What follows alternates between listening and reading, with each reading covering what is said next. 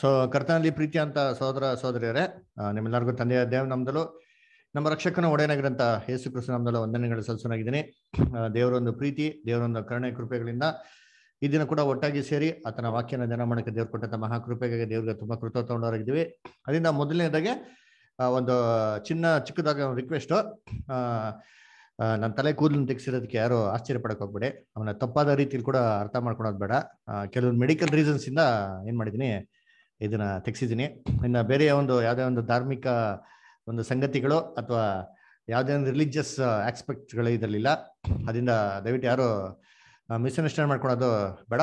ಯಾಕಂದ್ರೆ ನಮಗೆ ಅಪೊಸ್ತಲ ಪೌಲು ಬಹು ಸ್ಪಷ್ಟವಾಗಿ ಹೇಳ್ತಾರೆ ತಿಮೋತಿಯಲ್ಲಿ, ಶುದ್ಧವಾಗಿರೋರಿಗೆ ಹೆಂಗಿರ್ತೆ ಅಂತ ಎಲ್ಲವೂ ಶುದ್ಧವಾಗಿರ್ತದೆ ಅಂತ ಅಂದ್ಬಿಟ್ಟು ಅಂದ್ರ. ಅದನ್ನ ನೋಡ್ಬೇಕಾದ್ರೆ ನಾವು ದೇವ್ರ ವಾಕ್ಯಕ್ಕೆ ಮುಖ್ಯವಾಗಿ ಗಮನ ಕೊಡೋಣ.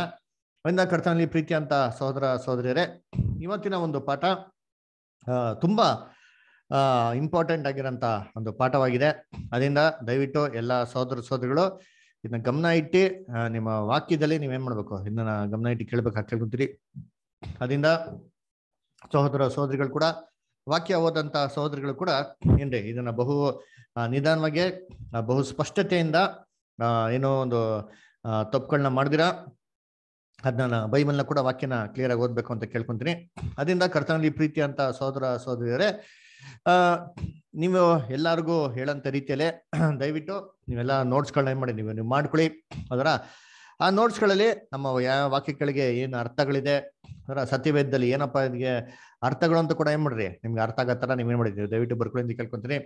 ಇದಾಗಿದ ನಂತರ ಈ ಕ್ಲಾಸಸ್ ಎಂಡಲ್ಲಿ ನಿಮ್ಗೆ ಏನೋ ಡೌಟು, ಏನೋ ಸಂದೇಹಗಳು ಏನಿತ್ತು ಅಂದ್ರೆ ನೀವು ಸಂಕೋಚ ಪಡ್ತೀರಾ ಏನ್ ಮಾಡ್ಬೋದು, ವಾಕ್ಯದ ಮುಖಾಂತರ ಕೇಳ್ಬೋದು. ನಾವು ಅದು ಖಂಡಿತವಾಗೋ ವಾಕ್ಯದ ಮುಖಾಂತರ ಏನಪ್ಪ ಅರ್ಥ ಇದೆ ಅಂತ ನಾವೇನ್ ಮಾಡೋಣ, ನಾವು ಅದ್ ನೋಡೋಣ. ನನ್ನ ಕರ್ತನಲ್ಲಿ ಪ್ರೀತಿ ಅಂತ ಸಹೋದರ ಸಹೋದರಿ, ಇವತ್ತು ನಮ್ಮ ಒಂದು ಪಾಠ ಏನಪ್ಪಾ ಅಂದ್ರೆ ಅದ್ಭುತಗಳು, ಅನ್ಯ ಭಾಷೆಗಳು ಅಲ್ವರ, ಆಮೇಲೆ ಪ್ರವಾದನೆಗಳು ಅಂತಂದ್ಬಿಟ್ಟು ನಮ್ಮ ಒಂದು ಪಾಠ. ಸೊ ಅದಕ್ಕೆ ಇದ್ರ ಬಗ್ಗೆ ನಾವು ಸತ್ಯವೇದದಲ್ಲಿ ಏನ್ ಹೇಳ್ತಾರೆ ಅಂತ ನಾವು ತಿಳ್ಕೊಳ್ಳೋದು ತುಂಬಾ ಇಂಪಾರ್ಟೆಂಟ್. ಯಾಕಪ್ಪ ಇಂಪಾರ್ಟೆಂಟು, ಯಾಕೆ ಬದ ಇದನ್ನ ತಿಳ್ಕೊಬೇಕು ಅಂತ ನೋಡ್ಬೇಕಾದ್ರೆ ಆಗ್ತಾ ಇದೆ ಅಲ್ವಾ ಅಂತ ನಾವು ಯೋಚನೆ ಮಾಡ್ಬೋದು. ಆದ್ರೆ ಇದಕ್ಕೆ ಸತ್ಯವೇದ ಏನ್ ಹೇಳ್ತಾರೆ ಅಂದ್ಬಿಟ್ಟು ನಾವು ಗ್ರಹಿಸ್ಕೊಳೋದೇನ್ರಿ ತುಂಬಾ ತುಂಬಾ ಒಂದು ಮುಖ್ಯವಾಗಿದೆ. ಅನ್ನ ಕರ್ತನಲ್ಲಿ ಪ್ರೀತಿ ಅಂತ ಸಹೋದರ ಸಹೋದರಿಗಳೇ, ನಾವು ಇದನ್ನ ವಾಕ್ಯದಲ್ಲಿ ನೋಡ್ಬೇಕಾದ್ರೆ ಏನ್ರಿ, ಯೇಸು ಕ್ರಿಸ್ತ ನಮ್ಗೆ ಒಂದು ಮಾತನ್ನ ಹೇಳ್ತಾರೆ ಅಲ್ವರ. ಆ ಮಾತು ಏನು ಅಂತ ನಾವು ನೋಡೋಣ. ಮತ್ತೆ ಆ 7ನೇ ಅಧ್ಯಾಯ 21 ಮತ್ತೆ 23ನೇ ವಾಕ್ಯ, ಮತ್ತೆ ಆ 7ನೇ ಅಧ್ಯಾಯ 21ರಿಂದ 23 ದಯವಿಟ್ಟು ಓದ್ಬೇಕಾಗಿ ಕೇಳ್ಕೊಂತೀನಿ. ನನ್ನನ್ನು ಸ್ವಾಮಿ ಸ್ವಾಮಿ ಅನ್ನುವರೆಲ್ಲರೂ ಪರಲೋಕ ರಾಜ್ಯದಲ್ಲಿ ಸೇರುವರೆಂದು ನೆನೆಸಬೇಡಿರಿ. ಪರಲೋಕದಲ್ಲಿರುವ ನನ್ನ ತಂದೆಯ ಚಿತ್ತದಂತೆ ನಡೆಯುವನೇ ಪರಲೋಕ ರಾಜ್ಯಕ್ಕೆ ಸೇರುವನು. ಸ್ವಾಮಿ ನೋಡ್ಬೇಕಾದ್ರೆ ಯೇಸು ಕ್ರಿಸ್ತ ಏನಪ್ಪ ಹೇಳ್ತಾರೆ, ಸ್ವಾಮಿ ಸ್ವಾಮಿ ಅನ್ನೋರೆಲ್ಲರೂ ಏನಾಗಲ್ವಂತೆ ಪರಲೋಕ ರಾಜ್ಯಕ್ಕೆ ಸೇರಲ್ಲ ಅಂತ ಹೇಳ್ತಾರೆ ಅಲ್ವರ. ಅದೇ ಇಂಗ್ಲಿಷ್ ಬಿಡ್ತಾರೆ, not everybody you calls me lord lord shawl enter in to the Kingdom of Heaven ಅಂತ ಹೇಳ್ತಾರೆ ಅಲ್ವರ. ಅಂದ್ರೆ ಇಲ್ಲಿ ಸ್ವಾಮಿ ಸ್ವಾಮಿ ಅಂತ ಯೇಸು ಕ್ರಿಸ್ತನ ಯಾರು ಕರೀತಾರೆ ಅಂತ ನೋಡ್ಬೇಕ್ರೆ ನಮ್ಮ ಕ್ರೈಸ್ತವರೇ. ನಾವೇನ್ ಮಾಡೋದು, ಕ್ರೈಸ್ತವರಾಗಿ ನಾವು ಏನ್ ಮಾಡ್ತೀರಿ, ಯೇಸು ಕ್ರಿಸ್ತನ ಸ್ವಾಮಿ ಸ್ವಾಮಿ ಅಂತ ಕರಿತೀರಿ ಅಲ್ವರ. ಕರ್ತನ್ನ ಯೇಸು ಪ್ರಭುನನ್ನು ಅದರ ಕರ್ತನೆ ಅಂತ ಯಾರಪ್ಪ ಕರೆಯೋದು ಅಂತಂದ್ರೆ ಕ್ರೈಸ್ತವರೇ ಕರೆಯೋದು ಅದರ. ಬೇರೆ ಯಾರು ಅನ್ಯ ಜನಾಂಗದವರು ಯೇಸು ಕ್ರಿಸ್ತನ ಮಾಡಕ್ ಹೋಗಲ್ಲ, ಒಂದು ಸ್ವಾಮಿ ಅಂತ ಕರೆಯೋದಕ್ಕೆ ಹೋಗಲ್ಲ ಅಲ್ವರ. ಅಂದ ಕರ್ತನಲ್ಲಿ ಪ್ರೀತಿ ಅನಿಸೋಗಳೇ, ಇಲ್ಲಿ ಯೇಸು ಕ್ರಿಸ್ತ ಏನಪ್ಪ ಹೇಳ್ತಾರೆ, ಸ್ವಾಮಿ ಸ್ವಾಮಿ ಅನ್ನೋರು ಎಲ್ಲರೂ ಎಲ್ಗೋಗಲ್ವಂತೆ, ಅವರು ಪರಲೋಕ ರಾಜ್ಯಕ್ಕೆ ಹೋಗೋದಿಲ್ಲ ಅಂತ ಕರ್ತನೊಂದು ಮಾತು ಹೇಳ್ತಾರೆ. ಸರಿ, ಮುಂದಕ್ಕೆ ಹೋದ ಅಷ್ಟೇ. ನೆಕ್ಸ್ಟ್, ಸ್ವಾಮಿ ಸ್ವಾಮಿ ನಿನ್ನ ಹೆಸರಿನ ಮೇಲೆ ನಾವು ಬೋಧನೆ ಹೇಳಲಿಲ್ಲವೇ? ನಿನ್ನ ಹೆಸರಿನ ಮೇಲೆ ದೆವ್ವಗಳನ್ನು ಬಿಡಿಸಲಿಲ್ಲವೇ? ನಿನ್ನ ಹೆಸರಿನ ಮೇಲೆ ಮಹತ್ಕಾರಗಳನ್ನು ಮಾಡಲಿಲ್ಲವೇ ಎಂದು ಆ ದಿನದಲ್ಲಿ ಎಷ್ಟೋ ಜನರು ನನಗೆ ಹೇಳುವರು. ಆ ದಿನದಲ್ಲಿ ಎಷ್ಟೋ ಜನಗಳು ಯೇಸು ಕ್ರಿಸ್ತ ಏನ್ರಿ ಹತ್ರ ಏನಪ್ಪ ಹೇಳ್ತಾನೆ, ಸ್ವಾಮಿ ಸ್ವಾಮಿ ನಿಮ್ಮ ಹೆಸರುಗಳ ಮೇಲೆ ನಾವು ಬೋಧನೆ ಮಾಡಲಿಲ್ಲವೇ? ಅಂದ್ರೆ ಯೇಸು ಕ್ರಿಸ್ತನ ಹೆಸರಲ್ಲಿ ಯಾರಪ್ಪ ಬೋಧನೆ ಮಾಡ್ತಾರೆ ಅಂದ್ರೆ ಕ್ರೈಸ್ತರು ಅಲ್ವರ. ಯೇಸು ಕ್ರಿಸ್ತನ ಈ ವಿರುದ್ಧವಾಗಿ ಬೋಧನೆ ಮಾಡೋರು ಬೇರೆಯವ್ರು ಇರ್ತಾರೆ ಬಿಡ್ರಿ, ಅನ್ಯ ಜನಾಂಗದವರು, ಅವ್ರ ಬಗ್ಗೆ ಹೇಳ್ತಾನೆ ಇಲ್ಲ ವಾಕ್ಯ. ಇಲ್ಲಿ ಹೇಳೋದು ಯೇಸು ಕ್ರಿಸ್ತನ ಹೆಸರು ಉಪಯೋಗಿಸ್ಕೊಂಡೆ ಅಲ್ವರ ಬೋಧನೆ ಮಾಡೋರು ಅಲ್ವರ. ಯೇಸು ಕ್ರಿಸ್ತನ ಬಗ್ಗೆನೆ ಬೋಧನೆ ಮಾಡೋರು ಅಲ್ವರ. ಯೇಸು ಕ್ರಿಸ್ತನ ಹೆಸರಲ್ಲಿ ದೆವ್ವಗಳನ್ನ ಬಿಡಿಸೋರು ಅಲ್ವರ. ಯೇಸು ಕ್ರಿಸ್ತನ ಹೆಸರಲ್ಲೇ ಮಾತು ಕಾರ್ಯಗಳನ್ನ ಮಾಡೋರು, ಅದ್ಭುತಗಳನ್ನ ಮಾಡೋರು. ಆ ದಿನದಲ್ಲಿ ಎಷ್ಟೋ ಜನಗಳೇನ್ ಮಾಡ್ದಂತೆ ಬರ್ತಾರಂತೆ ಅಲ್ವರ. ಅಂದ್ರೆ ಕರ್ತನ ಹೆಸರಲ್ಲಿ ಉಪದೇಶ ಮಾಡೋರು, ಕರ್ತನ ಹೆಸರಲ್ಲೇ ಅದ್ಭುತ ಮಾಡೋರು, ಕರ್ತನ ಹೆಸರಲ್ಲೇ ದೆವ್ವಗಳನ್ನ ಬಿಡಿಸೋರು ಅಲ್ವರ. ಅನೇಕ ಜನಗಳು ಯೇಸು ಕ್ರಿಸ್ತನ ಬಳಿಗೆ ಆ ದಿನದಲ್ಲಿ ಬರ್ತಾರಂತೆ. ಅವಾಗ ಕರ್ತನು ಇವ್ರಿಗೆ ಏನಂತ ಹೇಳ್ತಾರೆ ಅಂತ ನಾವು ಮುಂದಕ್ಕೆ ಹೋದನ ನೋಡಿ, ಓದಿ ಇಷ್ಟ. ಆಗ ನಾನು ಅವರಿಗೆ, ನಾನಿಂದು ನಿಮ್ಮ ಗುರುತು ಕಾಣೆನು, ಧರ್ಮವನ್ನು ಮೀರಿ ನಡೆಯುವರೆ ನನ್ನಿಂದ ತೊಲಗಿ ಹೋಗಿರಿ ಎಂದು ಎಲ್ಲರ ಮುಂದೆ ಹೇಳಿಬಿಡುವೆನು. ನೋಡ್ರ, ಅವಾಗ ಯೇಸು ಕ್ರಿಸ್ತು ಎಲ್ಲರ ಮುಂದೆ ಏನಪ್ಪ ಹೇಳ್ಬಿಡ್ತಾನೆ ಅಂತಂದ್ರೆ, ಧರ್ಮವನ್ನು ಮೀರಿ ನಡೆಯೋರೆ ಅಂತ ಅನ್ಬಿಡ್ತಾರಂತೆ. ಏನಪ್ಪಾ ಯೋಚನೆ ಮಾಡ್ರಿ ಅಂತೀನಿ, ಕರ್ತನಲ್ಲಿ ಪ್ರೀತಿ ಅಂತ ಸೋದರ ಸೋದರಗಳೇ.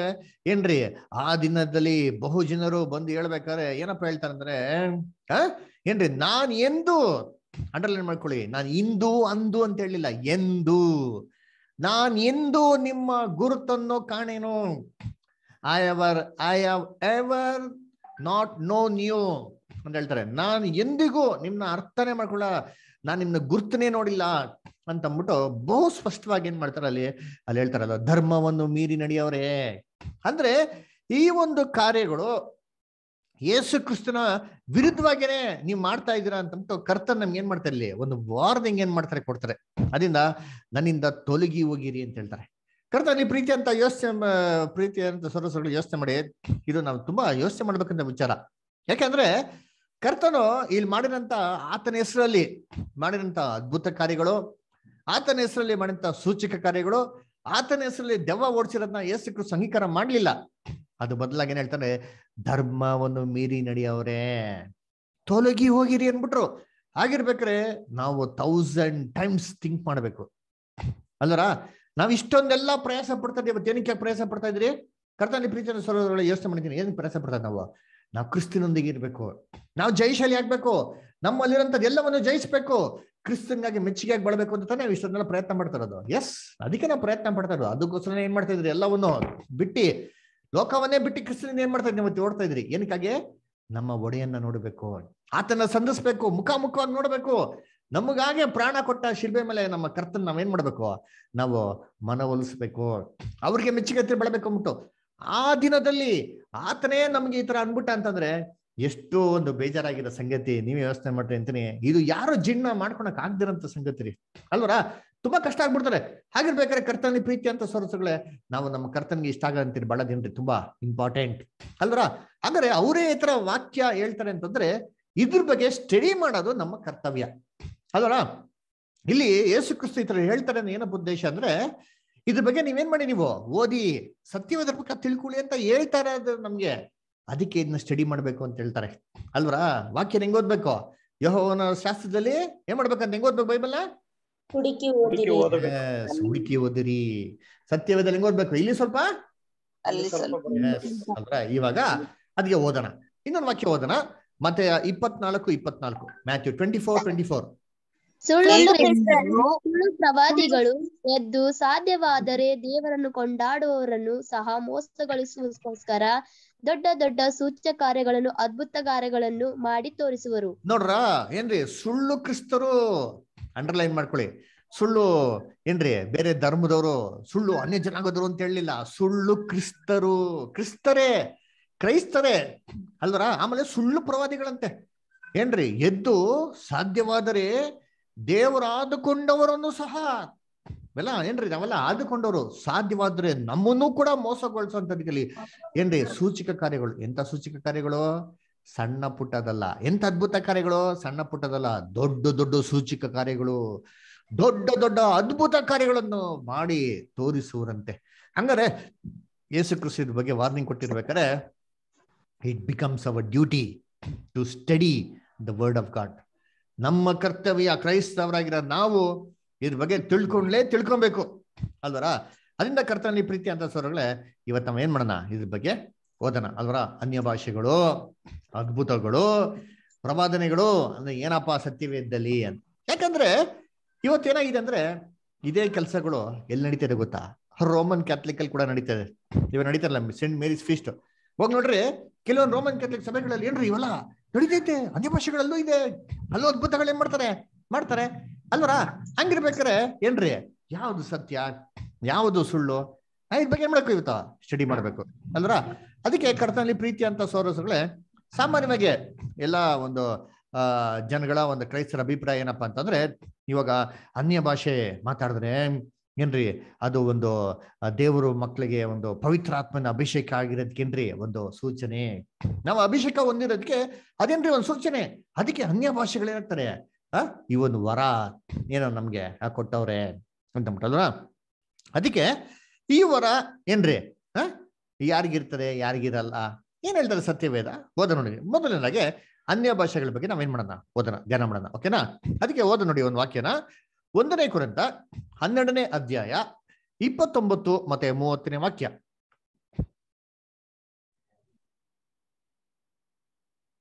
ಎಲ್ಲರೂ ಅಪೊಸ್ತಲರು, ಎಲ್ಲರೂ ಪ್ರವಾದಿಗಳು, ಎಲ್ಲರೂ ಉಪದೇಶಕರು, ಎಲ್ಲರೂ ಮಹತ್ ಕಾರ್ಯಗಳನ್ನು ಮಾಡುವವರು, ರೋಗವಾಸಿ ಮಾಡುವ ವರಗಳು ಎಲ್ಲರಿಗೂ ಉಂಟು, ಎಲ್ಲರೂ ವಾಣಿಗಳನ್ನಾಡುವರು, ವಾಣಿಗಳ ಅರ್ಥವನ್ನು ಹೇಳುವುದಕ್ಕೆ ಎಲ್ಲರಿಗೂ ಶಕ್ತಿಯುಂಟು. ನೋಡ್ರಾ?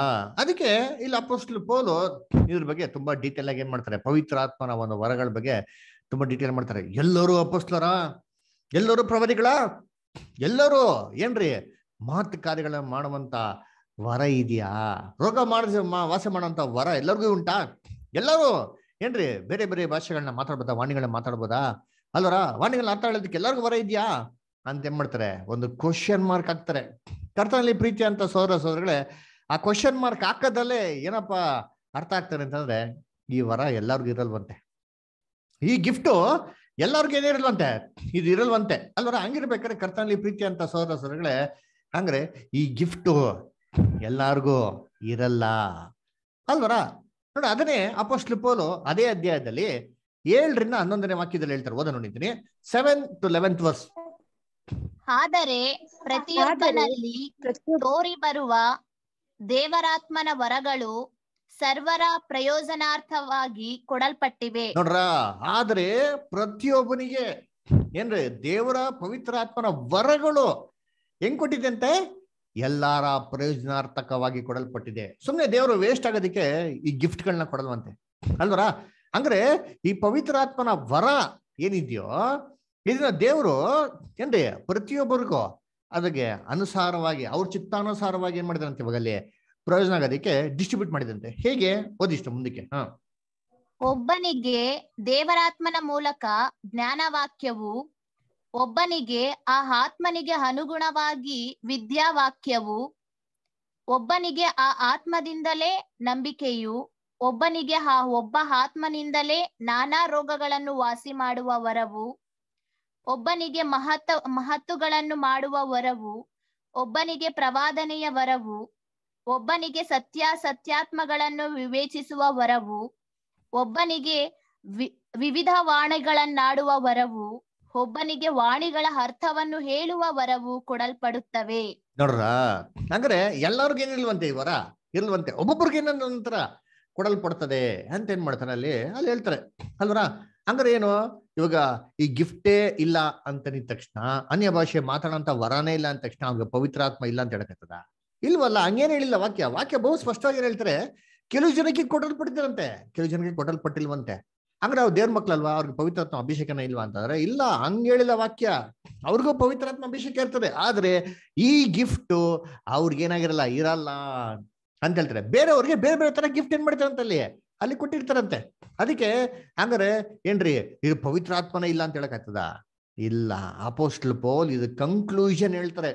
ಏನಂತ ಹೇಳ್ತಾರೆ ಅಂದ್ರೆ, ನೋಡಪ್ಪ, ಇವೆಲ್ಲ ಇಲ್ದಿದ್ರು ಪರವಾಗಿಲ್ಲ, ಏನು ಬೇಜಾರಿಲ್ಲ, ಒಂದೇ ಒಂದು ಗಿಫ್ಟ್ ಇಲ್ದಿದ್ರು ಸರಿ, ಪವಿತ್ರಾತ್ಮನ ಒಂದೇ ಒಂದು ವರ ಇಲ್ದಿರಿದ್ರು ಸರಿ, ಏನ್ರಿ ನಾವು ಪವಿತ್ರಾತ್ಮನ ಫಲ ಬೆಳೆಸ್ಕೊಂಡೋದು ತುಂಬಾ ಮುಖ್ಯ ಅಂತ ಹೇಳ್ತಾರೆ. ಅದನ್ನ ಓದೋಣ. 1 ಕೊರಿಂಥ 12ನೇ ಅಧ್ಯಾಯ 31ನೇ ವಾಕ್ಯ. ಅಂಜಲಿಷ್ಟ ಓದಿ. ಇವುಗಳಲ್ಲಿ ಶ್ರೇಷ್ಠ ವರಗಳನ್ನು ಆಸಕ್ತಿಯಿಂದ ಅಪೇಕ್ಷಿಸಿರಿ. ನೋಡ್ರ? ಇವುಗಳಲ್ಲಿ ಶ್ರೇಷ್ಠ ವರವನ್ನು ಇವ್ ಮೇಡ ಹೇಳಲ್ಲ, ಈ ಮನೆ ಫ್ರೀ ಇರ್ಬೇಕಾದ್ರೆ ಓದ್ತೀನಿ 1 ಕೊರಿಂಥ 12 ಚಾಪ್ಟರ್ಲಿ ಎಲ್ಲಾ ವರಗಳ ಬಗ್ಗೆ ಹೇಳ್ಬಿಟ್ಟು, ಇವ್ ಎಲ್ಲದಕ್ಕಿಂತ ಒಂದು ತುಂಬಾ ಇಂಪಾರ್ಟೆಂಟ್ ಆಗಿರೋ ವರ ಇದೆ, ಅದನ್ನ ಆಸೆ ಪಡ್ರಿ ಅಂತ ಹೇಳ್ತಾರೆ. ಏನದು? ಇನ್ನು ಉತ್ಕೃಷ್ಟವಾದ ಮಾರ್ಗವನ್ನು ನಿಮಗೆ ತೋರಿಸ್ತೇನೆ. ನಿಮಗೇನ್ ಮಾಡ್ತೀನಿ? ಉತ್ಕೃಷ್ಟವಂತ ಮಾರ್ಗ ನೋಡ್ತೀನಿ, ಎಕ್ಸಲೆಂಟ್ ಆಗಿರಂತ, ಇದಕ್ಕಿಂತ ಬೆಟರ್ ಆಗಿರಂತ ನೋಡಿಸ್ತೀನಿ ಅಂತ ಹೇಳ್ತಾರೆ. ಏನಪ್ಪಾ ಅಂತಂದ್ರೆ, 1 Corinthians 13 ಚಾಪ್ಟರ್ ಬರ್ತಾರೆ. ನಮ್ಗೆಲ್ಲ ಚೆನ್ನಾಗಿ ಗೊತ್ತು ಈ ಚಾಪ್ಟರ್ ಡಿವಿಷನ್ ವರ್ಸ್ ಡಿವಿಷನ್ ಎಲ್ಲ ಇವಾಗ ಆಗಿರೋದು. ಒರಿಜಿನಲ್ ಬೈಬಲ್ ಬರೀಬೇಕಾದ್ರೆ ಚಾಪ್ಟರ್ ಡಿವಿಷನ್ ಇಲ್ಲ, ವರ್ಸ್ ಡಿವಿಷನ್ ಇಲ್ಲ. ಇದೆಲ್ಲ ರಾಬರ್ಟ್ ಸ್ಟೀಫನ್ಸನ್ ಅದರ ಕಾರ್ಡಿನಲ್ ಕಾರೋ ಅಂತ ಬಿಟ್ಟು 1524 AD ಅವ್ರು ಬಂದಿದ್ದಂತರ ಆಗಿರೋದು ಈ ಚಾಪ್ಟರ್ ಡಿವಿಷನ್ ವರ್ಸ್ ಡಿವಿಷನ್ ಇಲ್ಲ. ಸರಿ, ನೆಕ್ಸ್ಟ್ ಏನ್ ಮಾಡ್ತಾರೆ? ಕಂಟಿನ್ಯೂ ಮಾಡ್ತಾರೆ. ಏನ್ ಕಂಟಿನ್ಯೂ ಮಾಡ್ತಾರೆ? ಮುಂದಕ್ಕೆ ಓದಿ ಇಷ್ಟ 1ನೇ ಕೊಡುತ್ತಾ 13ನೇ ಅಧ್ಯಾಯ. ನಾನು ಮನುಷ್ಯರ ಭಾಷೆಗಳನ್ನು ದೇವದೂತರ ಭಾಷೆಗಳನ್ನು ಆಡುವನಾದರೂ ಪ್ರೀತಿ ಇಲ್ಲದವನಾಗಿದ್ದರೆ ನಾನು ಕೊಡುವ ಕೊಂಚು ಗಣನಿಸುವ ತಾಳವು ಆಗಿದ್ದೇನೆ. ನೋಡ್ರ ಏನ್ರಿ, ನಾನು ಮನುಷ್ಯರ ಭಾಷೆಗಳನ್ನ ಆಡಿದರು, ದೇವದೂತರ ಭಾಷೆಗಳನ್ನ ಆಡಿದರು, ಪ್ರೀತಿ ನನ್ನಲ್ಲಿ ಇಲ್ಲ ಅಂತಂದ್ರೆ ನಾದ ಕೊಡುವಂತ ಕಂಚಿನ ತರ ಗಣಗಣೆ ಅಂತಾರೆ, ಗಣಿಸುವ ತಾಳದಂತೆ ಆಗಿದ್ದೀನಿ ಅಂತ ಹೇಳ್ತಾರೆ ಅಲ್ರ. ಹಂಗಾರೆ ಅಪೋಸ್ಟಲ್ ಪೌಲ್ ಏನಪ್ಪ ಹೇಳ್ತಾರೆ? ನೋಡಪ್ಪ, ನೀ ಹತ್ರ ಎಲ್ಲ ಇರ್ಬೋದು, ಪ್ರೀತಿ ಇಲ್ಲ ಅಂದ್ರೆ ವೇಸ್ಟ್ ಅಂತ ಹೇಳ್ತಾರೆ. ಹಾಗಾದ್ರೆ ನೀವ್ ಏನ್ ಮಾಡ್ಬೇಕು ಅಂತ ಹೇಳ್ತಾರೆ? ಎಲ್ಲಕ್ಕಿಂತ ಉತ್ಕೃಷ್ಟ ಅಂತ ವರನ ನೀವು ಅಪೇಕ್ಷೆ ಪಡ್ರಿ, ಅದನ್ನ ಬೆಳೆಸ್ಕೊಳ್ಳಿ ಅಂತ ಹೇಳ್ತಾರೆ. ಏನಪ್ಪಾ ಅದು ಅಂತಂದ್ರೆ ಲವ್ ಅಲ್ವರ, ಪ್ರೀತಿ. ನಮ್ಮಲ್ಲಿ ಪ್ರೀತಿ ಬೆಳೆಸ್ಕೊಬೇಕು ಅಂತ ಹೇಳ್ತಾರೆ. ನಮ್ಮಲ್ಲಿ ಯಾವ ವರ ಇಲ್ಲ ಅಂದ್ರೂ ಪರವಾಗಿಲ್ಲ, ಕರ್ತನಲ್ಲಿ ಪ್ರೀತಿ ಅನ್ನೋ ಸೊಳ್ಳೆ ನಮ್ಮಲ್ಲಿ ಏನ್ ಬೆಳೆಸ್ಕೊಬೇಕು? ಈ ವರ ಬೆಳೆಸ್ಕೊಬೇಕು ಅಲ್ವರ. ನಮ್ಮಲ್ಲಿ ಯಾವ gift of the Holi spirit ಇಲ್ಲ ಅಂದ್ರೂ ಪರವಾಗಿಲ್ಲ, the fruits of the Holi spirit ಬೆಳೆಸ್ಬೇಕು. ನಾವು ಬೈಬಲ್ ದಯವಿಟ್ಟು ಎಲ್ಲ ಡಿಫ್ರೆನ್ಸಿಯೇಷನ್ ತಿಳ್ಕೊಳ್ಳಿ. Gift of the Holi spirit ಬೇರೆ, fruit of the Holi spirit ಬೇರೆ. Gift of the Holi spirit ಅಂತಂದ್ರೆ ಏನಂದ್ರೆ ಈ ಅನ್ಯ ಭಾಷೆಗಳನ್ನ ಮಾತಾಡೋದು, ಅದ್ಭುತ ಮಾಡೋಂಥದ್ದು, ಅದರ ಮಹತ್ ಕಾರ್ಯಗಳನ್ನ ಮಾಡೋಂಥದ್ದು, ಸೂಚಕ ಕಾರ್ಯ ಮಾಡೋಂಥದ್ದು ಅದರ. ಆದ್ರೆ fruits of the Holi spirit ಅಂದ್ರೆ ಏನಂದ್ರೆ ಗಲೇಷಿಯನ್ಸ್ 5th ಚಾಪ್ಟರ್ ಬರ್ತಲ್ಲ, ಅದರ ಲವ್, ಜಾಯ್, ಪೀಸ್, ಅದರ ಪ್ರೀತಿ, ನಂಬಿಕೆ, ನಿರೀಕ್ಷೆ, ಅದರ ಈ ಒಂದು ಗುಣಗಳನ್ನ ಇದನ್ನ ಬೆಳೆಸ್ಕೊಳ್ಳಿ ಅಂತ ಹೇಳ್ತಾರೆ. ಇದು ಎಲ್ಲದಕ್ಕಿಂತ ಯಾವ್ದಪ್ಪ ಬೆಟರ್ ಅಂದ್ರೆ ಗಿಫ್ಟ್ ಬೆಟರ್ ಅಥವಾ ಫ್ರೂಟ್ಸ್ ಬೆಟರ್ ಅಂದ್ರೆ ಫ್ರೂಟ್ಸ್ ಬೆಟರ್ ಅಂತ ಹೇಳ್ತಾರೆ. ಅದರ ಯೇಸು ಕ್ರಿಸ್ತು ಏನಂತ ನೋಡ್ತಾರೆ? ಆ ಮರಗಳಲ್ಲಿ ಏನ್ ನೋಡ್ತಾರೆ? ಫಲಗಳು. ಅದರ ನಾನೇ ನಿಜವಾದ ದ್ರಾಕ್ಷಿ ಬಳ್ಳಿ, ದೇವ್ರು ಏನಾಗಿದಂತೆ ತೋಟಗಾರನು. ಯಾವ ಒಂದು ಬಳ್ಳಿಯಲ್ಲಿ, ಯಾವ ಒಂದು ಕೊಂಬೆಯಲ್ಲಿ ಫಲಗಳು ಬಿಡ್ತಾರೋ ದೇವ್ರದ್ ಏನ್ ಮಾಡ್ತಾರಂತೆ? ಕಸಿ ಮಾಡ್ತಾರಂತೆ. ಅಂದ್ರ ಇನ್ನ ಪ್ರೂನ್ ಮಾಡ್ತಾರಂತೆ. ಯಾಕಂದ್ರೆ ಇನ್ನ ಹೆಚ್ಚಿನಾಗಿ ಏನ್ ಮಾಡ್ಲಿ? ಫಲ ಕೊಡ್ಲಿ. ದೇವ್ರ ಚಿತ್ತ ಏನೋ ನಿಮ್ಮಲ್ಲಿ ಅಂತಂದ್ರೆ ನೀವು ದೇವರಲ್ಲಿ ಏನಾಗಿರ್ಬೇಕು? ಹೆಚ್ಚಿನಾಗಿ ಫಲ ಕೊಡೋರಾಗಿರ್ಬೇಕಂತೆ. ಏನ್ ಫಲ ಕೊಡೋರಾಗಿರ್ಬೇಕು? ಹಣಕಾಸು, ದುಡ್ಡು ಸಂಪಾದನೆ ಮಾಡೋರಾಗಿರ್ಬೇಕನ್ನ? No no no no, that is not the criteria. ನಮಗೆ ನಮ್ ದೇವರಿಗೆ ನಮ್ದೆಲ್ಲ ಬೇಕಾಗಿಲ್ಲ. ಅವರೇ ಜಗತ್ತಿನ ಸೃಷ್ಟಿಕರ್ತಾರೆ, ಕೋಟ್ಯಾಧಿಪತಿ ಏನ್ರಿ, ಇಡೀ ಜಗತ್ತೇ ಅವ್ರದ್ದು. ಅದರ ಅಂಡ ಸರಾಸರ ಏನಾಗಿದೆ? ಬ್ರಹ್ಮಾಂಡನೇ ಏನ್ರಿ ಅವ್ರದ್ದು. ಅವ್ರು ನಮ್ಮ ಹತ್ರ ಕೇಳಕ್ಕ ಬರ್ತಾರೆ ಅಲ್ವ? ಅವ್ರಿಗೇನ್ ಬೇಕು? ಫಲಗಳು. ಯಾವ ಫಲಗಳು? ಕ್ರಿಸ್ತನ ಸ್ವಾರೂಪ್ಯ ನಮ್ಮಲ್ಲಿ ಬೆಳೆಯೋದು ಏನಾಗಿದೆ? ಅವ್ರಿಗೆ ತುಂಬಾ ಮುಖ್ಯವಾದದ್ದು. ಅದಕ್ಕೆ ಹೇಳ್ತಾರೆ, ನಿಮ್ಮಲ್ಲಿ ಏನಿದ್ರು ಸರಿ ಪ್ರೀತಿ ಇಲ್ದಿರ ಇದ್ರೆ ನೀವ್ ಏನಕ್ಕೂ ಎಂತಾರೆ ಬಾರದೇವರು ಅಂತ ಹೇಳ್ತಾರೆ. ಅದಕ್ಕೆ ನಮ್ಮಲ್ಲಿ ಏನಿರ್ಬೇಕಂದ್ರೆ ಉತ್ಕೃಷ್ಟವಂತ ಒಂದು ವರ ಏನ್ರಿ? ಪ್ರೀತಿ ನಮ್ಮಲ್ಲಿ ಏನಾಗಿರ್ಬೇಕು? ಫಸ್ಟ್ ಏನ್ ಬಿದ್ದಲ್ಲಿ ಇರ್ಬೇಕು ಅಂತ ಹೇಳ್ತಾರೆ. ಸರಿ, ಹಾಗಿರ್ಬೇಕ್ರೆ ಈ ಒಂದು ಸಭೆಯಲ್ಲಿ, ಆದಿ ಸಭೆಯಲ್ಲಿ ಪವಿತ್ರ ಆತ್ಮ ಬರ್ಬೇಕ್ರೆ ಏನ್ರಿ ಅಲ್ಲಿ ಅನ್ಯ ಭಾಷೆ ಮಾತಾಡಿದ್ರಲ್ಲ ಅಲ್ವರ, ಅದೇ ಹೇಗೆ ಅಂತ ನೋಡೋಣ. ಇವಾಗ ಹೋದ ನೋಡಿದ್ರಿ ವಾಕ್ಯ ನೋಡಿ. ಪವಿತ್ರ ಆತ್ಮ ಸಭೆಗೆ 2 ಭಾಗದಲ್ಲಿ ಮಾಡಿದ್ರು, ಕೊಟ್ರು. ಒಂದು ಪೆಂಟಿಕಾಸ್ಟ್ ದಿನ ಯಹೂದ್ಯರ ಮೇಲೆ ಮಾಡಿದ್ರು, ಕೊಟ್ರು. ಅದಾಗಿದ್ದು 3.5 ವರ್ಷದ ನಂತರ ಅನ್ಯ ಜನಗೋದ್ರ ಮಾಡಿದ್ರು ಪವಿತ್ರಾತ್ಮನ ದೇವ್ರು ಕೊಟ್ರು. ನೋಡಿ, ನಾವು ಇದ್ರ ಬಗ್ಗೆ ಆಲ್ರೆಡಿ ನಾವು ಏನ್ರಿ ದಾನಿಯೇಲ್ 9ನೇ ಅಧ್ಯಾಯದಲ್ಲಿ ಕ್ರಿಸ್ತನ ಮೊದಲನೇ ಬರುವಿಕೆ ಪಾಠಕ್ಕೆಲ್ಲ ಓದಿದ್ರಿ ಅಲ್ವರ. ಏನ್ರಿ, ನಿನ್ಗೂ ನಿನ್ನ ಪರಿಶುದ್ಧ ಜನರಿಗೆ 70 ವಾರಗಳು ನೇಮಿಸಿದೀನಿ ಅಂತ ಹೇಳ್ತಾರಲ್ಲ.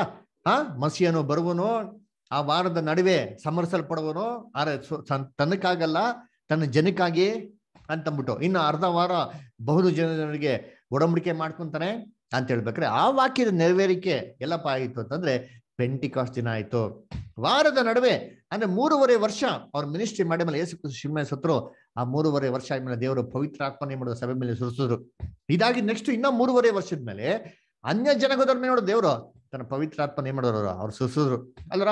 ಅದಕ್ಕೆ ಓದ ನೋಡ್ರಿ ವಾಕ್ಯಗಳು. 2 ಸನ್ನಿವೇಶಗಳಲ್ಲಿ ದೇವ್ರು ಪವಿತ್ರಾತ್ಮ ಕೊಡ್ತಾರೆ. ಆ ಪವಿತ್ರಾತ್ಮ ಕೊಟ್ಟವಾಗ ಏನಾಯ್ತು? ಅಪೊಸ್ತಲ ಕೃತ್ಯಗಳು 2ನೇ ಅಧ್ಯಾಯ ವಚನ 1-4 ದಯವಿಟ್ಟು ಓದಿ ಯಾರಾದ್ರೂ. ಪಂಚಾಶತಮ ದಿನದ ಹಬ್ಬವು ಬಂದಿರಲಾಗಿ ಅವರೆಲ್ಲರೂ ಏಕ ಮನಸ್ಸಿನಿಂದ ಒಂದೇ ಸ್ಥಳದಲ್ಲಿ ಕೂಡಿದ್ದರು. ಆಗ ಬಿರುಗಾಳಿ ಬೀಸುತ್ತದೆಯೋ ಎಂಬಂತೆ ಪಕ್ಕನೆ ಆಕಾಶದೊಳಗಿಂದ ಒಂದು ಶಬ್ದ ಉಂಟಾಗಿ ಅವರು ಕೂತಿದ್ದ ಮೇಲೆಲ್ಲ ತುಂಬಿಕೊಂಡಿತು. ಅದಲ್ಲದೆ ಉರಿಯುತ್ತಿದ್ದ ನಾಲಿಗೆಗಳು ವಿಂಗಡಿಸಿಕೊಳ್ಳುವ ಹಾಗೆ ಅವರಿಗೆ ಕಾಣಿಸಿ ಅವರಲ್ಲಿ ಒಬ್ಬೊಬ್ಬರ ಮೇಲೆ ಒಂದೊಂದಾಗಿ ಕೂತುಕೊಂಡವು.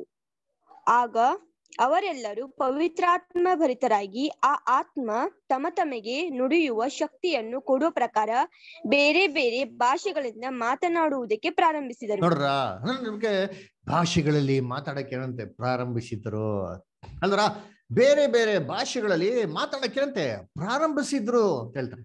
ಇದು ಪೆಂಟಿಕಾಸ್ಟ್ ದಿನ ಯಹೂದ್ಯರ ಮೇಲೆ ಪವಿತ್ರ ಆತ್ಮ ಹಾಕ್ಬೇಕಾದ್ರೆ ಸರಿ ನೋಡ್ಬೇಕಾದ್ರೆ, ಇವಾಗ ಅನ್ಯ ಜನಾಂಗದವರ ಮೇಲೆ ಪವಿತ್ರಾತ್ಮಕರ ಏನಾಯ್ತು? ಅಪೊಸ್ತಲ ಕೃತ್ಯಗಳು 10ನೇ ಅಧ್ಯಾಯ 44-46. ಪೇತ್ರನು ಹೇಳುತ್ತಿರುವಾಗ ಅವನ ವಾಕ್ಯವನ್ನು ಕೇಳಿದವರೆಲ್ಲರ ಮೇಲೆ ಪವಿತ್ರಾತ್ಮವರು ಇಳಿಯಿತು. ಅವರು ನಾನಾ ಭಾಷೆಗಳನ್ನಾಡುತ್ತಾ ದೇವರನ್ನು ಕೊಂಡಾಡುತ್ತಾ ಇರುವನು. ಪೇತ್ರನ ಸಂಗಡ ಬಂದಿದ್ದ ಯಹೂದ್ಯರಾದ ವಿಶ್ವಾಸಿಗಳು ಕೇಳಿದಾಗ ಅನ್ಯ ಜನರಿಗಳು ಪವಿತ್ರಾತ್ಮ ದಾನದ ಮಾಡಲ್ಪಟ್ಟದಲ್ಲ ಎಂದು ಅಂತ್ಯ ಆಶ್ಚರ್ಯಪಟ್ಟರು. Very good. ಅಲ್ವರ ಸರಿ ನೋಡ್ಬೇಕಾದ್ರೆ ಇಲ್ಲೂ ಕೂಡ ಅನ್ಯ ಜನಾಂಗದ ಮೇಲೆ ಪವಿತ್ರಾತ್ಮ ಸುರಿಸ್ತಾವಾಗ ಅವ್ರೇನ್ರಿ ಅವರು ಭಾಷೆಗಳಲ್ಲಿ ಮಾತಾಡೋದನ್ನ ನಾವ್ ಏನ್ ಮಾಡೋದು, ನಾವು ಓದ್ಬೋದು ಅಲ್ವರ. ನನ್ನ ಕರ್ತನಲ್ಲಿ ಪ್ರೀತಿ ಅಂತ ಸೋದರಗಳೇ, ಇಲ್ಲಿ ಸನ್ನಿವೇಶದಲ್ಲಿ ಏನಾಯ್ತು ಅಂತ ನಾವೇನ್ ಮಾಡೋಣ, ಇವಾಗ ಗಮನ ಇಟ್ಟಿ ನಾವು ನೋಡೋಣ ಏನಾಯ್ತು ಅದರ ಪವಿತ್ರಾತ್ಮ ಬರ್ಬೇಕಾರೆ ಅಂತಂದ್ಬಿಟ್ಟು ಅಲ್ವರ. ಸೊ ಅದಕ್ಕೆ ನೋಡ್ಬೇಕಾರೆ ಏನ್ರಿ ಅದಕ್ಕೆ ಅನ್ಯ ಭಾಷೆಗಳಲ್ಲೂ ಅಂತಂದ್ರೆ ಏನ್ರಿ ನಾವು ಮಾತಾಡಂಥದ್ದು ಅದರ ಪ್ರಾರ್ಥನೆ ಮಾಡಬೇಕಾರೆ ಏನ್ರಿ ನಮ್ಗೆ ದಿಢೀರ್ ಅಂತೇನ್ರಿ ಒಂದು ಸ್ಫೋಟಕವಾಗಿ ಒಂದು ಭಾಷೆ ಬರೋಂಥದ್ದು ಅಲ್ವರ. ಯಾವ ತರ ಅಂತಂದ್ರೆ ಅಂತಂಬಿಟ್ಟಲ್ವರ, ಈ ತರ ಏನ್ರಿ ಅನ್ಯ ಭಾಷೆ ಅಲ್ವರ. ಸಭೆಗಳಲ್ಲಿ ಇವತ್ತೇನಾಗ್ತಾರೆ ಇದೇ ತರ ಈ ಒಂದು ಪವಿತ್ರಾತ್ಮ ಬಂದಿರೋದಕ್ಕೆ ಸೂಚನೆ ಅನ್ಯ ಭಾಷೆಗಳು ಅಲ್ವರ, ಜಿಂಗ್ ಜಾಂಗ್ ಅಂತಂದ್ಬಿಟ್ಟು ಅಲ್ವರ. ನೋಡ್ಬೇಕಾದ್ರೆ ಅನ್ಯ ಭಾಷೆಗಳು, ಅದನ್ನ ಕರ್ತನಲ್ಲಿ ಪ್ರೀತಿ ಅನ್ನಿಸೋಳೆ ಇವು ಎರಡು ಸನ್ನಿವೇಶಗಳಲ್ಲಿ ಇದು ಆಗಿರೋದು ನಾವೇನ್ ಮಾಡ್ಬೋದು, ನಾವು ಗಮನಿಸ್ಬೋದು ಅಲ್ವರ. ಅದಕ್ಕೆ ನಾವು ಈ ಒಂದು ವಾಕ್ಯಗಳನ್ನ ಸ್ವಲ್ಪ ನಿಧಾನವಾಗಿ ಇವಾಗ ಏನ್ ಮಾಡೋಣ, ಓದೋಣ. ಎಲ್ಲಿ ಓದೋಣ ಅಂತಂದ್ರೆ ಅಪೊಸ್ತಲ ಕೃತ್ಯಗಳು 2ನೇ ಅಧ್ಯಾಯ 2-4 ಓದೋಣ. ರತ್ನಾಸಿಷ್ಟು ಓದ್ಬೋದಾ? ರತ್ನಾಷ್ಟಲ್ಲಿ ಏನಿದ್ದೀರಾ? ಓದಿ ಇಷ್ಟ. ಅಪೊಸ್ತಲ ಕೃತ್ಯಗಳು 2ನೇ ಅಧ್ಯಾಯ 2-4. ಆಗ ಬಿರುಗಾಳಿ ಬೀಸುತ್ತದೋ ಎಂಬಂತೆ ಪಕ್ಕನೆ ಆಕಾಶದೊಳಗಿಂದ ಒಂದು ಶಬ್ದ ಉಂಟಾಗಿ ಅವರು ಕುಂತಿದ್ದ ಮನೆಯನ್ನೆಲ್ಲ ತುಂಬಿಕೊಂಡಿತು. ಅದಲ್ಲದೆ ಉರಿಯುತ್ತಿದ್ದ ನಾಲಿಗೆಗಳು ವಿಂಗಡಗೊಳ್ಳುವ ಹಾಗೆ ಅವರಿಗೆ ಕಾಣಿಸಿ ಅವರಲ್ಲಿ ಒಬ್ಬರೊಬ್ಬರ ಮೇಲೆ ಒಂದೊಂದಾಗಿ ಕುಂತುಕೊಂಡವು. ಆಗ ಅವರೆಲ್ಲರೂ ಪವಿತ್ರಾತ್ಮಭರಿತರಾಗಿ ಆ ಆತ್ಮ ತಮಗೆ ನುಡಿಯುವ ಶಕ್ತಿಯನ್ನು ಕೊಡುವ ಪ್ರಕಾರ ಬೇರೆ ಬೇರೆ ಭಾಷೆಗಳಿಂದ ಮಾತನಾಡುವುದಕ್ಕೆ ಪ್ರಾರಂಭಿಸಿದರು. ನೋಡ್ರ, ಅವಾಗ ಏನಾಯ್ತಂದ್ರೆ ಪವಿತ್ರಾತ್ಮ ಭರಿತವರಾಗಿ ಅಲ್ರ, ಪವಿತ್ರಾತ್ಮ ಭರಿತವರಾಗಿ ಆ ಆತ್ಮವು ತಮಗೆ ನುಡಿಯುವ ಶಕ್ತಿಯನ್ನು ಕೊಡುವ ಪ್ರಕಾರ ಏನ್ರಿ ಭಾಷೆಗಳಲ್ಲೂ ಮಾತಾಡೋದಕ್ಕೆ ಪ್ರಾರಂಭಿಸಿದ್ರು ಅಂತ ಹೇಳ್ತಾರೆ. ನನ್ನ ಕರ್ತನಲ್ಲಿ ಪ್ರೀತಿ ಅಂತ ಸೋದರ ಸೋದರಿಗಳೇ ನೋಡ್ಬೇಕ್ರೆ ಪವಿತ್ರಾತ್ಮ ಅವ್ರನ್ನೇ ಅಂತ ಬಂದು ಇಳಿತಂತೆ. ಹೇಗಿಳಿತು ಪವಿತ್ರಾತ್ಮ? ಪವಿತ್ರಾತ್ಮ ಯಾವ ತರ ಬಂತು? ಹೇಗ್ ಬಂತು? ಬೆಂಕಿ ನಾಲಿಗೆ. ಆಮೇಲೆ ಗಾಳಿ. ಹಂಗಂದ್ರೆ ಏನು ಎಲ್ಲರೂ ಏನ್ ತಿಳ್ಕೊಂಡ್ಬಿಡ್ತಾರೆ ಅಂದ್ರೆ ಅಲ್ಲಿ ಗಾಳಿ ಬೆಂಕಿ ಅಂತ ಅಲ್ವರ. ಅಲ್ಲಿ ಹಂಗ ಹೇಳ್ತದ ವಾಕ್ಯ. ಇನ್ನೊಂದ್ಸತಿ ಓದಿ ನೋಡಿ ದಯವಿಟ್ಟು ಏನ್ ಹೇಳ್ತಾ ನೋಡೋಣ. ಗಮನ ಇಟ್ಟು ವಾಕ್ಯನ ಗಮನಿಸಿ ಎಲ್ಲರೂ ಓದಿ ಇಷ್ಟ. ಅದಲ್ಲದೆ ಉರಿಯಂತಿದ್ದ ನಾಲಿಗೆಗಳು 2ನೇ ಅಧ್ಯಾಯದಿಂದ 2ನೇ ವಾಕ್ಯದಿಂದ ಓದಿಸ್ತ. 2ನೇ ವಾಕ್ಯನ ಪ್ರಾರಂಭ ಮಾಡಿ. ಆಗ ಬಿರುಗಾಳಿಯು ಬೀಸುತ್ತದೋ ಎಂಬಂತೆ. ಏನ್ರಿ ಬಿರುಗಾಳಿ ಬೀಸುತ್ತದೋ ಎಂಬಂತೆ? ಬಿರುಗಾಳಿ ಬಂತ? ಬಿರುಗಾಳಿ ಬೀಸುತ್ತದೋ ಎಂಬಂತೆ ಬಂತ? ಬಿರುಗಾಳಿ ಬೀಸುತ್ತದೋ ಎಂಬಂತೆ. ಬಿರುಗಾಳಿನೇ ಬರ್ಲಿಲ್ಲ ಅಲ್ಲಿ ಆ ತರ. ನೆಕ್ಸ್ಟ್ ಮುಂದಕ್ಕೆ ಓದಿ. ಆಮೇಲೆ ಬಿರುಗಾಳಿ ಬೀಸುತ್ತದೋ ಎಂಬಂತೆ ಪಕ್ಕನೆ ಆಕಾಶದೊಳಗಿಂದ ಒಂದು ಶಬ್ದ ಉಂಟಾಗಿ ಅವರು ಕೂತಿದ್ದ ಮನೆಯನ್ನೆಲ್ಲ ತುಂಬಿಕೊಂಡಿತು. ಅದಲ್ಲದೆ ಉರಿಯಂತಿದ್ದ ನಾಲಿಗೆಗಳು ವಿಂಗಡಗೊಳ್ಳುವ ಹಾಗೆ ಅವರಿಗೆ ಕಾಣಿಸಿ, ಹಾಗೆ ವಿಂಗಡಿಸುವಂತ ನಾಲ್ಗೆಗಳ ಹಾಗೆ ಕಾಣಿಸಿಕೊಳ್ಳುವಂತೆ ಅಂತಾರೆ ಬಂತಂದ್ರೆ ನಾಲ್ಗೆ ಬಂದ್ಬಿಡ್ತಾ ವಿಂಗಡಿಸ್ಕೊಂತ ನಾಲ್ಗೆ ಟಂಗ್ಸ್ ಆಫ್ ಫೈರ್, ಬೆಂಕಿ ನಾಲ್ಗೆ ಬಂದ್ಬಿಡ್ತಾ. ಎಲ್ಲ ಏನ್ ಮಾಡ್ಬಿಡ್ತಾರೆ, ಬೆಂಕಿಗೆ ಹೋಗ್ಬಿಡ್ತಾರೆ ಹಂಗೆ ಪುಟ್ಟಂತ. ಯಾಕೆ? ಅಗ್ನಿ ಅಭಿಷೇಕ, ಓ ಬೆಂಕಿ, ಫೈರ್ ಫೈರ್ ಫೈರ್ ಅಂತ ಅಲ್ವಾ. ಸ್ವಲ್ಪ ಸಮಾಧಾನವಾಗಿ ವಾಕ್ಯ ಏನು ಹೇಳ್ತಾನೆ ಗಮನಿಸ್ಬೇಕು. ಅಲ್ಲೇನ್ ಹೇಳ್ತಾರೆ, ಅಲ್ಲಿ ಬೆಂಕಿ ಬಂತು ಬಿರುಗಾಳಿ ಬಂತು ಅಂತ ಹೇಳ್ತಾರೆ. ಇಲ್ಲ ಆ ತರ ಬಂತು ಅಂತ ಕೊಟ್ಟಾರೆ, ಇದೇ ಬಂತು ಅಂತ ಏನ್ ಮಾಡಲ್ಲ, ಅಲ್ಲಿ ಕೊಡ್ಲೇ ಇಲ್ಲ ಅಲ್ವರ. ಸರಿ ಅಲ್ವರ, ಆ ತರ ಬಂತು ಅಂತ ಹೇಳ್ತಾರೆ. ಸರಿ, ಅಲ್ಲಿ ಬಂದವಾಗ ಏನಾಯ್ತು ಅಂದ್ರೆ ಎಲ್ಲಾ ಪವಿತ್ರಾತ್ಮ ಭರಿತವರಾದ್ರಂತೆ. ಅಲ್ಲರ ಪವಿತ್ರಾತ್ಮ ಭರಿತವರಾಗಿ ಏನ್ ಮಾತಾಡಿದ್ರಂತೆ ಅವರು? ಬೇರೆ ಬೇರೆ ಭಾಷೆಗಳಲ್ಲಿ ಮಾತನಾಡಿದ್ರು. ತಮ್ಮ ತಮಗೆ ನುಡಿಯುವ ಶಕ್ತಿಯನ್ನು ಕೊಡುವ ಪ್ರಕಾರ. Very good. ತಮ್ಮ ತಮಗೆ ನುಡಿಯುವ ಶಕ್ತಿ ಪ್ರಕಾರ ಏನ್ ಮಾಡಂತೆ ಅವರು? ಆ ಬೇರೆ ಬೇರೆ ಭಾಷೆಗಳ ಮಾತಾಡ ಹಿಂಗೆ ಜೀಬ ಬರ್ಗಿ ಬರ್ರಿ ಬವ್ರ ಅಂತ ಆತರ ಮಾತಾಡಿದ್ರ. ತಮಗೆ ನುಡಿಯೋ ಶಕ್ತಿ ಪ್ರಕಾರ ಇಷ್ಟ ಬಂದಂತ ರೀತಿಯಲ್ಲಿ ಮಾತಾಡ್ಬಿಟ್ರ ಅಂತಂದ್ರೆ ಎಲ್ಲಾರು ಹೌದು ಬ್ರದರ್ ಹಾಗೆ ಮಾತಾಡ್ಬಿಟ್ರು ಅಂತ ಎಂತಾರೆ ಹೇಳ್ತಾರೆ. ಅದರ ಸ್ವಲ್ಪ ನಾವೇನ್ ಮಾಡ್ಬೇಕು? ಬೈಬಲ್ನ ಓದೋದನ್ನ ಕಲಿಬೇಕು. ನಾವೇನ್ ಹೇಳ್ಕೊಡಿದ್ರಿ ಮೊದಲನೇ ಕ್ಲಾಸಲ್ಲಿ? Out to study the Bible. Bible ಹೆಂಗ್ ಓದ್ಬೇಕು? ನಾವು ಸುಮ್ನೆ ಒಂದು ವಾಕ್ಯ ಓದ್ಬಿಟ್ಟು ನಿರ್ಧಾರಕ್ಕೆ ಬರ್ಬಾರ್ದು. ಆ ವಾಕ್ಯ ಮೇಲೆ ಕೆಳಗಡೆ ಏನ್ ಹೇಳ್ತಾರೆ ಸ್ವಲ್ಪ ನಿಧಾನ ಏನ್ ಮಾಡ್ಬೇಕು? ಓದ್ಬೇಕು. ಕಂಪ್ಲೀಟ್ ಬೈಬಲ್ ಏನ್ ಮಾಡ್ಬೇಕು? ಓದ್ಬೇಕು. ಅಲ್ಲಿ ವಾಕ್ಯ ಏನ್ ಹೇಳ್ತಾರೆ ಮುಂದಕ್ಕೆ ಏನ್ ಮಾಡ್ಬೇಕು? ಹಂಗೆ ಕಂಟಿನ್ಯೂ ಮಾಡ್ಬೇಕು. ಏನಾಯ್ತಂತೆ ಹಂಗೆ ಮುಂದಕ್ಕೆ ಓದೋಣ. ರತ್ನಾಷ್ಟರು ಓದಿ ಮುಂದಕ್ಕೆ ಏನಾಯ್ತಂತೆ. 5ನೇ ವಾಕ್ಯದಿಂದ ಓದಿ ಇಷ್ಟ ನಂಗೆ. 5ರಿಂದ. ಆಕಾಶದ ಕೆಳಗಿರುವ ಎಲ್ಲಾ ದೇಶದವರೊಳಗಿಂದ ಬಂದ ಸದ್ಭಕ್ತರಾದ ಯೆಹೂದ್ಯರು ಯೆರೂಸಲೇಮಿನಲ್ಲಿ ವಾಸವಾಗಿದ್ದರು. ನೋಡ್ರಿ, ಇವಾಗ ಆ ಸನ್ನಿವೇಶ ನಡಿಬೇಕಾರೆ ಏನ್ರಿ ಇಡೀ ಲೋಕದಲ್ಲಿರಂತ ಸದ್ಭಕ್ತರಾಗಿರಂತ ಯಹೂದ್ಯರು ಅಲ್ಲೇನಾಗಿರಂತೆ ಯೆರೂಸಲೇಮ್ ಬಂದು ವಾಸ ಮಾಡಿರಂತೆ. ಯಾಕೆ ಅಂತಂದ್ರೆ pass over religious festival, grand festival ರೀ. ಇಸ್ರೇಲ್ ಜನಗಳಿಗೆ ಪಾಸ್ ಓವರ್ ಅಂತಂದ್ರೆ ಅದನ್ನ ಯಾವತ್ತು ಯಾವುದೇ ಕಾರಣಕ್ಕೂ ಮಿಸ್ಸೇ ಮಾಡ್ತಾ ಇಲ್ಲ ಒಬ್ಬ ಯಹೂದ್ಯನು. ಅದಕ್ಕೆ ಏನಪ್ಪಾ ಮಾಡ್ತಾರೆ ಅಂದ್ರೆ ಎಲ್ಲಾ ದೇಶದಲ್ಲಿರಂತ ಎಲ್ಲಾ ಯಹೂದ್ಯರು ಅಲ್ಲಿ ಬಂದು ಸೇರಿದ್ರಂತೆ. ಸರಿ, ಏನಾಯ್ತಂತೆ ನೆಕ್ಸ್ಟ್? ಆ ಸಪ್ಪಳವಾದಾಗ ಜನರು ಗುಂಪು ಗುಂಪಾಗಿ ಕೂಡಿ ಬಂದು ಪ್ರತಿಯೊಬ್ಬರು ತಮ್ಮ ತಮ್ಮ ಭಾಷೆಯಲ್ಲೇ ಇವರು ಮಾತಾಡುವುದನ್ನು ಕೇಳಿ ಭ್ರಮೆಗೊಂಡರು. ಏನ್ರಿ? ಏನ್ ನೋಡಿ ಭ್ರಮೆಗೊಂಡ್ರಂತೆ ಅವ್ರ? ತಮ್ಮ ತಮ್ಮ ಭಾಷೆಯಲ್ಲೇ ಇವರು ಮಾತನಾಡುವುದನ್ನು ಕಂಡು. ಯಾವ ಯಾವ ಭಾಷೆಯಲ್ಲಿ? ಯಾರ ಭಾಷೆಯಲ್ಲಿ? ತಮ್ಮ ತಮ್ಮ ಭಾಷೆಯಲ್ಲಿ ಮಾತಾಡ್ರು. ಓ, ತಮ್ಮ ತಮ್ಮ ಭಾಷೆಯಲ್ಲಿ. ಯಾರ ಭಾಷೆಯಲ್ಲಿ? ಆ ಭಾಷೆನ? ಯಹೂದ್ಯರ ಭಾಷೆ. ಯಾವ್ಯಾವ ಭಾಷೆ ಬರ್ತದೋ ಅದೇ ಭಾಷೆಯಲ್ಲೇ ಮಾತಾಡ. ಅಲ್ಲಿ ನೋಡಿ, ಅಲ್ಲಿ ತಮ್ಮ ತಮ್ಮ ಭಾಷೆಯಲ್ಲಿ ಮಾತಾಡೋದನ್ನ ಕಂಡು ಏನಾದ್ರಂತೆ ಅಲ್ಲಿ ಆಶ್ಚರ್ಯ ಪಟ್ರಂತೆ. ಅದರ ಬ್ರಹ್ಮಗೊಂಡು ಏನ್ ಮಾಡಂತ ಅಲ್ಲಿ ಆಶ್ಚರ್ಯ ಪಟ್ರಂತೆ. ಅದರ ಆಶ್ಚರ್ಯ ಆಗ್ಬಿಟ್ರಂತೆ, ಸ್ಟನ್ ಆಗ್ಬಿಟ್ರು. ಏನಪ್ಪ ಇವರೆಲ್ಲ ನಮ್ಮ ಮಾತೃಭಾಷೆಯಲ್ಲಿ ಮಾತಾಡ್ತಾರಲ್ಲ ಸಡನ್ ಆಗಿ ಅಂತ ಏನಾಗ್ಬಿಡ್ತಂತೆ ಅವ್ರಿಗೆಲ್ಲ ಅತ್ಯಾಶ್ಚರ್ಯ ಆಯ್ತಂತೆ. ಇನ್ನೊಂದ್ಸತಿ ಹಂಗೆ ಮುಂದಕ್ಕೆ ಓದಿ ಇಷ್ಟ. ನೆಕ್ಸ್ಟ್ ಓದಿ, ಹಂಗೆ ಓದಿ. ಎಲ್ಲರೂ ಆಶ್ಚರ್ಯದಿಂದ ಬೆರಗಾಗಿ, ಇಗೋ ಮಾತಾಡುತ್ತಿರುವ ಇವರೆಲ್ಲರೂ ಗಲಿಲಿಯಾದವರಲ್ಲವೇ? ನಾವು ಪ್ರತಿಯೊಬ್ಬರು ನಮ್ಮ ನಮ್ಮ ಹುಟ್ಟು ಭಾಷೆಯಲ್ಲೇ ಇವರು ಮಾತನಾಡುವುದನ್ನು ಕೇಳುತ್ತೇವಲ್ಲ. ನೋಡ್ರ, ಯಾವ ಭಾಷೆಯಲ್ಲಿ ಮಾತಾಡ್ರಂತೆ? ನಮ್ಮ ಹುಟ್ಟು ಭಾಷೆಯಲ್ಲಿ. ಇವರೆಲ್ಲ ಗಲೀಲಿಯಾದವರಲ್ವಾ? ಇವ್ರ ಹೆಂಗಪ್ಪ ಸಡನ್ ಆಗಿ ನಮ್ಮ ಭಾಷೆಯಲ್ಲಿ ಮಾತಾಡೋದನ್ನ ನಾವು ಕೇಳ್ತಿರಲ್ಲ ಅನ್ನಂತೆ ಅಲ್ವರ? ಹಂಗಾರೆ ಇವರೆಲ್ಲ ಮಾತಾಡೋದು ಯಾವ ಭಾಷೆಯಲ್ಲಿ? ಯಾರಿಗೂ ಅರ್ಥ ಆಗದಿರುತ್ತೆ ಭಾಷೆಯಲ್ಲಿ ಮಾತಾಡಿದ್ರ? ಯಾರಿಗೂ ಅರ್ಥ ಆಗ್ತಿದ್ದ ಭಾಷೆಯಲ್ಲಿ ಮಾತಾಡಿದ್ರ ಅಥವಾ ಮತ್ತೊಬ್ಬರಿಗೆಲ್ಲ ಅರ್ಥ ಆಗೋ ಭಾಷೆಯಲ್ಲಿ ಮಾತಾಡಿದ್ರ? ಎಲ್ಲರಿಗೂ ಅರ್ಥ ಆಗುವಂತ ಭಾಷೆಯಲ್ಲೇ ಮಾತಾಡೋದು. ಸುಮ್ನೆ ಈ ಬರ ಅಂತ ಯಾರು ಮಾತಾಡಲ್ಲ ಅಲ್ಲಿ. ಇವ್ರು ಮಾತಾಡೋದ್ ನೋಡಿ, ಇವ್ರ ಅನ್ಯ ಭಾಷೆಯಲ್ಲಿ ಮಾತಾಡೋದ್ ನೋಡಿ ಅಲ್ಲಿ ಇಡೀ ಲೋಕದಲ್ಲಿ ಬಂದಿರಂತ ಎಲ್ಲಾ ಯಹೂದ್ಯರು ಸಾಕ್ಷಿ ಏನಪ್ಪ ಕೊಟ್ರು ಅಂದ್ರೆ, ಏನಪ್ಪಾ ಇವ್ರು ಗಲೀಲಿಯವರು ನಮ್ಮ ಹುಟ್ಟು ಭಾಷೆಯಲ್ಲಿ. ಯಾರ ಹುಟ್ಟು ಭಾಷೆಯಲ್ಲಿ? ಅವ್ರ ಹುಟ್ಟು ಭಾಷೆ ಅಲ್ಲ, ನಮ್ಮ ಹುಟ್ಟು ಭಾಷೆಯಲ್ಲಿ ಇವರು ಮಾತಾಡೋದನ್ನ ಏನ್ರಿ ಕೇಳುತ್ತೇವೆ ಅಲ್ಲ ಎಂದು ಇದು ಹೇಗೆ ಅಂತ ಆಶ್ಚರ್ಯಪಟ್ಟಂತೆ. ಹೇಗೆ ಸಾಧ್ಯ? That was the power of the Holi spirit. ಮುಂದಕ್ಕೆ ಹೋದಿ, ನೆಕ್ಸ್ಟ್ ಹೇಳ್ತಾರೆ.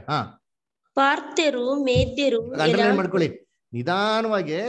ಎಷ್ಟು ದೇಶದಿಂದ ಜನಗಳು ಬಂದಿದ್ರು, ಎಷ್ಟು ಭಾಷೆಯಲ್ಲಿ ಮಾತಾಡಿದ್ರು ಅಂತ ಅಲ್ಲಿ ಅರ್ಥ ಆಗ್ತದೆ ನೋಡಿ. ಬರ್ಕೊಳ್ರಿ ಅಂತೀನಿ. 17 ಭಾಷೆ ಬರ್ತಾರೆ ನೋಡಿ ಅಂತೀನಿ. ಯಾರಂತೆ? ಪಾರ್ಥ್ಯರು, ಮೇದ್ಯರು, ಮೆಸೊಪೊತಾಮಿಯ, ಯೋದಾಯ, ಕಫದೋಕ್ಯ, ಪೊಂತ್ಯ, ಆಸ್ಯ, ಪ್ರೌಢ್ಯ, ಪಪುಲ್ಯ, ಐಗುಪ್ತ್ಯ, ಕೊರೇನಿಯ, ಮೊಗ್ಗುಲಲ್ಲಿರುವ ಲಿಬ್ಯ, ಆಮೇಲೆ ಈ ಸೀಮೆಗಳಲ್ಲಿ ವಾಸವಾಗಿರುವವರು, ರೋಮಾಪುರದಿಂದ ಬಂದು ಇಳಿದಿರುವ ಯಹೂದ್ಯರು, ಯಹೂದ್ಯ ಮತಾವಲಂಬಿಗಳು, ಓದ್ಲಾ ಬ್ರದರ್? ಓದ್ರಿ.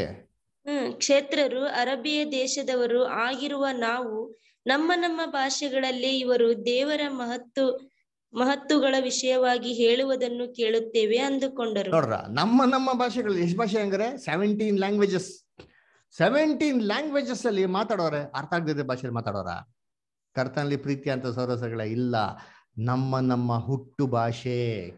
ಅದಕ್ಕೆ ಇಂಗ್ಲಿಷಲ್ಲಿ ಬರ್ತಾರೆ ಟಂಗ್ಸ್ ಅಂತ ಬರ್ತಾರೆ. ಏನು ಟಂಗ್ ಅಂದ್ರೆ ಇವಾಗ ಹೇಳ್ತೀವಿ ಗೊತ್ತಾ, which is your mother tongue ಅಂತ ಕೇಳ್ತಾರೆ. ಅವಾಗ ಏನ್ ಹೇಳ್ತೀವಿ ನಾವು? My mother tongue is yellow, pink, white ಅಂತ ಅಂತೀರಾ. ಏನ್ ಮದರ್ ಟಂಗ್ ಅಂದ್ರೆ ಏನರ್ಥ? ಮಾತೃಭಾಷೆ ಅದನ್ನ ಕರೆಕ್ಟ್. ನೋಡಿ ಬೈಬಲ್ ಬಹು ಸ್ಪಷ್ಟ ಕೊಟ್ಟಾರೆ. ಮೊದಲು ಪವಿತ್ರಾತ್ಮ ಸಭೆ ಮೇಲೆ ಬಂದವಾಗ ಎಂತ ಕೊಟ್ಟಿದ್ದಾರೆ? ಏನ್ ಭಾಷೆ ಮಾತಾಡಂತೆ? ಅರ್ಥಭರಿತವಾಗಿರಂತ ಭಾಷೆ. ಏನು ಅರ್ಥ ಆಗಿರಂತ ಕನ್ಫ್ಯೂಸ್ ಕ್ರಿಯೇಟ್ ಮಾಡಂತ ಭಾಷೆನೇ ಅಲ್ಲ. ಇವತ್ತೆಲ್ಲ ಏನ್ ತಿಳ್ಕೊಂಬಿಟ್ಟಾರೆ ಅಂದ್ರೆ ಸಭೆಯಲ್ಲಿ, ಏನ್ರಿ ಈ ತರ ಅನ್ಯ ಭಾಷೆಗಳೆಲ್ಲ ಮಾತಾಡ್ತಾ ಇದ್ರೆ ನಮಗೊಂದು ಪ್ರೂಫು. ನಮ್ಗೇನಾಗಿದೆ? ಪವಿತ್ರಾತ್ಮ ಬಂದ ಮೇಲೆ ಇಳಿದು ಬಿಟ್ಟಿದೆ. ನಾವು ಏನ್ ಮಾಡ್ತಾ ಇದ್ರಿ? ಹಂಗೆ ಪವಿತ್ರಾತ್ಮ ಬಂದ ತಕ್ಷಣ ತಾನಾಗಿ ಇಷ್ಟ ಬಂದಂತ ರೀತಿಯಲ್ಲಿ ಮಾತಾಡ್ತಾ ಇದ್ರಿ ಅಂದ್ಬಿಟ್ಟು ಇವತ್ತ ಪ್ರೂಫ್ ಅಂತ ತಿಳ್ಕೊಂಬಿಟ್ಟಾರೆ. ಅಂದ್ರ ಅಪೊಸ್ತಲ ಪೌಲು ಈ ಅನ್ಯ ಭಾಷೆ ಬಗ್ಗೆ 1 ಕೊರಿಂಥ 14 ಫುಲ್ ಡಿಟೇಲ್ ಆಗಿ ಬರೀತಾರೆ. ಅದು ಬರಿಬೇಕಾದ್ರೆ ಹೆಂಗ್ ಗೊತ್ತಾ ಹೇಳ್ತಾರೆ? ಅನ್ಯ ಭಾಷೆ ಬಂದ್ಬಿಟ್ಟು ಬೇರೆ ಬೇರೆ ಭಾಷೆಯಲ್ಲಿ ಮಾತಾಡೋದು ನೋಡಪ್ಪ, ಇದು ವಿಶ್ವಾಸಿಗಳಿಗೆ ಅಲ್ವೇ ಅಲ್ಲ, ಅವಿಶ್ವಾಸಿಗಳಿಗೆ ಗುರುತು ಅಂತ ಹೇಳ್ತಾರೆ. ಓದ ನೋಡಿ 1 ಕೊರಿಂಥ 14:22. ಆದ್ದರಿಂದ ವಾಣಿಗಳನ್ನಾಡುವುದು ನಂಬದವರಿಗೆ ಆಗಿದೆ ಹೊರತು ನಂಬುವವರಿಗೆ ಸೂಚನೆಯಲ್ಲವೆಂದು ನಾವು ತಿಳಿದುಕೊಳ್ಳಬೇಕು. ಪಾಪ ನಮ್ ಕ್ರೈಸ್ತವ್ರಿಗೆ ಇದು ಗೊತ್ತೇ ಇಲ್ಲ ಇವತ್ತು. ಅಭಿಷೇಕ ಬಂದ್ಬಿಡ್ತು ಅಂತಂದ್ರೆ ಅನ್ಯ ಭಾಷೆ ಮಾತಾಡ್ಬೇಕು, ಅದು ಸೂಚನೆ ಅಂತ ಎಲ್ಲ ಐತೆ ಬೈಬಲ್ನಲ್ಲಿ. ಹಂಗೆ ಹೇಳಿದ್ಯಾ? ಅಪೊಸ್ತಲ ಪೌಲು ಎಷ್ಟು ಕ್ಲಿಯರ್ ಆಗಿ ಹೇಳ್ತಾ ಹೊಡಿತೀನಿ. ಯಾರ ಸೂಚನೆ ಅದು?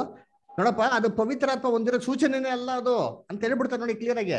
ನಮ್ಮ ದೇವರಿಗೆ ಸೂಚನೆ ಅಂದ ದಯವಿಟ್ಟು ಏನ್ ಮಾಡಿ ನೀವು ಇದನ್ನ ತುಂಬಾ ಜೋಪಾನವಾಗಿ ನೀವು ಓದಿ ಅಂತ ಹೇಳ್ತಾರೆ. ಅದಕ್ಕೆ ಕರ್ತನಲ್ಲಿ ಪ್ರೀತಿ ಅನ್ಸೋರ್ಗಳೇ, ಅಪೊಸ್ತಲ ಪೌಲು 1 ಕೊರಿಂಥದಲ್ಲಿ 14 ಇದ್ರ ಬಗ್ಗೆ ಫುಲ್ ಡೀಟೇಲ್ ಆಗಿ ಬರೀತಾರೆ. ಯಾಕೆ ಅಂತಂದ್ರೆ ಕೊರಿಂಥ್ಯ ಸಭೆ ಏನಾಗಿತ್ತು ಅಂದ್ರೆ ಇಡೀ ವರ್ಲ್ಡ್ಗೆ ಬಿಸ್ನೆಸ್ ಹಬ್ ಆ ಕಾಲದಲ್ಲಿ. ಯಾವ ತರ ಅಂತಂದ್ರೆ ಏಷ್ಯಾದಲ್ಲಿ ಮುಖ್ಯವಾಗಿ ಒಂದು ಬಿಸ್ನೆಸ್ ಹಬ್. ಇವಾಗ ನಮ್ಗೆ ಹೆಂಗೆ ಬಾಂಬೆ ಅಂತಂದು ಹೇಳ್ಬೇಕಾದ್ರೆ ಇಡೀ ಇಂಡಿಯಾಗೆ ಏನ್ರಿ ಒಂದು ಬಿಸ್ನೆಸ್ ಟ್ರಾನ್ಸಾಕ್ಷನ್ ನಡೆಯುವಂತ ಒಂದು ಏನ್ರಿ ಹೆಡ್ ಕ್ವಾರ್ಟರ್ಸ್. ನಮ್ದೆಲ್ಲ ಸ್ಟಾಕ್ ಎಕ್ಸ್ಚೇಂಜ್ ಅಲ್ಲಿ ಇದೆ, ಬಾಂಬೆಲಿ ಇದೆ, ಡೆಲ್ಲಿಲಿ ಇಲ್ಲ, ಬಾಂಬೆಲಿ ಇರೋದು. ಅದರ ಅದೇ ತರ ಈ ಒಂದು ಬಿಸ್ನೆಸ್ ಕ್ಯಾಪಿಟಲ್ ಆಗಿರೋದ್ರಿಂದ ಲೋಕದಲ್ಲಿರೋಂಥ ಎಲ್ಲಾ ಭಾಷೆಯಲ್ಲಿ ಮಾತಾಡೋಂಥ ವ್ಯಕ್ತಿಗಳು ಏನಾಗಿದ್ರು ಅಂತಂದ್ರೆ ಇಲ್ಲಿ ಬಂದು ಸೇರಿದ್ರು ಅಲ್ವರ. ಅವಾಗ ಈ ಕೊರಿಂಥ ಸಭೆಯಲ್ಲಿ ಏನಾಗಿತ್ತು ಅಂತಂದ್ರೆ ಎಲ್ಲಾ ತರ ಒಂದು ಏನ್ರಿ ವ್ಯಕ್ತಿಗಳು, ಎಲ್ಲಾ ತರ ಭಾಷೆಗಳು ಮಾತಾಡೋಂಥ ಒಂದು ವ್ಯಕ್ತಿಗಳು ಏನಾಗಿದ್ರು ಸಭೆಗಳು ಇರ್ತಾ ಇದ್ರು. ಇದಕ್ಕೆ ಏನ್ ಮಾಡೋರು ಅಂದ್ರೆ ಈ ಕೊರಿಂಥ ಸಭೆಯಲ್ಲಿ ಎಲ್ಲಾರು ಇಷ್ಟ ಬಂದಂತ ರೀತಿಯಲ್ಲಿ ಏನ್ ಮಾಡೋರು? ಭಾಷೆಗಳನ್ನ ಮಾತಾಡಕ್ ಶುರು ಮಾಡೋರು. ಆವಾಗ ಅಲ್ಲಿ ಹೊರಗಡೆ ಯಾರೊಬ್ಬ ಅವಿಶ್ವಾಸಿ ಬಂದು ನೋಡ್ದ ಅಂತಂದ್ರೆ ಈ ಸಭೆನ ಅವರು ಟೋಟಲ್ ಆಗಿ ಕನ್ಫ್ಯೂಸ್ ಆಗ್ಬಿಡೋರು. ಏನಪ್ಪ ಇವರು ಹುಚ್ಚರ ತರ ಈ ತರ ಎಲ್ಲ ಮಾತಾಡ್ತಾವ್ರಲ್ಲ, ಒಬ್ಬೊಬ್ಬರು ಒಂಥರ ಮಾತಾಡ್ತಾ ಇದಾರಲ್ಲ ಅಂತ ಅಂದ್ಬಿಟ್ಟು ಅದಕ್ಕೆ ಕರೆಕ್ಷನ್ ಮಾಡೋದಿಕ್ಕೇನೆ ಅಪೊಸ್ತಲ ಪೌಲ್ ಬರೀತಾರೆ, ಅನ್ಯ ಭಾಷೆಗಳು ವಿಶ್ವಾಸಿಗಳಪ್ಪ ಗುರುತು, ಅವಿಶ್ವಾಸಿ ಗುರುತು. ಅದಕ್ಕೆ ನೀವ್ ಈ ತರ ಕನ್ಫ್ಯೂಸ್ ಆಗಿ ಇಲ್ದಿದ್ದೆಲ್ಲ ಮಾತಾಡ್ತಾ ಇದ್ರೆ ಯಾರಾದ್ರೂ ಒಬ್ಬ ಅವಿಶ್ವಾಸಿ ಸಭೆಯೊಳಗ್ ಬಂದ್ರೆ ನೋಡಿ ನಿಮ್ಗೇನಂತಾನೆ ಹುಚ್ಚಿಡಿದ್ರೆ ಅಂತ ಹೇಳಲ್ವಾ ಅಂತ ಹೇಳ್ತಾರೆ ನೋಡಿ. ಅದಲ್ಲೇ ಕರೆಕ್ಷನ್ ಮಾಡ್ತಾರೆ. 23ನೇ ವಾಕ್ಯ ಓದಿ. ಅದಲ್ಲೇ 23ನೇ ವಾಕ್ಯ, ನಂಬುವವರಿಗೋಸ್ಕರವಾಗಿದೆ, ಆದರೆ ಪ್ರವಾದನೆಯು ನಂಬದವರಿಗೋಸ್ಕರವಲ್ಲ, ನಂಬುವವರಿಗೋಸ್ಕರವಾಗಿದೆ. 1 ಕೊರಿಂಥ 14:23. ಹೀಗಿರುವಲ್ಲಿ ಸಭೆಯೆಲ್ಲ ಒಂದೇ ಸ್ಥಳದಲ್ಲಿ ಕೂಡಿ ಬಂದಾಗ ಎಲ್ಲರೂ ವಾಣಿಗಳನ್ನಾಡಿದರೆ ಈ ವರವನ್ನು ಹೊಂದದಿರುವ ಸಭೆಯವರು ಅಥವಾ ಕ್ರಿಸ್ತ ನಂಬಿಕೆ ಇಲ್ಲದವರು ಒಳಗೆ ಬಂದು ನೋಡಿ ನಿಮಗೆ ಹುಚ್ಚು ಹಿಡಿದದೆ ಎಂದು ಹೇಳುವುದಿಲ್ಲವೋ? ಹೇಳೋದಿಲ್ವಾ? ಹೇಳ್ತಾರೆ ಇವಾಗೆಲ್ಲ ಅದೇ ಹೇಳೋದು. ಏನಪ್ಪಾ ಈ ತರ ಕೂಗಾಡ್ತಾರೆ, ಈ ತರ ಎಗರಾಡ್ತಾರೆ, ಹುಚ್ಚಿರ್ಲ್ವಾ? ಹುಚ್ಚಿಡ್ದೆ ಅಂತ ಹೇಳಲ್ವಾ? ಹೇಳ್ತಾರೆ ನೋಡಿ. ಅಪೊಸ್ತಲ ಪೌಲ್ ಅದನ್ನೇ ಹೇಳ್ತಾರೆ ಕೊರಿಂಥ ಸಭೆಗೆ. ಅದರಿಂದ ನೀವೇನ್ ಮಾಡಿ, ನೀವು ಈ ತರ ಮಾತಾಡೋದಲ್ಲಪ್ಪ ಅಂತಂದ್ಬಿಟ್ಟು ಅನ್ಯ ಭಾಷೆ ಬಗ್ಗೆ ಡೀಟೇಲ್ ಆಗಿ ಹೇಳ್ತಾರೆ ಅಲ್ವರ. ಈ ತರ ಏನ್ ಮಾಡಕ್ ಹೋಗ್ಬಾರ್ದು, ಮಾತಾಡೋದು ಅನ್ಯ ಭಾಷೆ ಅಲ್ಲ, ಅನ್ಯ ಭಾಷೆ ಏನು ಅಂತಂದ್ಬಿಟ್ಟು ಡೀಟೇಲ್ ಆಗಿ ಹೇಳ್ತಾರೆ ನೋಡಿ. ಇವಾಗ ಓದೋಣ 14ರಿಂದ 17ನೇ ವಾಕ್ಯ, ಅದೇ ಅಧ್ಯಾಯದಲ್ಲಿ 14ರಿಂದ 17 ಓದಿಸ್ತಾನ. ಯಾಕಂದರೆ ನಾನು ವಾಣಿಯನ್ನಾಡುತ್ತಾ ದೇವರನ್ನು ಪ್ರಾರ್ಥಿಸಿದರೆ ನನ್ನ ಆತ್ಮವು ಪ್ರಾರ್ಥಿಸುವುದೇ ಹೊರತು ನನ್ನ ಬುದ್ಧಿ ನಿಷ್ಫಲವಾಗಿರುವುದು. ಹಾಗಾದರೇನು? ನಾನು ಆತ್ಮದಿಂದ ಪ್ರಾರ್ಥಿಸುವೆನು, ಬುದ್ಧಿಯಿಂದಲೂ ಪ್ರಾರ್ಥಿಸುವೆನು, ಆತ್ಮದಿಂದ ಹಾಡುವೆನು, ಬುದ್ಧಿಯಿಂದಲೂ ಹಾಡುವೆನು. ನೀನು ಆತ್ಮದಿಂದ ಮಾತ್ರ ದೇವರ ಸ್ತೋತ್ರ ಮಾಡಿದರೆ ಆ ವರವನ್ನು ಹೊಂದದಿರುವ ಸಭೆಯವನಿಗೆ ನೀನು ಹೇಳಿದ್ದು ತಿಳಿಯದೆ ಇರುವುದರಿಂದ ನೀನು ಮಾಡುವ ಕೃತಜ್ಞತಾ ಸ್ತುತಿಗೆ ಅವನು ಆಮೇನ್ ಎಂದು ಹೇಗೆ ಹೇಳಾನು? ನೋಡ್ರ, ನೀನು ಮಾಡೋಂಥದ್ದು ಏನ್ರಿ ಅವನಿಗೆ ತಿಳಿದರೆ ಇದ್ರೆ ಅವನು ಹೆಂಗೆ ಆಮೇನ್ ಅಂತ ಹೇಳಕ್ಕೆ ಸಾಧ್ಯ ಅಂತ ಹೇಳ್ತಾರೆ ಅಲ್ವರ. ಹಂಗಾರೆ ಏನು, ನೀನು ಹೇಳಂತದ್ದು ಮತ್ತೊಬ್ರಿಗೆ ಏನಾಗಬೇಕು, ತಿಳಿಬೇಕು ಅಂತ ಹೇಳ್ತಾರೆ. ಈ ತರ ಸುಮ್ನೆ ಎಲ್ಲ ಎಂತಾರೆ ಗುಂಪಲ್ಲೇ ಹೇಳೋದಲ್ಲಪ್ಪ, ನೀನ್ ಹೇಳೋದು ಮತ್ತೊಬ್ರಿಗೆ ಏನಾಗಬೇಕು, ಫಸ್ಟ್ ಆಫ್ ತಿಳಿಯೋ ರೀತಿಯಲ್ಲಿ ಇರ್ಬೇಕು ಅಂತ ಹೇಳ್ತಾರೆ ಅಲ್ವರ. ಅದಕ್ಕೆ ನೋಡ್ಬೇಕಾದ್ರೆ ಹೇಳ್ತಾರೆ ಅಂದ್ರೆ, ಇಲ್ಲ ಅಂದ್ರೆ ಅವನ್ ಹೆಂಗೆ ಆಮೇನ್ ಅಂತ ಹೇಳಕ್ಕೆ ಸಾಧ್ಯ ಅಂತ ಹೇಳ್ತಾರೆ. ಆಮೇಲೆ ಮುಂದಕ್ಕೆ ಓದಿಸ್ತಾರ, ನೀನಂತೂ ಚೆನ್ನಾಗಿ ಕೃತಜ್ಞತಾ ಸ್ತುತಿ ಮಾಡುತ್ತೀ, ಹೌದು, ಆದರೆ ಬೇರೊಬ್ಬನು ಭಕ್ತಿ ವೃದ್ಧಿ ಹೊಂದುವುದಿಲ್ಲ. ನಾನು ನಿಮ್ಮೆಲ್ಲರಿಗಿಂತಲೂ ಹೆಚ್ಚಾಗಿ ವಾಣಿಗಳನ್ನಾಡುತ್ತೇನೆಂದು. ನೋಡ್ರ, ನೀವೇನೋ ಮಾತಾಡ್ಬಿಡ್ತೀರಾ ಸರಿ, ಬೇರೆ ಬೇರೆ ಭಾಷೆಯಲ್ಲಿ ಮಾತಾಡ್ತೀರಾ ಸರಿ, ಆ ಭಾಷೆನೇ ಬರ್ದಿರೋ ಅವ್ನಿಗೆ ಏನ್ ಪ್ರಯೋಜನ ಆಗ್ತಿರೋದು? ಅವ್ನ ಅಭಿವೃದ್ಧಿ ಆಗ್ತದ? ಇಲ್ಲ. ಅದಕ್ಕೆ ನೀವೇನ್ ಮಾಡ್ಬೇಕು ಅಂತ ಹೇಳ್ತಾರೆ, ಅವನಿಗೆ ಅರ್ಥ ಆಗೋ ರೀತಿಯಲ್ಲಿ ಫಸ್ಟ್ ಮಾತಾಡಿ ಅಂತ ಹೇಳ್ತಾರೆ. ಅವಾಗ ಅವನ ಆಮೇಲೆ ಅಂತ ಹೇಳಕ್ ಸಾಧ್ಯ. ಉದಾಹರಣೆ ನೋಡ್ಬೇಕಾರೆ ಇವಾಗ ನೋಡಿರ್ತೀರಿ, ಇಲ್ಲಿ ಇವಾಗ ಪ್ರೇಯರ್ ಮಾಡ್ಬೇಕಾರೆ ನಾನ್ ಬಂದ್ಬಿಟ್ಟು ಏನ್ರಿ ನಿಮಗೆ ಬಂದ್ಬಿಟ್ಟು ಫ್ರೆಂಚ್ ಅಲ್ಲಿ ಪ್ರೇಯರ್ ಮಾಡೋ ನಿಮ್ಗೆ ಏನೋ ಪ್ರಯೋಜನ ಆಗ್ತದ? ನೀವ್ ಹೆಂಗೆ ಆಮೇಲೆ ಅಂತ ಹೇಳಕ್ ಸಾಧ್ಯ? ಆಮೇಲೆ ನನ್ನ ಅರ್ಥ ಏನು? ಹಾಗೆ ಆಗಲಿ. ನಮ್ಮ ಎಲ್ಲಾರು ಪರವಾಗಿ ಒಬ್ರು ಪ್ರಾರ್ಥನೆ ಮಾಡ್ತಾ ಇರೋದು, ಆ ಪ್ರಾರ್ಥನೆ ಹಾಗೇ ಆಗಲಿ ದೇವ್ರೆ, ನನ್ನ ಪರವಾಗಿ ಅವರೆಲ್ಲರ ಪರವಾಗಿ ನಮ್ಮ ಪ್ರಾರ್ಥನೆ ಏನಾಗ್ಲಿ ಇದೇ ಇರ್ಲಿ ಅಂತ ನನಗೆ. ಅವಾಗ ಅರ್ಥನೇ ಆಗಿಲ್ಲ ಅಂತಂದ್ರೆ ಹಿಂಗ್ ಹೇಳಕ್ ಸಾಧ್ಯ? ಹಂಗಾರೆ ಅನ್ಯ ಭಾಷೆ ಏನು ಅಂದ್ರೆ ಅರ್ಥಭರಿತವಾಗಿರೋಂಥ ಭಾಷೆ. ಅದಕ್ಕೆ ಅಪೊಸ್ತಲ ಪೌಲ್ ಅವ್ರದೇ ಎಕ್ಸಾಂಪಲ್ ಕೊಡ್ತಾರೆ. ನೋಡಪ್ಪ, ಎಲ್ಲಾರ್ಕಿಂತ ಹೆಚ್ಚಾಗಿ ನಾನೇನ್ ಮಾಡ್ತೀನಿ, ಬೇರೆ ಭಾಷೆಯಲ್ಲಿ ಮಾತಾಡ್ತೀನಿ, ಆದ್ರೆ ನಾನು ಸಭೆಯಲ್ಲಿ ಸೇರ್ಬೇಕಾದ್ರೆ ಬೇರೆಯವ್ರಿಗೆ ಪ್ರಯೋಜನ ಆಗುವಂತ ರೀತಿಯಲ್ಲಿ ಏನ್ರಿ 10,000 ಮಾತುಗಳನ್ನ ಮಾತಾಡೋದಕ್ಕಿಂತ ಏನ್ರಿ ಬೇರೆಯವ್ರಿಗೆ ಬ್ಯೂಟಿಫುಲ್ ಆಗಿ ಯೂಸ್ ಆಗೋ ರೀತಿಯಲ್ಲಿ 5 ಮಾತು ಮಾತಾಡ್ತೀನಿ ಅಂತ ಹೇಳ್ತಾರೆ. ಏನ್ರಿ ಯಾರಿಗೂ ಅರ್ಥ ಆಗದ ರೀತಿಯಲ್ಲಿ 10,000 ಮಾತು ಮಾತಾಡೋದಕ್ಕಿಂತ ಅರ್ಥ ಆಗೋ ರೀತಿಯಲ್ಲಿ 5 ಮಾತು ಮಾತಾಡ್ತೀನಿ ಸಭೆಯಲ್ಲಿ ಅಂತ ಹೇಳ್ತಾರೆ. ಓದಿ ಅದಲ್ಲೇ ಕಂಟಿನ್ಯೂ ಮಾಡಿಷ್ಟ ಹಂಗೆ. ದೇವರನ್ನು ಕೊಂಡಾಡುತ್ತೇನೆ, ಆದರೂ ಸಭೆಯಲ್ಲಿ ವಾಣಿಯಿಂದ 10,000 ಮಾತುಗಳನ್ನಾಡುವುದಕ್ಕಿಂತ ನನ್ನ ಬುದ್ಧಿಯಿಂದ 5 ಮಾತುಗಳನ್ನಾಡಿ ಇತರರಿಗೆ ಉಪದೇಶ ಮಾಡುವುದು ನನಗೆ ಇಷ್ಟವಾದದ್ದು. ನೋಡ್ರ ಏನ್ ಹೇಳ್ತಾರೆ, ಎಲ್ಲಾ ಜನಗಳಿಗೂ ಪ್ರಯೋಜನ ಆಗಿರ್ತಿಲ್ಲ. 10,000 ಜನ ಮಾತಾಡಿ ಏನ್ ಪ್ರಯೋಜನ? ಏನ್ ಪ್ರಯೋಜನ ಇದೆಯಾ? ಯೋಚನೆ ಮಾಡಿ. ಎಲ್ಲಾ ಗಲಿಬಿಗಿಳ್ತಾರೆ ಅಂತ ಮಾತಾಡ್ತಾನೆ ಇದ್ರೆ ಏನ್ ಪ್ರಯೋಜನ ಆಗ್ತಾರೆ? 10,000 ಮಾತಾಡಿ ಯಾರಿಗೂ ಪ್ರಯೋಜನ ಇಲ್ವಲ್ಲ. ಅಪೊಸ್ತಲ ಪೌಲ್ ಹೇಳ್ತಾರೆ, ಅವ್ರಕ್ಕಿಂತನ ಎಲ್ಲಿ ನಮ್ಗೆಲ್ಲ ಏನ್ ಪವಿತ್ರಾತ್ಮ, ಅವ್ರಿಗಿದ್ರ ಪವಿತ್ರಾತ್ಮ ಇನ್ ನೋಡ್ರಿ ಹೆಂಗಿತ್ತು. ನಾನೇನ್ ಮಾಡ್ತೀನಿ ಸಭೆಯಲ್ಲಿ ಅರ್ಥವಾಗಿರಂತ 5 ಮಾತು ಮಾತಾಡ್ತೀನಿ ಅಂತ ಹೇಳ್ತಾರೆ. ಅದಕ್ಕೆ ಪವಿತ್ರಾತ್ಮನ ಒಂದು ಪ್ರೇರಣೆಯಿಂದ ಅನ್ಯ ಭಾಷೆ ಏನು ಅಂದ್ರೆ ಗೊತ್ತಿಲ್ದಿರೋ ಭಾಷೆ ಅಲ್ಲ, ಅರ್ಥಭರಿತವಾಗಿರಂತ ಭಾಷೆ, ಮತ್ತೊಬ್ರಿಗೆ ಅರ್ಥ ಆಗಂತ ಒಂದು ಭಾಷೆನೇ ಏನ್ರಿ ಬೈಬಲ್ ನಲ್ಲಿ ಯೂಸ್ ಮಾಡೋದು ಅನ್ಯ ಭಾಷೆ ಅಂತ ಅಲ್ವರ. ನೋಡಿ, ಅದಕ್ಕೆ ಅಪೊಸ್ತಲ ಪೌಲ್ ಅದೇ ಅಧ್ಯಾಯದಲ್ಲಿ 7ರಿಂದ 11ನೇ ವಾಕ್ಯದಲ್ಲಿ ಬೇರೆ ಬೇರೆ ಏನ್ರಿ ಒಂದು ತುತ್ತೂರಿಗಳ ಎಕ್ಸಾಂಪಲ್ ಕೊಡ್ತಾರೆ ಅಲ್ವರ. ಇವಾಗ ಇಸ್ರೇಲ್ ನಲ್ಲಿ ಎಷ್ಟೋ ತುತ್ತೂರಿಗಳಿತ್ತು. ಯುಬ್ಲಿಗೆ ಒಂದು ತುತ್ತೂರಿ ಊದೋರು, ಪಾಪ ನಿವಾರಣಾ ದಿನಕ್ಕೆ ಒಂದು ತುತ್ತೂರಿ ಊದೋರು ಅಲ್ವರ. ಆಯ್ತು, ಯುದ್ಧಕ್ಕೆ ಹೋಗ್ಬೇಕಾದ್ರೆ ಮಾಡೋರು ಒಂದು ತುತ್ತೂರಿನ ಊದೋರು ಅಲ್ವರ. ಈ ಒಂದೊಂದು ತುತ್ತೂರಿಗಳಿಗೆ ಒಂದೊಂದು ಸೌಂಡ್ ಏನಾಗಿತ್ತು ಇತ್ತು. ಆ ಒಂದೊಂದು ತುತ್ತೂರಿಯ ಒಂದೊಂದು ಸೌಂಡ್ಗಳಿಗೆ ಒಂದೊಂದು ಅರ್ಥ ಏನಾಗಿತ್ತು ಅಲ್ಲಿತ್ತು ಅಲ್ವರ. ಇದನ್ನ ಹೇಳ್ಬಿಟ್ಟು ಅಪೊಸ್ತಲ ಪೌಲ್ ಏನ್ ಹೇಳ್ತಾರೆ ನೋಡಪ್ಪ, ಹೇಗೆ ಎಲ್ಲಾ ತುತ್ತೂರಿಗಳು ಬೇರೆ ಬೇರೆ ಧ್ವನಿಗಳಿದ್ರು ಸರಿ, ಎಲ್ಲರಿಗೂ ಅರ್ಥ ಇದೆಯೋ, ಇದೇ ತರ ಲೋಕದಲ್ಲಿ ಎಷ್ಟು ಭಾಷೆ ಇದ್ರು ಸರಿ, ಎಲ್ಲಾ ಭಾಷೆಗಳಿಗೇನಿದೆ ಅರ್ಥ ಇದ್ದೇ ಇದೆ. ಅರ್ಥ ಇಲ್ದಿರ ಒಂದು ಭಾಷೆನೂ ಇಲ್ಲ ಅಂತ ಹೇಳ್ತಾರೆ. ಓದ ನೋಡಿ, 1ನೇ ಕೊರಿಂಥ 14ನೇ ಅಧ್ಯಾಯ 7ರಿಂದ 11. ಕೇಳಲು ವೀಣೆ ಮೊದಲಾದ ಆಚೆತನದ ವಾದಗಳನ್ನು ಸ್ವರಗಳನ್ನು ಯಾವ ಭೇದವನ್ನು ತೋರಿಸಿದರೆ ಊದಿದ್ದು ಅಥವಾ ಬಾರಿಸಿದ್ದು ಇಂಥದೇ ಎಂದು ಕೇಳಿ ತಿಳಿಯುವುದು. ತುತ್ತೂರಿ ಗೊತ್ತಿಲ್ಲದ ಶಬ್ದವನ್ನು ಕೊಟ್ಟರೆ ಯಾರು ಯುದ್ಧಕ್ಕೆ ಸಿದ್ಧ ಮಾಡಿಕೊಳ್ಳುವರು? ನೋಡ್ರ, ತುತ್ತೂರಿ ಒಂದು ಧ್ವನಿ ಏನ್ರಿ ಸರಿಯಾಗಿ ಧ್ವನಿ ಕೊಡ್ತಾನೆ ಇದ್ರೆ ಯಾರು ಯುದ್ಧಕ್ಕೆ ಸಿದ್ಧ ಮಾಡ್ಕೊಳ್ತಾರೆ? ಆಮೇಲೆ ಹಾಗೆ ನೀವು ತಿಳಿಯಬಹುದಾದ ಭಾಷೆಗಳನ್ನು ಬಾಯಿಯಿಂದ ಆಡದೆ ಹೋದರೆ ನಿಮ್ಮ ಮಾತಿನ ಅರ್ಥವನ್ನು ಹೇಗೆ ತಿಳಿಯುವುದು? ನೋಡ್ರ, ನೀವ್ ಅದೇ ತರ ನಿಮ್ ಬಾಯಿಂದ ಅರ್ಥನೇ ಇಲ್ದಿರ ಭಾಷೆ ಮಾತಾಡ್ದೆ ಏನಪ್ಪ ಹೆಂಗಪ್ಪ ತಿಳ್ಕೊತಾರೆ ಬೇರೆಯವರು ಅಂತ ಹೇಳ್ತಾರೆ ನೋಡ್ರಿ. ಆಮೇಲೆ ನೀವು ಗಾಳಿಯ ಸಂಗಡ ಮಾತಾಡಿದ ಹಾಗಿರುವುದಷ್ಟೇ ಲೋಕದಲ್ಲಿ. ಏನ್ರಿ ನೀವ್ ಈ ತರ ಅನ್ಯ ಭಾಷೆಯಲ್ಲಿ ಏನು ಯಾರು ಗೊತ್ತಿಲ್ಲರ ಭಾಷೆಯಲ್ಲಿ ಮಾತಾಡ್ಬಿಟ್ಟ ಅಂತಂದ್ರೆ ಸುಮ್ಮನೆ ಗಾಳಿ ಸಂಗಡ ಮಾತಾಡದಂತ ಇರ್ತದೆ. ಆಮೇಲೆ ಲೋಕದಲ್ಲಿ ಎಷ್ಟು ವಿಧವಾದ ಭಾಷೆಗಳಿದ್ದರೂ ಅವುಗಳಲ್ಲಿ ಒಂದಾದರೂ ಅರ್ಥವಿಲ್ಲದಾಗಿರುವುದಿಲ್ಲ. ನೋಡ್ರ, ಲೋಕದಲ್ಲಿ ಎಷ್ಟೋ ಭಾಷೆ ಎಕ್ಸಾಂಪಲ್ ಕೊಡ್ತಾರೆ. ಎಲ್ಲಾ ಭಾಷೆಗಳು ಏನಂತ ಅರ್ಥ ಇದ್ದೇ ಇದೆ ಅಂತ ಹೇಳ್ತಾರೆ. ಅರ್ಥ ಇಲ್ದಿರೋ ಭಾಷೆ ಯಾವ್ದಾದ್ರು ನೋಡ್ಸ್ಬಿಟ್ಟಿರ್ತೀನಿ. ಕಾಡು ಮನುಷ್ಯಂಗೆ ಹೋಗಿ ಕೇಳಿ, ಅವನೇ ಒಂದು ಭಾಷೆ ಮಾತಾಡ್ತಾನೆ, ಅವನು ಅವ್ರವ್ರ ಏನಿದೆ ಒಂದು ಭಾಷೆಗೆ ಅರ್ಥ ಇದೆ, ಇದನ್ನೇ ಹೇಳೋದು. ಮತ್ತೆ ಏನ್ರಿ ಭಾಷೆಗೆ ಅರ್ಥ ಇಲ್ದಿರೋ ಭಾಷೆ ಬೇರೆ ಐತಾ ಲೋಕದಲ್ಲಿ? ಕರ್ತನಲ್ಲಿ ಪ್ರೀತಿ ಅನ್ಸರಲ್ಲ, ಅದಕ್ಕೆ ಅಪೋಸ್ಟ್ಲ್ ಪೌಲು ಏನ್ರಿ ಇದನ್ನ ಡೀಟೇಲ್ ಆಗಿ ಹೇಳ್ತಾರೆ. ಓದಮ್ಮ, ನನಗೆ ಮುಂದಕ್ಕೆ ಓದ್ಬಿಡಿ. ಭಾಷೆ ಅಥವಾ ನಮಗೆ ತಿಳಿದಿದ್ದರೆ ಮಾತನಾಡುವವನಿಗೆ ನಾನು ಅನ್ಯ ದೇಶವಂತಿರುವೆನು, ಮಾತನಾಡುವವನು ನನಗೆ ಅನ್ಯ ದೇಶವಂತಿರುವನು. ಹಾಗೆ ನೋಡ್ರ, ಮಾತಾಡೋಂಥ ಭಾಷೆ ಒಬ್ಬೊಬ್ರಿಗೆ ಅರ್ಥ ಆಗಿಲ್ಲ ಅಂತಂದ್ರೆ ಒಬ್ಬೊಬ್ರು ಹೆಂಗಿರ್ತಿರಂತೆ, ಅನ್ಯ ದೇಶದ ಹತ್ರ ವಿಲ್ ಬಿ ಲೈಕ್ ಸ್ಟ್ರೇಂಜರ್ಸ್ ಅಂತ ಹೇಳ್ತಾರಲ್ವ. ಅದಕ್ಕೆ ನಮ್ಮ ಭಾಷೆಗಳು ಏನಾಗಿರ್ಬೇಕು, ಅರ್ಥಭರಿತವಾಗಿರ್ಬೇಕು ಅಂತ ಹೇಳ್ತಾರೆ. ಅದಕ್ಕೆ ಅಪೋಸ್ಟ್ಲ್ ಪೌಲು ಸಭೆಯಲ್ಲಿ ಮಾತಾಡಬೇಕಾದ್ರೆ ಒಂದು ಕ್ರಮ ಇದೆಪಾ ಅಂತ ಹೇಳ್ತಾರೆ. ಏನದು ಕ್ರಮ ಅಂತಂದ್ರೆ ಓದಿಂತೀನಿ. ಏನ್ ಕ್ರಮ? ಅನ್ಯ ಭಾಷೆ ಮಾತಾಡ್ಬೇಕಾದ್ರೆ ಸಭೆಯಲ್ಲಿ ಒಬ್ರು ಫಸ್ಟ್ ಅರ್ಥ ಏನ್ ಮಾಡ್ಬೇಕಂತೆ, ಹೇಳ್ಬೇಕಂತೆ. ಅರ್ಥ ಹೇಳೋರು ಇಲ್ದಿರ ಇದ್ರೆ ಮೌನವಾಗಿರ್ಬೇಕು, ಸಭೆಯಲ್ಲಿ ಮಾತಾಡ್ಲೇಬಾರ್ದು ಅಂತ ಹೇಳ್ತಾರೆ. ಓದಿ ಸರ್, ಓದಿ.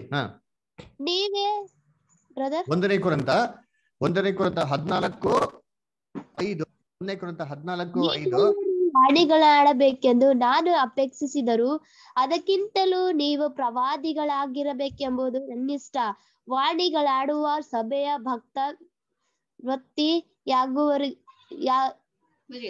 ಭಕ್ತಿ ವೃದ್ಧಿಯಾಗುವುದಕ್ಕಾಗಿ ಆ ವಾಣಿಯ ಅರ್ಥವನ್ನು ಹೇಳದೆ ಹೋದರೆ ಅವನಿಗಿಂತ ಪ್ರವಾದಿಗಳನ್ನು ಶ್ರೇಷ್ಠ. ಹೀಗಿರುವುದರಿಂದ ಸಹೋದರರೇ, ಅದಕ್ಕೆ ನೋಡ್ಬೇಕ್ರೆ ಏನ್ ಹೇಳ್ತಾರೆ ಅಂತಂದ್ರೆ ಏನ್ರಿ, ವಾಣಿಗಳನ್ನಾಡುವುದನ್ನು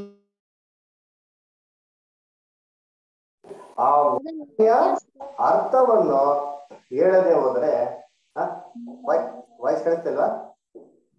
ಎಕೋ ಬರಾಕತ್ತೈತ್ರಿ. ವಾಯ್ಸ್ ಎಕೋ ಸೌಂಡ್ ಬರ್ತಾ ಇದೆ. ವಾಯ್ಸ್ ಕರೆಕ್ಟ್ ಇಲ್ಲ ಬ್ರದರ್. ಇನ್ನ ಇಲ್ಲ. ಇವಾಗ ಕ್ಲಿಯರ್ ಇದೆಯಾ? ಕ್ಲಿಯರ್ ಇದೆ.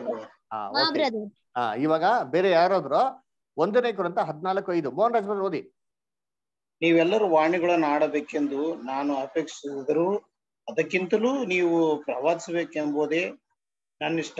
ವಾಣಿಗಳನ್ನಾಡುವವನು ಸಭೆಗೆ ಭಕ್ತಿ ವೃತ್ತಿ ಆಗುವುದಕ್ಕಾಗಿ ಆ ವಾಣಿಗಳ ಅರ್ಥವನ್ನು ಹೇಳದೆ ಹೋದರೆ ಅವನಿಗಿಂತ ಪ್ರವಾದಿಸುವನೇ ಶ್ರೇಷ್ಠ. ನೋಡ್ರ, ವಾಣಿಗಳನ್ನ ಅರ್ಥವನ್ನು ಹೇಳದೆ ಹೋದ್ರೆ ಏನ್ರಿ ಇವ್ರಕ್ಕಿಂತ ಅವ್ರು ಶ್ರೇಷ್ಠ ಅಂತ ಹೇಳ್ತಾರೆ. ಅಂದ್ರೆ ವಾಣಿಗಳ ಅರ್ಥ ಏನ್ ಮಾಡ್ಬೇಕು, ಹೇಳ್ಬೇಕು ಅಂತ ಹೇಳ್ತಾರೆ. ಅದಕ್ಕೆ ಸಭೆಯಲ್ಲಿ ರೂಲ್ಸ್ ಇದೆ. ಏನ್ ರೂಲ್ಸು? ಇಡೀ ಸಭೆ ಅನ್ಯ ಭಾಷೆ ಮಾತಾಡ್ಬಿಡೋದಲ್ಲ. ನೋ, ಸಭೆಯಲ್ಲಿ ಮಾತಾಡಬೇಕಾದ್ರೆ ಮ್ಯಾಕ್ಸಿಮಮ್ 2 ಇಲ್ಲ 3 ಜನ ಮಾತಾಡ್ಬೇಕಂತ. ಓದ್ರಿ ನೋಡೋಣ. ಅದೇ ಅಧ್ಯಾಯದಲ್ಲಿ ಬುಧರ್ 27-29 ಓದಿ ಬುಧರ್. ವಾಣಿಗಳನ್ನು ಆಡುವುದಾದ್ರೆ 2 ಅಥವಾ ಅವಶ್ಯಕತೆ ಇದ್ದರೆ 3 ಹೆಚ್ಚಲ್ಲದೆ ಒಬ್ಬೊಬ್ಬರಾಗಿ ಮಾತಾಡಬೇಕು. ಹೆಂಗ್ ಮಾತಾಡ್ಬೇಕಂತ ಬುಧರ್?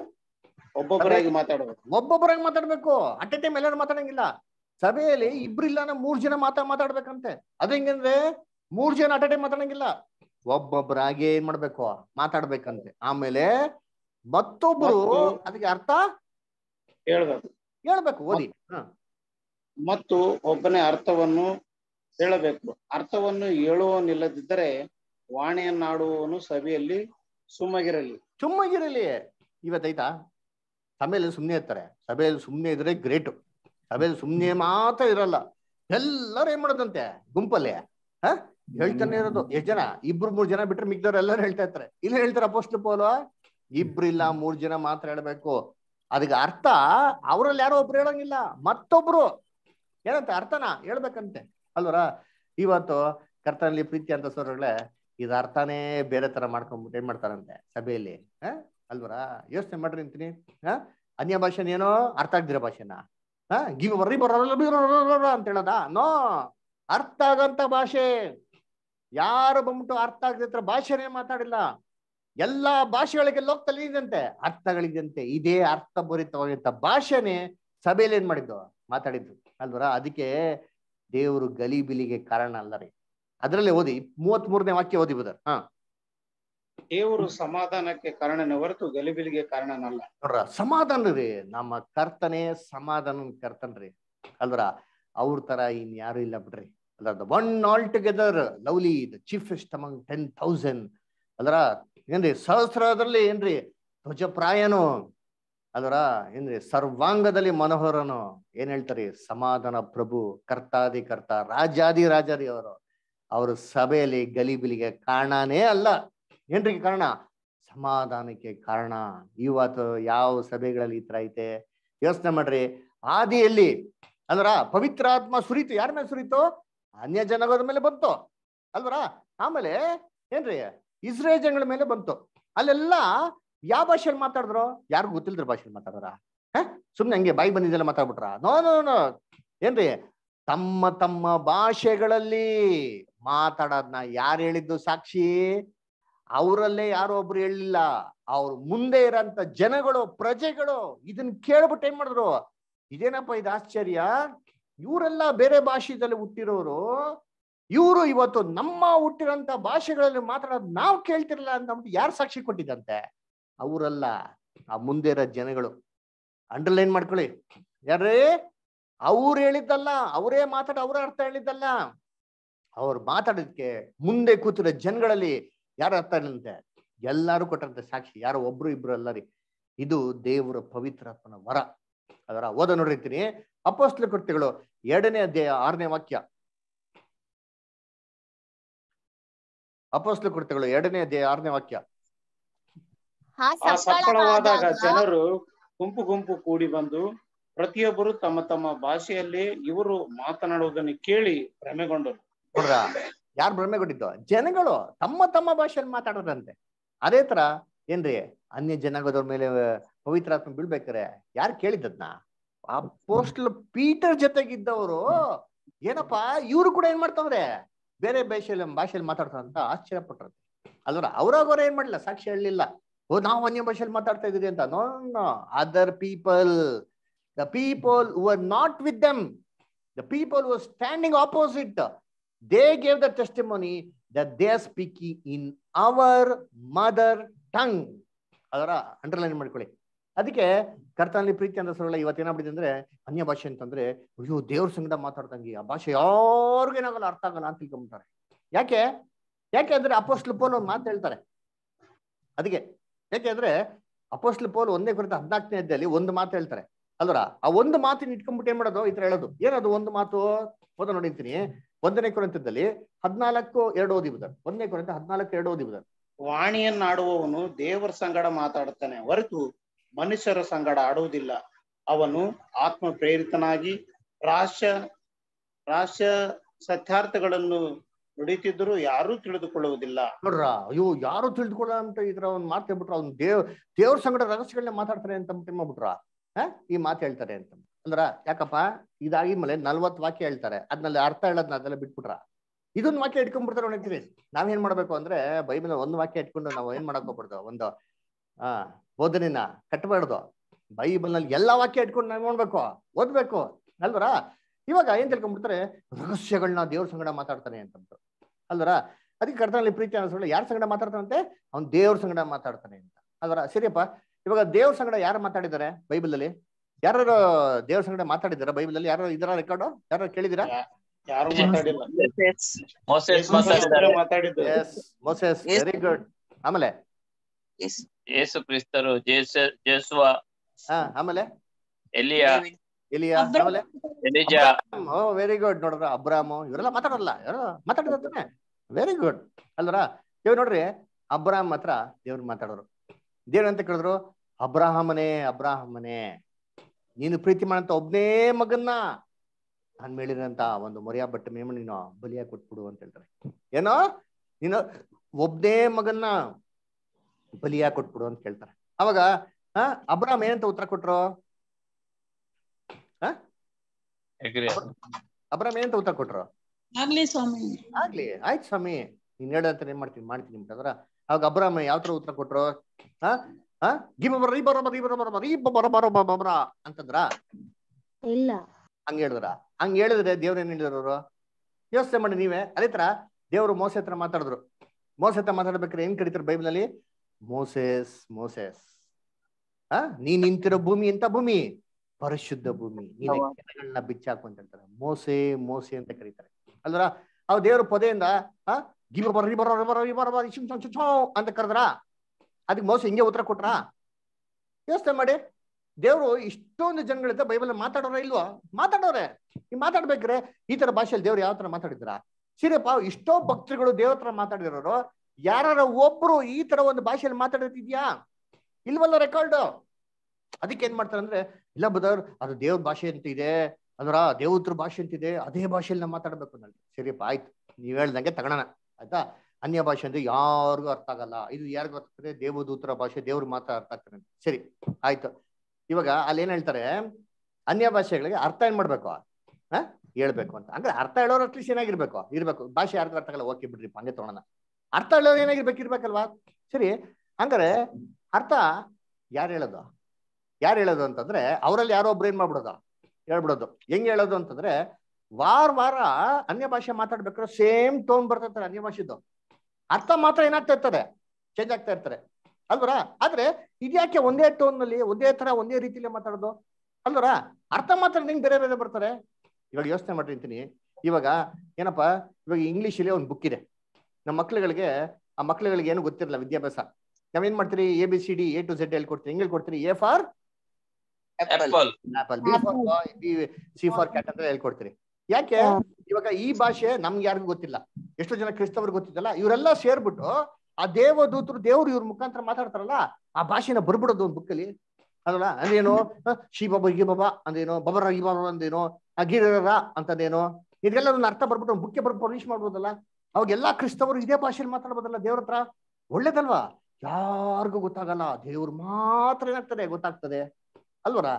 ಯೋಚನೆ ಮಾಡ್ರಿ ಅಂತೀನಿ ಏನಪ್ಪಾ. ಅದಕ್ಕೆ ಏನ್ ಹೇಳ್ತಾನೆ ಅಂದ್ರೆ, ಬ್ರದರ್ ಯಾಕೆ ಅನ್ಯ ಭಾಷೆಯಲ್ಲಿ ಮಾತಾಡ್ಬೇಕು ಅಂದ್ರೆ, ನಾವ್ ಮಾತಾಡೋಂತ ಭಾಷೆ ಯಾರು ಗೊತ್ತಾಗ್ಬಿಡ್ತದೆ? ಶೇತಾನ್ ಗೊತ್ತಾಗ್ಬಿಡ್ತಾರೆ. ಶೇತಾನ್ ಏನ್ ಮಾಡ್ಬಿಡ್ತಾನೆ, ನಮ್ನ ಟ್ರ್ಯಾಪ್ ಮಾಡ್ಬಿಡ್ತಾನೆ. ಏನಪ್ಪಾ, ಇವಾಗ ನಮ್ ನಂಬಿಕೆ ಹೆಂಗಿದೆ ಯೋಚನೆ ಮಾಡ್ರಿ. ಯಾರು ದೊಡ್ಡವರು? ಶೇತಾನ್ ದೊಡ್ಡವನ, ದೇವ್ರ ದೊಡ್ಡವನ? ಮತ್ತೆ ಇವನು ಏನ್ ಮಾಡಕ್ ಆಗ್ತದ ನಮ್ಗೆ? ಏನ್ ಹೇಳಿ, ಅಪೊಸ್ತಲ ಪೌಲ್ ಹೇಳ್ತಾರೆ, ದೇವ್ರ ನಮ್ ಸಂಗಡ ಇದ್ರೆ ಯಾರಪ್ಪ ನಮ್ಗೆ ವಿರೋಧಿ? ಯಾರು ಏನ್ ಮಾಡಕ್ ಆಗ್ತಾರೆ? ನಮ್ ಯಾರು ಮುಟ್ಟಕ್ಕೂ ಸಾಧ್ಯ ಇಲ್ಲ ರೀ. ನೋಡಿ ಅಪೊಸ್ತಲ ಪೌಲ್ ಹೇಳ್ತಾರೆ ರೋಮಾಪುರದಲ್ಲಿ 8:31. ಹಾಗಾದ್ರೆ ಈ ವಿಷಯಗಳಲ್ಲಿ ನಾವು ಏನ್ ಹೇಳೋಣ? ದೇವ್ರು ನಮ್ಮ ಕಡೆ ಇದ್ರೆ ನಮ್ಮನ್ನು ಎದುರಿಸುವವರು ಯಾರು? ನಮ್ಮನ್ನ ಎದುರಿಸೋರು ಯಾರು ಅಲ್ರ? ನಮ್ಮನ್ನ ಯಾರು ಮುಟ್ಟಕ್ಕೂ ಸಾಧ್ಯ ಇಲ್ಲ. ಯೇಸು ಕ್ರಿಸ್ತು ಪಿಲಾತ್ ಬಂದೇನೆ ಹೇಳ್ತಾರೆ, ನೀನೀಗ ಯಾವ ಅಧಿಕಾರ ನನ್ನ ಮೇಲೆ ಇಲ್ಲ ಕಣಪ್ಪ. ಪಿಲಾತ್ ಸ್ಟನ್ ಆಗ್ಬಿಡ್ತಾರೆ, ಏನಯ್ಯ ನಾನ್ ರೋಮನ್ ಗವರ್ನರು, ನನ್ಗೆ ಹೆಂಗ್ ಹೇಳ್ತೀಯ ನೀನು ಅಂತಂದ್ಬಿಟ್ಟು ಅಲ್ವರ. ದೇವ್ರು ನಿನಗೆ ಕೊಡ್ದಿರೇ ಇದ್ರೆ ನಿನ್ ನನ್ನ ಮೇಲೆ ಯಾವ ಅಧಿಕಾರ ಇಲ್ಲ ಅಂತ. ಅವ್ರ ಹೆಂಡತಿ ಬಂದು ಹೇಳ್ತಾರೆ, ಕನ್ಸಲ್ಲಿ ದೇವ್ರು ನನಗೆ ಹೇಳಿದಾರೆ, ದಯವಿಟ್ಟು ಮನುಷ್ಯನ, ಪರಿಶುದ್ಧ ಮನುಷ್ಯ ಮುಟ್ಬೇಡಿ, ಅವನ್ನ ಬಿಟ್ಬಿಟ್ಟೆ ಅಂತ ಹೇಳ್ತಾರೆ. ಪಿಲಾತ್ ಅಲ್ಲೇ ಬೆವ್ರು ಬಿದ್ದೋಗ್ಬಿಡ್ತಾನೆ, ನೀರು ತಗೊಂಡು ಎಲ್ಲಾರ ಮುಂದೆ ಕೈ ತೊಡ್ಬಿಡ್ತಾನೆ. ಬೇಡಪ್ಪ ಈ ಮನುಷ್ಯನ ಸವಾಸ ಅಂತ. ಯಾಕೆ? ಪವರ್ ಇತ್ತಲ್ಲ, ಹೇಳದ್ನಲ್ಲ ನಾನು ಹಿಂಗೆ ಪವರ್ ಇದೆ, ರಿಲೀಸ್ ಮಾಡ್ತೀನಿ ನಿನ್ ಸಾಯಿಸೋದಿಕ್ಕೆ ಅಂತ. ಯೂಸ್ ಮಾಡೋದಲ್ಲ, ಯಾಕೆ ಯೂಸ್ ಮಾಡ್ಲಿಲ್ಲ? ದೇವ್ರು ಕೊಟ್ರೇನೆ ಪವರ್, ಇಲ್ಲ ಅಂದ್ರೆ ಯಾವ ಪವರು ಇಲ್ಲ ಅದರ. ಏನ್ರಿ ಶೇತಾನ್ ಏನ್ ಮಾಡಕತ್ತೀರಿ ಯೋಚನೆ ಮಾಡಿರ್ತೀನಿ. ಸರ್ವಶಕ್ತನಾಗಿರೋ ದೇವ್ರು, ಈ ಜಗತ್ಗೆ ಸೃಷ್ಟಿಕರ್ತ, ಅವನು ಮುಂದೆ ಇವೆಲ್ಲ ಏನ್ರಿ ಜುಜುಬಿ ಅಲ್ರ. ದೇವ್ರ ಮನ್ಸ್ ಮಾಡಿದ್ರೆ ಏನ್ ಮಾಡ್ಬೋದು, ಹಿಂಗೆ ತಾಕ್ಬೋದು. ದೇವ್ರೇ ಅವ್ನ ಏನ್ ಮಾಡೋಣಂತೆ, ಅವನು ಬಿಟ್ಟರಂತೆ. ಅವ್ನ ಏನ್ ಹೆಸರು ಬೈಬಲ್ ಅಲ್ಲಿ? ಈ ಪ್ರಪಂಚದ ಅಧಿಪತಿ. ಈ ಪ್ರಪಂಚದ ದೇವ್ರು ಅಲ್ವರ. ದೇವ್ರೇ ಅವನ್ನ ಬಿಟ್ಟವ್ರಂತಂದ್ರೆ ಅವನ್ ನಮ್ಮನ್ನ ಏನು ಮಾಡಕ್ ಸಾಧ್ಯ ಇಲ್ಲ. ಯೋಬನ ಕಥೆಯಲ್ಲಿ ಕೇಳಿದಿರಲ್ಲ, ಏನ್ ಕೇಳ್ತಾನೆ? ಏನಪ್ಪಾ ನನ್ ಭಕ್ತನ ಅಂತ ಕೇಳ್ತಾರೆ, ನೋಡಿದೀನಿ ಅಲ್ವರ, ಏನೋ ಏನು ಏನು ಏನು ಮಾಡ್ತೀಯ ನೋಡು ಅಂತಂತಾರೆ. ಹೆಂಗ್ ಮಾಡ್ಲಿ ದೇವ್ರೆ, ನೀವು ಸುತ್ತಲೂ ಬೇಲಿ ಹಾಕ್ಬಿಡಿದ, ಹತ್ರಕ್ಕೆ ಹೋಗಕ್ಕಾಗಲ್ಲ ನೋಡ್ರ, ಹತ್ರಕ್ಕೆ ಹೋಗಕ್ಕಾಗಲ್ಲ ದೇವ್ರ ಮಟ್ಟ ಹತ್ರಕ್ಕೆ. ಅವಾಗ ಏನ್ ಹೇಳ್ತಾನೆ, ನೀನ್ ಬೇಲಿ ತೆಗಿ, ನಾನ್ ಮಾಡ್ತೀನಿ ನೋಡು ಅಂತಂತಾರೆ ಅಲ್ವರ. ದೇವ್ರು ನಮ್ಮ ಜೊತೆಗಿರ್ಬೇಕ್ರೆ ಯಾರು ನಮ್ನ ಏನ್ ಮಾಡಕ್ಕಾಗಲ್ಲ. ಇವತ್ತೇನ್ ತಿಳ್ಕೊಂತಾರೆ ಪಾಪ ಕ್ರೈಸ್ತರುಗಳು, ಈ ಒಂದು ವಾಕ್ಯನ ತಪ್ಪ ರೀತಿಯಲ್ಲಿ ಅರ್ಥ ಮಾಡ್ಕೊಂತಾರೆ ಅಲ್ರ. ನೋಡಿ ಇವಾಗ ಈ ವಾಕ್ಯನ ಏನಕ್ಕೆ ಅಪೊಸ್ತಲ ಪೌಲ್ ಹಿಂಗ್ ಹೇಳೋದು? ನೀವ್ ಯಾಕೆ ನೀವ್ ಈ ತರ ಮಾತಾಡ್ತಾರೆ, ದೇವ್ರ ಹತ್ರ ಮಾತಾಡ್ತಾರೆ, ಯಾಕೆ ಹಿಂಗ್ ಹೇಳ್ತಾರೆ ಅಂತಂದ್ರೆ, ನೋಡಿ ಇವಾಗ ಈ ತರ ಯಾರು ಮಾತಾಡ್ತಾರೆ? ಮಗು ಮಾತಾಡ್ತಾರೆ ನೋಡಿ ಇರ್ತೀರಿ ಅಲ್ರ. ಮನೇಲಿ ಎಳೆಯ ಮಗು ಇತ್ತು, ಪುಟಾಣಿ ಮಗು ಇತ್ತು ಅಂದ್ರೆ, ನಿಮ್ಮ ಮೇಲೆ ಹುಟ್ಟಿದ್ರ ಮಗು ಇದ್ರೆ ಅದ್ ಹಿಂಗೆ ಮಾತಾಡೋದು. ಏನಪ್ಪ ರಜಾ ಹೆಂಗಿದೆ ಅಂತಂದ್ರೆ ಅಂತ ಹೇಳ್ತಾರೆ. ಕನ್ನ ರಜಾ ಊಟ ಮಾಡ್ದಮ್ಮ ಅಂತಂದ್ ಏನ್ ಹೇಳ್ತದ, ಅದಕ್ಕೆ ಅಂತ ಹೇಳ್ತಾರೆ. ಹಿಂಗ್ ಕೈಗೆಲ್ಲ ಆಡಿಸ್ತಾರೆ ಅಲ್ರ. ಪಪ್ಪರ್ಮೆಂಟ್ ಬೇಕಾ, ಚಾಕ್ಲೇಟ್ ಬೇಕಾ ಅಂದ್ರೆ ಅದೇನ್ ಮಾಡ್ತಾರೆ, ಅಂತ ಹೇಳ್ತಿರ್ತಾರೆ. ಏನ್ ಹೇಳಿದ್ರು ಅದೇ ಹೇಳ್ತಾನೆ ಇರ್ತಾರೆ, ಹೇಳಿದ್ದೆ ಹೇಳ್ತಾ ಇರ್ತಾರೆ. ನಾವೇನ್ ಹೇಳ್ತೀವಿ ಕೊನೆಗೆ, ನೀನ್ ಹೇಳೋದ್ ಏನ ಅನ್ನೂ ಅರ್ಥ ಆಗ್ತಲ್ಲ ಕಣ್ಣ ರಜಾ, ನೀನ್ ಮಾತಾಡ್ದಂಗ ಏನೋ ಅರ್ಥ ಆಗ್ತಿಲ್ಲ ಪುಟ್ಟ ಅದರ. ನೀನ್ ಮಾತಾಡ್ತಾರ ನಿಜವಾಗ್ಲು ದೇವ್ರಿಗೆ ಅರ್ಥ ಆಗ್ಬೇಕು ಅಂತ ಹೇಳ್ತೀರಾ ಇಲ್ವಾ? ಹೇಳ್ತೀರಾ ಇಲ್ವಾ? ಹೇಳ್ತೀರಿ. ಅಪೋಸ್ಟ್ಲು ಪೌಲ್ ಹೇಳ್ತಾರದಲ್ಲಿ, ನೀವ್ ಈ ತರ ಎಲ್ಲ ಫೂಲಿಶ್ ಆಗಿ ನಡ್ಕೊಂಡ ಅಂತಂದ್ರೆ ನೀವ್ ಮಾತಾಡೋದು ನಿಜವಾಗ್ಲೂ ಯಾರಿಗೇನಾಗಲ್ಲ, ಅರ್ಥ ಆಗಲ್ಲ. ಇದೇಂದ್ರೆ ಇದು ನಿಜವಾಗ್ಲೂ ಯಾರಿಗಂತೂ ಅರ್ಥ ಆಗಲ್ಲ ಅಂತ ಹೇಳ್ತಾರೆ. ಇವಾಗ ಯೋಚನೆ ಮಾಡಿ, ಅಧಿಕವಾಗಿ ಪವಿತ್ರಾತ್ಮ ಯಾರಲ್ಲಿತ್ತು? ಯೇಸು ಕ್ರಿಸ್ತನಲ್ಲಿ ಇತ್ತ ಇಲ್ವಾ? ಇತ್ತು. ಅವ್ರಿಗೆ ಎಷ್ಟು ಕೊಟ್ಟಿದ್ರು ಅಂತಂದ್ರೆ ಅಳತೆ ಇಲ್ದಿರ ಕೊಟ್ಟಿದ್ರಂತೆ, ಪವಿತ್ರಾತ್ಮದಿಂದ ತುಂಬಿಸ್ಬಿಟ್ಟಿದ್ರು. ಸರಿ, ಯೇಸು ಕ್ರಿಸ್ತ ಎಷ್ಟು ಅನ್ಯ ಭಾಷೆಯಲ್ಲಿ ಮಾತಾಡೋದು? ಅವ್ರು ಪ್ರಾರ್ಥನೆ ಮಾಡ್ಬೇಕಾರೆ ಏನ್ರಿ, ರೊಟ್ಟಿ ಮುರಿದು 4,000 ಜನ 5,000 ಜನ ಊಟ ಕೊಡ್ಬೇಕ್ರೆ ಯೇಸು ಕ್ರಿಸ್ತ ಹೆಂಗ್ ಪ್ರಾರ್ಥನೆ ಮಾಡಿದ್ರು? ಹಿಂಗೆ, ಶೈತಾನ್ ಕೇಳ್ಸ್ಕೊಂಡ್ಬಿಡ್ತಾನೆ, ಎಲ್ಲರೂ ಪಕ್ಕದಲ್ಲಿ ಇಟ್ಕೊಟ್ರಪ್ಪ, ದೇವ್ರೇ ನಾನು ನಿನ್ ಜೊತೆಗೆ ಮಾತ್ರ ರಹಸ್ಯವಾಗಿ ಏನ್ ಮಾಡ್ತೀನಿ, ಇವಾಗ ನಾನು ಅನ್ಯ ಭಾಷೆಯಲ್ಲಿ ಮಾತಾಡ್ತೀನಿ, ಇದು ಮಾತ್ರ ನೀನ್ ಮಾತ್ರ ಕೇಳ್ಸ್ಕೊಂಡ್ರ. ಯೋಚನೆ ಮಾಡ್ರಿ, ಎಲ್ರು ಇದೆ ಬೈಬಲ್ ಅಲ್ಲಿ. ಅದರ Yesu Krista prayed openly in front of everybody ಅಲ್ವರ? ಏನ್ ಹೇಳ್ತಾರೆ ಯೇಸು ಕ್ರಿಸ್ತ ಪ್ರಾರ್ಥನೆ ಆಗಿತ್ತು ರೀ, ಯಾವ್ದೋ ರಹಸ್ಯವಾಗಿ ಏನ್ ಮಾಡ್ಲೇ ಇಲ್ಲ ಅಲ್ವರ? ಅದಕ್ಕೆ ಇವಾಗ ಈ ಒಂದು ಬೇರೆ ಭಾಷೆ, ಅನ್ಯ ಭಾಷೆನೇ ಫಸ್ಟ್ ತಿಳ್ಕೊಳ್ಳಿ, ಬೇರೆ ಭಾಷೆಯಲ್ಲಿ ಮಾತಾಡಂತ ವರ ಯಾಕೆ ಕೊಟ್ರು ಅಂತ ತಿಳ್ಕೊಳ. ಇವಾಗ ನಾವೇನ್ ನೋಡಿದ್ರಿ, ಅನ್ಯ ಭಾಷೆ ಅಂತಂದ್ರೆ ನಾವೆಲ್ಲರೂ ಭಾವಿಸ್ಕೊಂಡ ಅರ್ಥ ಆಗ್ತಿರಂತ ಭಾಷೆ ಅಲ್ವೇ ಅಲ್ಲ, ಅದು ಅರ್ಥಭರಿತವಾಗಿರಂತ ಒಂದು ಭಾಷೆ. ಸರಿ, ಈ ಅರ್ಥಭರಿತವಾಗಿರೋ ಭಾಷೆ ದೇವರು ಪವಿತ್ರಾತ್ಮ ಕೊಟ್ಟವಾಗ ಇದು ಮಾತಾಡಕ್ಕೆ ವರ ಕೊಟ್ಟಿದ್ ಯಾಕೆ, ಇದು ಏನು, ಇದು ಹೇಗ್ ಬಂತು, ಯಾತಕ್ಕೆ ಕೊಟ್ರು ಅಂತ ನಾವು ನೋಡೋಣ. ಯಾತಕ್ಕೆ ಅಂತಂದ್ರೆ, ಯೇಸು ಕ್ರಿಸ್ತು ಪರಲೋಕಕ್ಕೆ ಹೋಗಕ್ಕಿಂತ ಮುಂಚೆ ಶಿಷ್ಯನಿಗೆ ಒಂದು ಮುಖ್ಯವಾಗಿರಂತ ಕೆಲಸ ಕೊಟ್ಬಿಟ್ಟು ಹೋಗ್ತಾರೆ. ಏನಂತ ಕೊಡ್ತಾರೆ ಅಂತಂದ್ರೆ, ನೀವು ಲೋಕದ ಕಡೆಯವರೆಗೂ ಹೋಗ್ಬಿಟ್ಟು ಏನ್ ಮಾಡಿ, ಸುವಾರ್ತೆನ ಸಾರಿ ಅಲ್ವರ? ಯೆರೂಸಲೇಮ್ ಮೊದಲ್ಗೊಂಡು ಲೋಕದ ಕಡೆ ಹೋಗ್ಬಿಟ್ಟೆ ಮಾಡಿ ನೀವು ದೇವರ ರಾಜ್ಯದ ಸುವಾರ್ತೆ ಸಾರಿ ಅಂತ ಹೇಳ್ತಾರೆ. ಓದಿ ಲೂಕ 24:47, ಲೂಕ್ 24:47.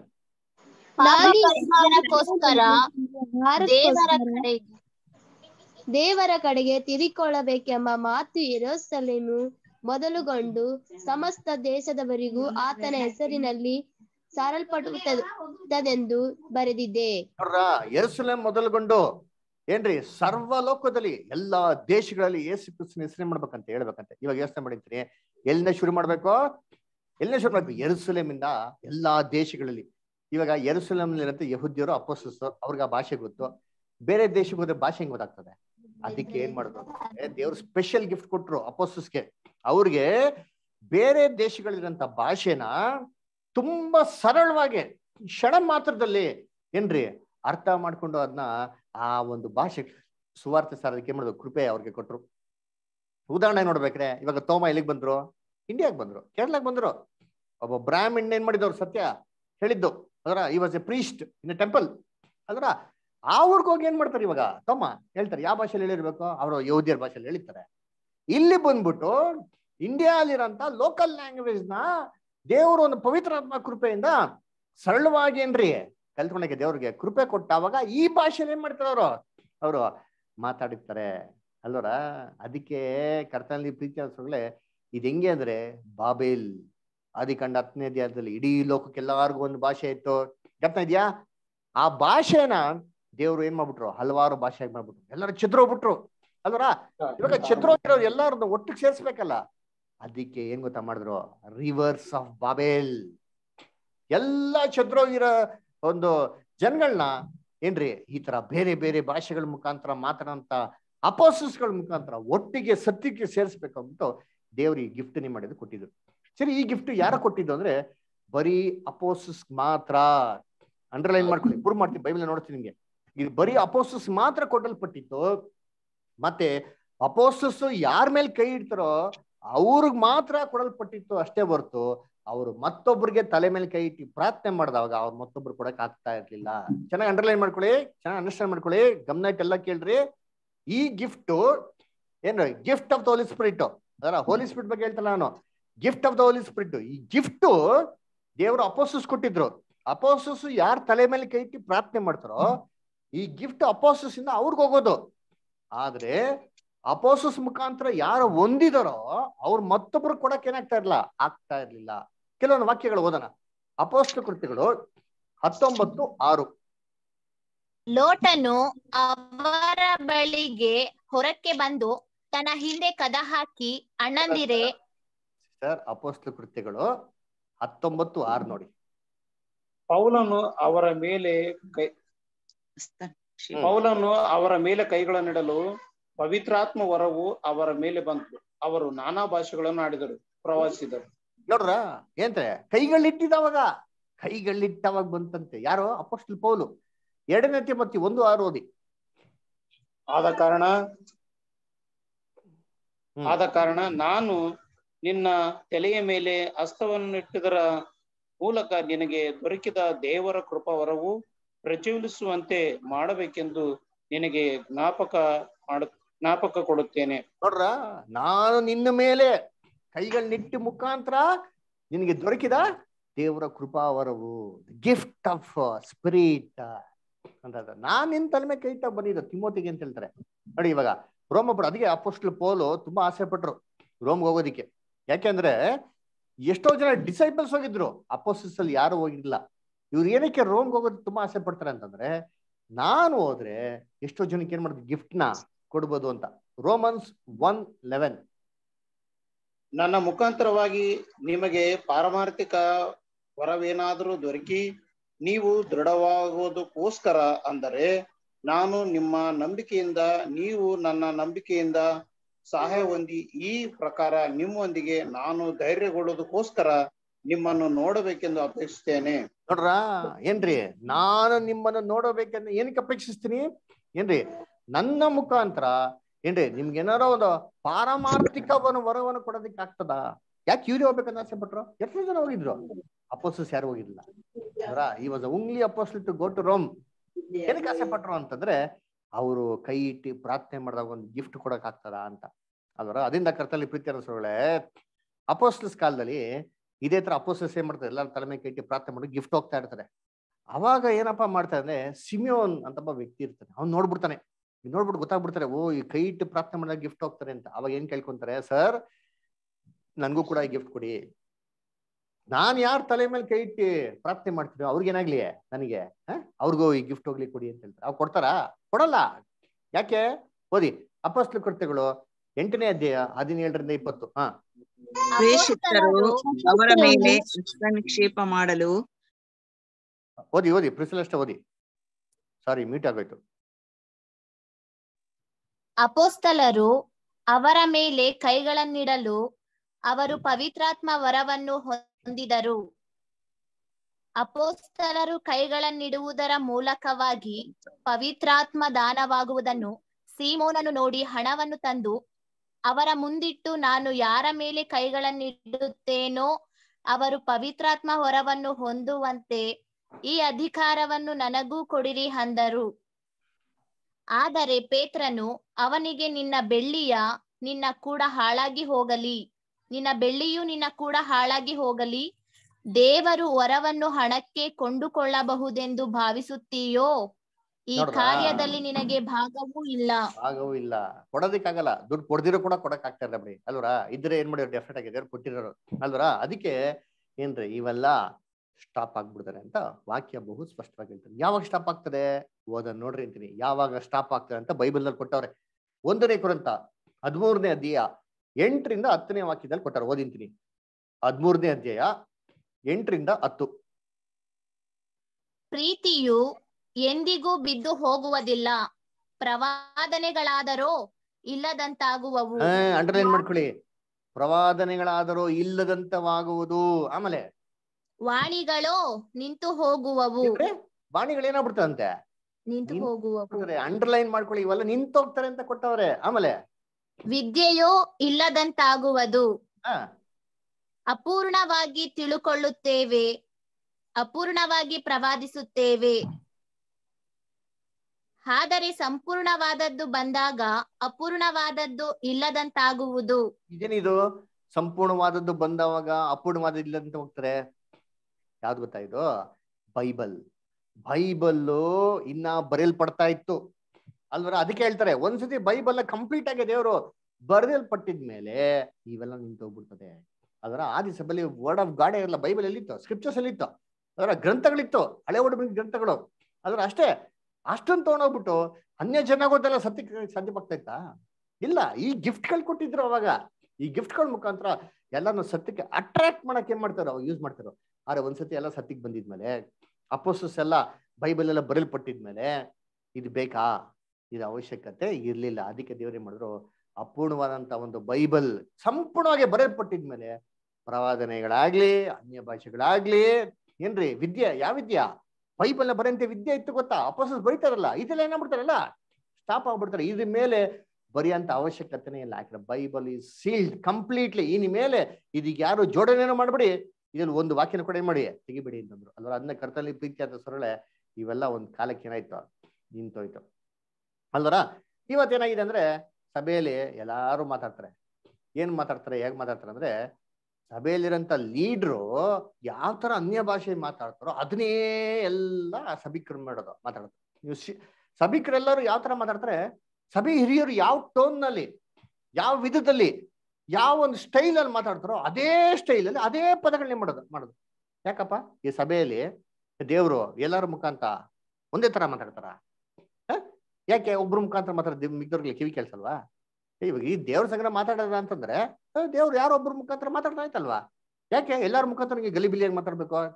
ಅದರ ಕರ್ತನಲ್ಲಿ ಪ್ರೀತಿ ಅನ್ಸೊಳ್ಳೆ. ಅದಕ್ಕೆ ದೇವ್ರು ಗಲಿಬಿಲಿಗೆ ಏನಲ್ಲ ಕಾರಣ ಅಲ್ಲ. ಅರ್ಥ ಹೇಳ್ಬೇಕು. ಯಾರು ಹೇಳ್ಬೇಕು? ಅವ್ರ ಪಕ್ಕದಲ್ಲಿ ಇರೋದೇ ಅರ್ಥ ಹೇಳ್ಬಿಡೋದಲ್ಲ, ಅವರೆಲ್ಲ ಗ್ಯಾಂಗಲ್ಲಿ ಸೇರ್ಕೊಂಡ್ಬಿಟ್ಟು ಅಲ್ವರ. ಏನ್ರಿ? ಮತ್ತೊಬ್ರು ಅರ್ಥ ಹೇಳ್ಬೇಕು. ಮತ್ತೊಬ್ರು ಯಾರಂತೆ? ಮುಂದೆ ಯಾರೋ ಇರೋಂತ ಸ್ಟ್ರೇಂಜರು ಅರ್ಥ ಏನ್ ಮಾಡ್ಬೇಕು, ಹೇಳ್ಬೇಕು ಅಲ್ವರ. ಅದಕ್ಕೆ ಅನ್ಯ ಭಾಷೆ ಮಾತಾಡೋರು ವಾರ ಅದೇ ಟೋನ್ ಅಲ್ಲಿ ಅದೇ ಲಿರಿಕ್ಸ್ ಅಲ್ಲಿ ಏನ್ ಮಾಡೋದು, ಹೇಳೋದಲ್ಲ ಅಲ್ಲ. ಅರ್ಥ ಬೇರೆ ಇತ್ತು ಅಂದ್ರೆ ಲಿರಿಕ್ಸ್ ಏನಾಗಿರ್ಬೇಕು, ಬೇರೆ ಇರ್ಬೇಕಲ್ವಾ? ಯಾಕೆ ಇದೆಲ್ಲ ಏನು ಅಂತಂದ್ರೆ ಏನ್ರಿ, this is all we need to understand. ಅದಕ್ಕೆ ಕ್ರಿಸ್ತನ್ ಹೇಳಿದ್ದು, ಸ್ವಾಮಿ ಸ್ವಾಮಿ ಅನ್ನೋರೆಲ್ಲ ಎಲ್ಲಿ ಹೋಗಲ್ವಂತೆ, ಪರಲೋಕಕ್ಕೆ ಹೋಗೋದಿಲ್ಲ. ನಾವು ತುಂಬಾ ಏನ್ ಮಾಡ್ಕೋ, ಅಬ್ಸರ್ವ್ ಮಾಡ್ಬೇಕು. ವಾಕ್ಯದ ಒಂದು ಹೆಜ್ಜೆ ಜಾಡಿಯಲ್ಲಿ ಮಾಡ್ಬೇಕು, ನಾವು ನಂಬರ್ ಆಗಿರ್ಬೇಕು. ಅದಕ್ಕೆ ಇವತ್ತೇನಾಗ್ತಂದ್ರೆ ಏನ್ರಿ, ಸುಮ್ನೆ ತಲೆ ಮೇಲೆ ಕೈ ಇಟ್ಟು ದಬ ದಬ ದಬ ಅಂತ ಬಿದ್ದೋಗೋದು, ಒತ್ತಾಡೋದು, ಎಲ್ಲರ ಗಲಿಬಿಲಿ ಮಾಡೋದು, ಸಭೆಯಲ್ಲಿ ಎಗರಾಡೋದು, ಕೂಗಾಡೋದು, ಇವೆಲ್ಲ ದೇವ್ರ ಪವಿತ್ರ ಆತ್ಮನ ಯೋಚನೆ ಮಾಡಿರ್ತೀನಿ. ಯೇಸು ಕ್ರಿಸ್ತು ಕೂಡ ಮಾಡೋರೆ, ಅಪೊಸ್ತಲರು ಎಲ್ಲ ಮಾಡೋರೆ. ಎಲ್ಲಾರ ಒಂದು ಜಾಗದಲ್ಲಿ ಈ ತರ ಬೈಬಲ್ನ ರೆಕಾರ್ಡ್ ನೋಡ್ಸ್ಬಿಟ್ಟಿರ್ತೀನಿ. ಎಲ್ಲಿದೆ ಹೇಳ್ಬಿಟ್ರಲ್ಲ, 1 Corinthians 14:33 ದೇವರು ಸಮಾಧಾನಕ್ಕೆ ಕಾರಣನೇ ಹೊರತು ಗಲಿಬಿಲಿಗಲ್ಲ. ಬಿದ್ದೋರೇ ಬೀಳ್ತಾ ಇರ್ತಾರೆ ವಾರ. ಅದೇನಪ್ಪ ಅದು? ಅಯ್ಯಪ್ಪ, ಇವಾಗ ಯೇಸು ಕ್ರಿಸ್ತನ್ಗೆ ಆಕ್ಚುಲಿ ಪವಿತ್ರಾತ್ಮ ಬಂದ್ರೆ ಬಿದ್ದೋಗಿರೋದು ಎದ್ ನಿಂತ್ಕೊಂತಾರ ಅಥವಾ ನಿಂತಿರೋ ಬಿದ್ದೋಯ್ತಾರ? ಬಿದ್ದವ್ರು ಹೇಳ್ತಾರೆ, ಬಿದ್ದವ್ರು ಎದ್ ನಿಂತ್ಕೊಂಡಿರ್ಬೇಕು ಆಕ್ಚುಲಿ ಅಲ್ರ. ಅದು ಬೀಳಕ್ಕಿರೋರು ಎದ್ ನಿಂತ್ಕೊಬೇಕು. ಇಲ್ಲಿ ಏನಂದ್ರೆ ಸಿಚುವೇಶನ್ ಉಲ್ಟಾ, ಹತ್ರಕ್ ಬರ್ತಾಗೆ ದಬ ದಬ ದಬ ದಬ ಅಂತ ಜನ ಬಿಡ್ತಾರೆ. ಇವಾಗ ಏನ್ರಿ, ನೋಡೋರ ಕರ್ತನಲ್ಲಿ ಪ್ರೀತಿ ಅನ್ಸೊಳ್ಳೆ. ಅದಕ್ಕೆ ನಾವು ಯೋಚನೆ ಮಾಡ್ಬೇಕು, ಥಿಂಕ್ ಮಾಡ್ಬೇಕು. ವಾಕ್ಯದ ಒಂದು ಎಂತಾರೆ ಅಡಿಪಡಿಯಲ್ಲಿ ನಂಬೋರಾಗಿರ್ಬೇಕು. ಅದಕ್ಕೆ ಕರ್ತನಲ್ಲಿ ಪ್ರೀತಿ ಅನ್ಸೊಳ್ಳೆ. ನೆಕ್ಸ್ಟ್ ಅದ್ಭುತಗಳು ಅದ ಏನ್ರಿ, ದೊಡ್ಡ ಏನ್ರಿ ಅದ್ಭುತ ಕೂಟಗಳು, ಸೂಚಕ ಕಾರ್ಯಗಳು, ಕೂಟಗಳು, ಅದರ ಏನ್ ಮಹತ್ವ ಕಾರ್ಯಗಳು. ಲಕ್ಷಾಂತರ ಜನರಿ, ಅದರ ಕೋಟ್ಯಾಂತರ ಜನಗಳೇ ಆಗ್ತಾರೆ, ಬಂದು ಸೇರ್ತಾರೆ. ಅದರ ಆ ಕೂಟಗಳಲ್ಲಿ ಕಣ್ಣಿಲ್ದಿರೋಂಗೇನ್ರಿ ಕಣ್ ಬರೋದು, ಕಿವಿ ಇಲ್ದಿರೋಂಗೇನ್ರಿ ಕಿವಿ ಬರೋದು, ಕೈ ಕಾಲು ಇಲ್ದಿರೋಂಗೇನ್ರಿ ಕೈ ಕಾಲು ಬರೋದು. ಅದರ ಬರ್ತಾವಲ್ಲ, ಅದರ ಅದ್ಭುತಗಳಾಗ್ತಾವಲ್ಲ. ಅದರ ಸರಿ, ಇವಾಗ ನಾವೇನ್ ಮಾಡೋಣ ಅಂತಂದ್ರೆ, ಯೇಸು ಕ್ರಿಸ್ತನ್ ಕೂಡ ಇದನ್ನ ಮಾಡಿದ್ರು. ಅದರ ಯೇಸು ಕ್ರಿಸ್ತನ್ ಕಾಲದಲ್ಲಿ ಹೇಗಾಯ್ತು ಅದ್ಭುತಗಳು, ಯಾವ ತರ ಇತ್ತು ಅದ್ಭುತಗಳು ಅಂತ ಮಾಡೋಣ. ಕೆಲವೊಂದು ವಾಕ್ಯಗಳು ನಾವೇನ್ ಮಾಡೋಣ, ಓದೋಣ ಅಲ್ವರ. ಎಲ್ಲ ಲೈನೇ ಇದ್ದೀರಾ? ಯಾರು ಹೋಗಿಲ್ಲಲ್ಲ? ಎಲ್ಲ ಇದೀರಲ್ಲ, ಕೇಳಿಸ್ಕೊತಾ ಇದ್ದೀರಾ? ಎಲ್ಲ ಗಮನ ಇಟ್ಟು ಗುಡ್. ಇವಾಗ ಓದೋದ್ ನೋಡಿ ಅಂತೀನಿ. ಯೋಹಾನ 9ನೇ ಅಧ್ಯಾಯ ವಚನ 1, 6 ಮತ್ತೆ 7. ಯೋಹಾನ 9ನೇ ಅಧ್ಯಾಯ ವಚನ 9ನೇ ಅಧ್ಯಾಯದಲ್ಲಿ ವಚನ 1 ಮಾತ್ರ ಓದಿ, ಆಮೇಲೆ 6 ಮತ್ತೆ 7 ಓದಿ. ಹಾದು ಹೋಗುತ್ತಿರುವಾಗ ಕುರುಡನನ್ನು ಕಂಡನು. ನಿಮಿಷ ನೋಡಿ, ಯೇಸು ಕ್ರಿಸ್ತ ಹಾದು ಹೋಗ್ತಾ ಇರ್ಬೇಕ್ರೆ ಯಾರನ್ನ ಕಂಡ್ರಂತೆ? ಗಮನ ಇಟ್ಟು ಗಮನಿಸಿ ನೀವೆಲ್ಲರೂ. ನಾವು ಓದ್ಬೇಕಾದ್ರೆ ಗಮನ ಇಟ್ಟೆ ನೀವೇನ್ ಮಾಡಿ ಗಮನಿಸಿ. ಹುಟ್ಟು ಕೂಡ ಅಂದ್ರೆ ಯಾವ ತರ ಇರ್ತಾನೆ ಅಂತಂದ್ರೆ ಏನ್ರಿ, ಹಂಗೆ ಐ ಬಾಲ್ಸ್ ಇರಲ್ಲ, ಕಣ್ ಕಾಣ್ತಾ ಇರ್ಲ. ಏನರ್ಥ? ಕಣ್ಣಿತ್ತು, ಕಣ್ಣೆಲ್ಲ ಹಿಂಗ್ ಬಿಡ್ತಾ ಇದ್ದ, ಕಣ್ ಕಾಣ್ತಾ ಇರ್ಲ ಅಂತಲ್ಲ. ಬಾರ್ನ್ ಬ್ಲೈಂಡ್ ಅಂತಂದ್ರೆ ಹೋಗಿ ಎಂಕ್ವೈರಿ ಮಾಡಿ. ಬಾರ್ನ್ ಬ್ಲೈಂಡ್ ಅಂದ್ರೆ ಈ ಉಂಟ ವಾರ್ಡ್ ದಿಸ್ ಐ ಬಾಲ್ಸ್, ಕಣ್ ಗುಡ್ಡೆನೇ ಇರಲ್ಲ ಅವ್ನಿಗೆ. ಹುಟ್ಟು ಕೂಡ ಅಂದ್ರೆ ಈ ಒಂದು ಕಣ್ಣು ಗುಡ್ಡೆ ಹೊರಡೆ ಏನಿರ್ತಾರೆ, ಫುಲ್ ಖಾಲಿ ಇರ್ತಾರೆ ಅಂದ್ರೆ ಒಂದು ಕಣ್ ಗುಡ್ಡೆನೇ ಇರಲ್ಲ ಅವ್ನಿಗೆ. ಅದು ಬಾರ್ನ್ ಬ್ಲೈಂಡ್ ಅಂತಂದ್ರೆ. ಇವಾಗ ಅವ್ನಿಗೆ ಏನ್ ಮಾಡ್ತಾರೆ? 6ನೇ ವಾಕ್ಯ 7ನೇ ವಾಕ್ಯ ಓದಿ. ಇದನ್ನು ಕೇಳಿ ಇದನ್ನು ಹೇಳಿದ ಮೇಲೆ ಉಗುಳಿನಿಂದ ಕೆಸರು ಮಾಡಿ ಆ ಕೆಸರನ್ನು ಅವನ ಕಣ್ಣಿಗೆ ಹಚ್ಚಿ, ನೀನು ಸಿಲೋಮನ ಕೆಳಗೆ ಹೋಗಿ ತೊಳಕೋ ಅಂದನು. ಸಿಲೋಮನ ಎಂಬ ಕಂಟಿನ್ಯೂ ಮಾಡಿ, ಓದಿ ಸಿಸ್ಟರ್. ಸಿಲೋಮನ ಎಂಬ ಮಾತನ್ನು ಕೇಳಿಸಲ್ಪಟ್ಟವನು ಎಂದರ್ಥ.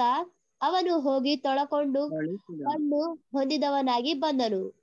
ನೋಡ್ರ, ಯೇಸು ಕ್ರಿಸ್ತು ಏನಪ್ಪಾ ಮಾಡ್ತಾರೆ ಅಂತಾರೆ, ಅಬ್ಸರ್ವ್ ಮಾಡಿದ್ರ, ತನ್ನ ಉಗುಳು ಮಣ್ಣ ಮೇಲೆ ಉಗುಳಿ ಅದನ್ನ ಮಿಕ್ಸ್ ಮಾಡಿ ಎಲ್ಲಸ್ತಾರೆ, ಕಣ್ಣಿಗೆ ಕಣ್ಣಿಗೆ. ಯಾಕೆ? ಕಣ್ ಗುಡ್ಡೆನೇ ಇಲ್ವಲ್ಲ ಅಲ್ಲಿ, ಫಿಲ್ ಮಾಡ್ತಾರೆ. ಫಿಲ್ ಮಾಡ್ಬಿಟ್ಟು ಹೇಳ್ತಾರೆ, ಕಂದ ನೀನ್ ಹೋಗ್ಬಿಟ್ಟು ಏನ್ ಮಾಡೋ, ಸಿಲೋಹ ಕೊಳ್ಳದಲ್ಲಿ ಏನ್ ಮಾಡಿ ನೀನು ತೊಳ್ಕೊಂತ ಹೇಳ್ತಾರೆ. ಪಕ್ಕದಲ್ಲೇ ಇರ್ತಾರೆ. ಹೋಗಿ ಏನ್ ಮಾಡ್ತಾನೆ, ತೊಳ್ಕೊಂತಾನೆ. ತೊಳ್ಕೊಂಡಿದ ತಕ್ಷಣ ಕಣ್ಣೇನಾಯ್ತಂತೆ, ಅದೇನರ್ಥ ಅಂದ್ರೆ ಕಣ್ಣಿತ್ತು ಕಾಣಿಸ್ತಾ ಇತ್ತು, ಅಥವಾ ಕಣ್ಣಿತ್ತು ಕಾಣಿಸ್ತಾ ಇರಲ್ಲ, ಇವಾಗ ಕಾಣಿಸಕ್ ಶುರು ಆಯ್ತು ಅಂತ ಹೇಳಿಲ್ಲ. I balls it self was not there. ಕಣ್ ಗುಡ್ಡೆನೇ ಇರಲ್ಲ. ಯಾವಾಗ ಮಣ್ಣಾಕಿ ಹಿಂಗ್ ಮಾಡ್ತಾರೋ, ನೀರಲ್ಲಿ ತೊಳಿತಾ ಇರಬೇಕಾದ್ರೆ ಎಲ್ಲಾರ ಮುಂದೆ ಕಣ್ಗುಡ್ಡೆ ಬೆಳಿಕ್ ಶುರು ಆಯ್ತು. ಇದು ಯೇಸು ಕ್ರಿಸ್ತು ಮಾಡಿ ಅಂತ ಅದ್ಭುತ. ಇನ್ನ ಇದೆ ನೋಡ್ತೀನಿ ನೋಡಿ, ಎಲ್ಲಿ ಅಂತಂದ್ರೆ ಹೋದ ನೋಡಿ, ನೆಕ್ಸ್ಟ್ ಎಲ್ಲಿ ಅಂತಂದ್ರೆ Matthew 12 chapter. Valentine star line ಇದ್ದೀರಾ, ಓದ್ಬೋದಾ? Matthew 12 chapter verse 10. Valentine star line ಇದ್ದೀರಾ, ಓದ್ಬೋದಾ? ಆಗ್ತದ? Matthew 12 chapter verse 10. ಆಗ ಅವರು ಆತನ ಮೇಲೆ ತಪ್ಪುರಿಸಬೇಕೆಂದು ಆತನನ್ನು ಸಬ್ಬತ್ ದಿನದಲ್ಲಿ ಸ್ವಸ್ಥ ಮಾಡುವುದು ಸರಿಯೋ ಎಂದು ಕೇಳಿದರು. ಅದಕ್ಕಾತನು, ನಿಮ್ಮಲ್ಲಿ ಯಾರಿಗಾದರೂ ಒಂದೇ ಒಂದು ಕುರಿ ಇದ್ದು ಅದು ಸಬ್ಬತ್ ದಿನದಲ್ಲಿ ಕುನಿಯೊಳಗೆ ಬಿದ್ದರೆ ಅವನು ಅದನ್ನು ಹಿಡಿದು ಮೇಲಕ್ಕೆ ತೆಗೆಯದೆ ಇರುವನೇ? ಕುರಿಗಿಂತ ಮನುಷ್ಯನು ಎಷ್ಟೋ ಹೆಚ್ಚು. ಆದ ಕಾರಣ ಸಬ್ಬತ್ ದಿನದಲ್ಲಿ ಒಳ್ಳೆ ಕೆಲಸ ಮಾಡುವುದು ತಕ್ಕದ್ದೇ ಸರಿ ಎಂದು ಉತ್ತರ ಕೊಟ್ಟು ಆ ಮನುಷ್ಯನಿಗೆ, ನಿನ್ನ ಕೈ ಚಾಚು ಎಂದು ಹೇಳಿದನು. ಅವನು ಚಾಚಿದನು. ಅದು ಸಂಪೂರ್ಣ ವಾಸಿಯಾಗಿ ಮತ್ತೊಂದರ ಹಾಗಾಯ್ತು. ಕೈ ಚಾಚಿದ್ನಂತೆ, ಆ ಕೈ ಮತ್ತೊಂದು ಕೈ ತರ ಸಂಪೂರ್ಣವಾಯ್ತು ಅಂತ ಹೇಳ್ತಾರೆ. ಸರಿ, ಇಲ್ಲಿ ಯಾವ ತರ ಮನುಷ್ಯ ಇದ್ದ ಅಬ್ಸರ್ವ್ ಮಾಡಿದ್ರ? 10ನೇ ವಾಕ್ಯ ಇನ್ನೊಂದ್ಸತಿ ಓದಿ ಸರ್. ಮತ್ತೆ 12:10 ಓದಿ, ಇನ್ನೊಂದ್ಸತಿ ಓದಿ. ಆಗ ಅವರು, ನೀವು ಒಂದ್ ನಿಮಿಷ, ಹಂಗಾರೆ 9ನೇ ವಾಕ್ಯದಿಂದ ಓದಿ ಕನ್ನಡದಲ್ಲಿ. ಆತನು ಅಲ್ಲಿಂದ ಹೊರಟು ಸಭಾ ಮಂದಿರಕ್ಕೆ ಹೋದಾಗ ಅಲ್ಲಿ ಕೈ ಬತ್ತಿದ್ದವನೊಬ್ಬನು ಇದ್ದನು. ಯಾರಪ್ಪ ಇದ್ದಂತೆ? ಕೈ ಬತ್ತಿದ್ದವನು. ಕೈ ಬತ್ತಿದ್ದವನೇನು? ಕೈ ಹಿಂಗಿದೆ, ಹಿಂಗೆ ನಿಂತ್ಕೊಂಡ್ಬಿಟ್ಟಿದೆ, ಸ್ಟ್ರೋಕ್ ಹೊಡೆದ ಅಂತಾರ, ಆತರ ಅಲ್ಲ. ಕೈ ಬತ್ತೋಗಿರೋದು ಹೆಂಗ್ ಗೊತ್ತ ಅರ್ಥ? ಯಾರಿಗ ಗೊತ್ತಿದೆ ಕೈ ಬತ್ತಿರೋದು ಏನಂತ ಅರ್ಥ? ಕೈ ಬತ್ತಿದೆ ಅಂದ್ರೆ ಸೊಟ್ಟಾಗಿದೆ ಅಂತ ಅರ್ಥ. ಇಂಗ್ಲಿಷ್ ಕೈ ಸೊಟ್ಟಾಗಿದೆ, ಕೈನೇ ಇಲ್ಲ, ಇಲ್ಲಿ ಹೊಟ್ಟೆ ಎಲ್ಲ ಬತ್ತಿ ಹೋಗ್ಬಿಟ್ಟಿದೆ. ಏನ್ ಗೊತ್ತಾ ಅರ್ಥ? ಕೈ ಇಲ್ಲಿಗೆ ಕಟ್ಟಾಗಿದೆ ನೋಡಿ. ಕೈ ಬತ್ತೋಗಿರೋದ್ರೆ ಇಲ್ಲಿ ಇರ್ತಾವೆ ಕೆಲವು ಜನಕ್ಕೆ, ಇಲ್ಲೇ ಕೈ ಕಟ್ಟಾಗಿರ್ತಾರೆ, ಇಲ್ಲೇ ಇರಲ್ಲ, ಈ ಮುಂದೆ ಕೈನೇ ಇರಲ್ಲ. ಕಟ್ಟಾಗಿದೆ ಅಂತಲ್ಲ, ಕೈಯೇ ಇರಲ್ಲ, ಇಲ್ಲೇ ಬೆಳ್ಳಿರ್ತಾರೆ. ನೋಡಿದಿರಾ? ಚಿಕ್ಕ ಚಿಕ್ಕ ಕೈ ಇಟ್ಟೇ ಇರ್ತಾರೆ ನೋಡಿ, ಕೈ ಇಲ್ಲೇ ಇರ್ತಾರೆ ನೋಡಿ, ಕೈ ಆತರ. ನಿನ್ಗೆಲ್ಲ ಬೇಕಾದ್ರೆ ಫೋಟೋ ಶೇರಿಸ್ತೀನಿ ನೋಡ್ತೀನಿ. ಅದರ ಅಂತ ಕೈ ಬತ್ತೋಗಿರೋದು ಅಂತ ಅರ್ಥ ಅಲ್ವರ. ಕೈ ಏನಂತೆ? ಕೈಯೇ ಪೂರ್ತಿ ಬೆಳೆದಿಲ್ಲ ಅಲ್ವರ. ಕೈಯೇ ಪೂರ್ತಿ ಬೆಳೆದಿರೋಂತ ವ್ಯಕ್ತಿಯಲ್ಲಿ ಇದ್ದಂತೆ ಯೇಸು ಕ್ರಿಸ್ತು ಪ್ರಾರ್ಥನೆ ಮಾಡಿದವಾಗ ಆ ಕೈ ಏನಾಯ್ತಂತೆ? ವಾಸಿಯಾಗಿ ಪಕ್ಕದ ಕೈ ತರ ಆಯ್ತು, ಸೇಮ್ ಆಯ್ತು. ಅಬ್ಸರ್ವ್ ಮಾಡಿದ್ರ? ವಾಸಿಯಾಗಿ ಮತ್ತೊಂದರ ತರ ಆಯ್ತು ಅಂತ ಹೇಳ್ತಾರೆ. ನಮ್ಮ ಕನ್ನಡದಲ್ಲಿ ಇದನ್ನ ಸ್ವಲ್ಪ ಏನಂತಾರೆ, ಅಷ್ಟೊಂದು ಕ್ಲಾರಿಟಿ ಇಲ್ದಿರಿರ್ಬೋದು. ಇಂಗ್ಲಿಷ್ ಅಲ್ಲಿ ಓದೋ ನೋಡ್ತೀನಿ. ಮ್ಯಾಥ್ಯೂ ಚಾಪ್ಟರ್ 12 ವರ್ಸ್ 10 ಓದಿ ಬದ. ಅರುಣ್ ಬೈಬಲ್ ಇದೆಯಾ ಇಂಗ್ಲಿಷ್? ಇದೆ ಸರ್, ಓದಿ. 12:10 ಓದಿ ಬದ. And now a man was there who had a withered hand. ಏನಂತ? ಏನ್ ಬದರ? Withered hand. ಅಂಡರ್ಲೈನ್ ಮಾಡ್ಕೊಳ್ಳಿ, ವಿದರ್ಡ್ ಹ್ಯಾಂಡ್. ನಾಟ್ ಏನ್ರೆ ಹ್ಯಾಂಡ್ ಇತ್ತು, ಹ್ಯಾಂಡ್ ಒಂಥರ ಶಿಂಕ್ ಆಗಿತ್ತು ಅಂತಲ್ಲ. ವಿದರ್ಡ್ ಹ್ಯಾಂಡ್ ಅಂತಂದ್ರೆ ಅರ್ಧಂಬರ್ಧ ಇರೋಂತ ಕೈ. ನೆಕ್ಸ್ಟ್ ಏನಾಯ್ತು ಅಂತಾರೆ ಇವಾಗ 13ನೇ ವಾಕ್ಯ ಓದಿ ಬಿಡ್ತಾರೆ ಅದಲ್ಲೇ. And he said to the man, stretch out your hand. And he stretched out, and it was restored to normal and as the sound of the others. You see, ಏನ್ ಹೇಳ್ತಾರೆ ಅಂದ್ರೆ, and he stretched it forth and it was restored whole like normal. ಎಲ್ಲಾರ ಮುಂದೆ ಕೈ ಬೆಳಿತಂತನ್ರಿ.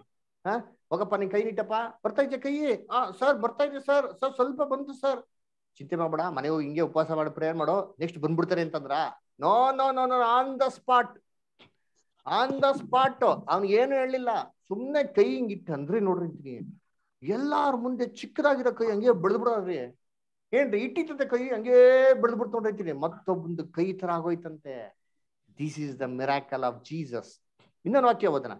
Goon ಬೆನ್ನಿರೋರಿಗೆ Yesu Krista goon ಬೆನ್ನ ವಾಸಿ ಮಾಡ್ತಾರೆ. ಲೂಕ 13ನೇ ಅಧ್ಯಾಯ 11ರಿಂದ 13 ಓದಿ. ಲೂಕ 13ನೇ ಅಧ್ಯಾಯ 11ರಿಂದ 13.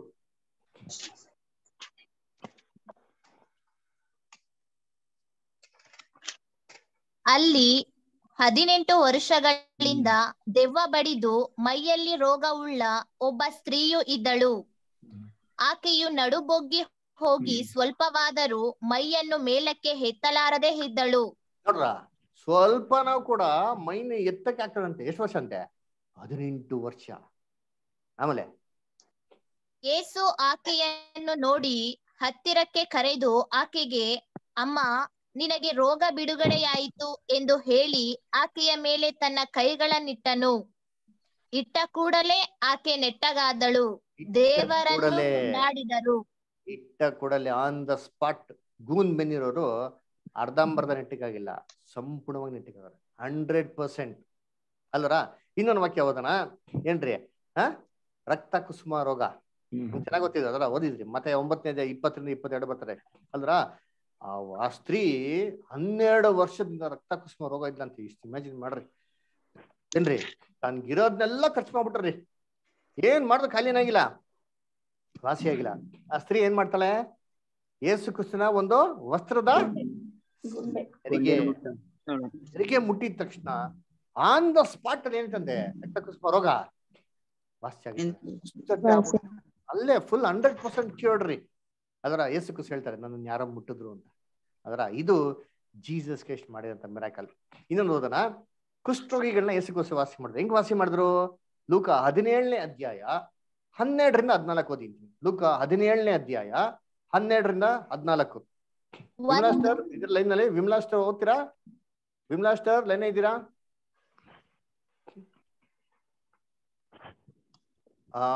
ವಿಮ್ಲಾ ಸಿಸ್ಟರ್ ಲೈನ್ ಇದ್ದೀರಾ? ಓಕೆ, ಓದ್ರಿ, ಬೇರೆ ಓದ್ರಿ. ಒಂದು ಹಳ್ಳಿಗೆ ಬಂದಾಗ 10 ಮಂದಿ ಕುಷ್ಠರೋಗಿಗಳು ಆತನ ಎದುರಿಗೆ ಬಂದು ದೂರದಲ್ಲಿ ನಿಂತು, ಯೇಸುವೆ, ಗುರುವೇ, ನಮ್ಮ ಮೇಲೆ ದಯವಿಡು ಎಂದು ಕೂಗಿ ಹೇಳಿದರು. ನೋಡ್ರ, ಇವಾಗ ದೂರದಿಂದಲೇ ಏನಪ್ಪಾ ಮಾಡ್ತಾರೆ ಅಂದ್ರೆ, ಸ್ವಾಮಿ ನನ್ ಮೇಲೆ ಏನ್ ಮಾಡಿ, ನೀನ್ ದಯ ಇಡು, ದಯವಿಟ್ಟು ನಂಗೆ ಏನ್ ಮಾಡೋ, ನನ್ನ ಕಾಯಿಲೆನ ವಾಸಿ ಮಾಡು ಅಂತ ಕೇಳ್ಕೊತಾರೆ. ಅವಾಗ ಏನಾಯ್ತಂತೆ? ಹಂಗೆ ಮುಂದಕ್ಕೆ ಓದಿ ಸರ್. ವಿಮ್ಲಾಸ್ಟರ್ ಓದ್ತೀರಾ? ಓದಿ ಓದಿ ಸರ್.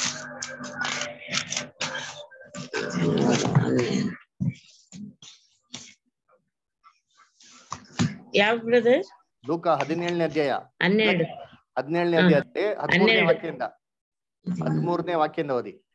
ಯೇಸು, ಗುರುವೇ, ನಮ್ಮ ಮೇಲೆ ದಯವಿಡು ಎಂದು ಕೂಗಿ ಹೇಳಿದರು. ಆತನು ಅವರನ್ನು ನೋಡಿ, ನೀನು ಹೋಗಿ ಯಾಜಕರಿಗೆ ಮೈ ತೋರಿಸಿಕೊಳ್ಳಿರಿ ಎಂದು ಹೇಳಿದನು. ಅವರು ಹೋಗುತ್ತಿರುವಾಗಲೇ ಶುದ್ಧರಾದರು. ಅವರಲ್ಲಿ ಒಬ್ಬನು, ಯಾವಾಗ ಶುದ್ಧರಾದಂತೆ? ಅವರು ಹೋಗುತ್ತಿರುವಾಗಲೇ ಶುದ್ಧರಾದರು.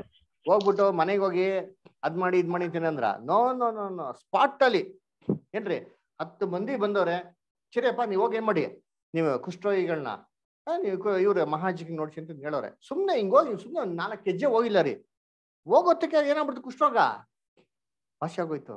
ಕುಷ್ಠರೋಗ ನೋಡಿದೀರಾ ಹೆಂಗಿದೆ ಅಂತ? ಎಲ್ಲ ಮೈ ಅಂಗಗಳು ತಿನ್ಕೊಂಡ್ಬಿಡ್ತಾರೆ, ಹಂಗೆ ಮೂಳೆಗಳಿರಲ್ಲ, ಹಿಂಗೆ ಇರ್ತಾರೆ, ಮೂಗೆಲ್ಲ ಹೋಗ್ಬಿಡ್ತಾರೆ, ಕಿವಿ ಹೋಗ್ಬಿಡ್ತಾರೆ, ಅದರ ದವಡೆ ಗಿಡ ಎಲ್ಲ ತಿನ್ಕೊಂಡ್ಬಿಡ್ತಾರೆ, ಬುಡ ಎಲ್ಲ ತಿನ್ಕೊಂಡ್ಬಿಡ್ತಾರೆ, ಅದರ ಕೈ ಕಾಲುಗಳು ನೆಟ್ಟಿಗಿರಲ್ಲ. ಸುಮ್ನೆ ಅಷ್ಟು ದೂರ ಹೋಗೋ ನೋಡಿರ್ತೀನಿ, ಎಲ್ಲಾ ತಿಂದೋಗಿರೋ ಅಂಗಗಳು ಬೆಳೆದು ಬಿಡ್ತಾರೆ. ಏನ್ ಆಶ್ಚರ್ಯ ರೀ! ಅವ್ನು ನೋಡಿರ್ತೀನಿ, ಮನ್ಸೆ ಕರ್ಗೋಯ್ತ್ರಿ ಅವ್ರಿಗೆ.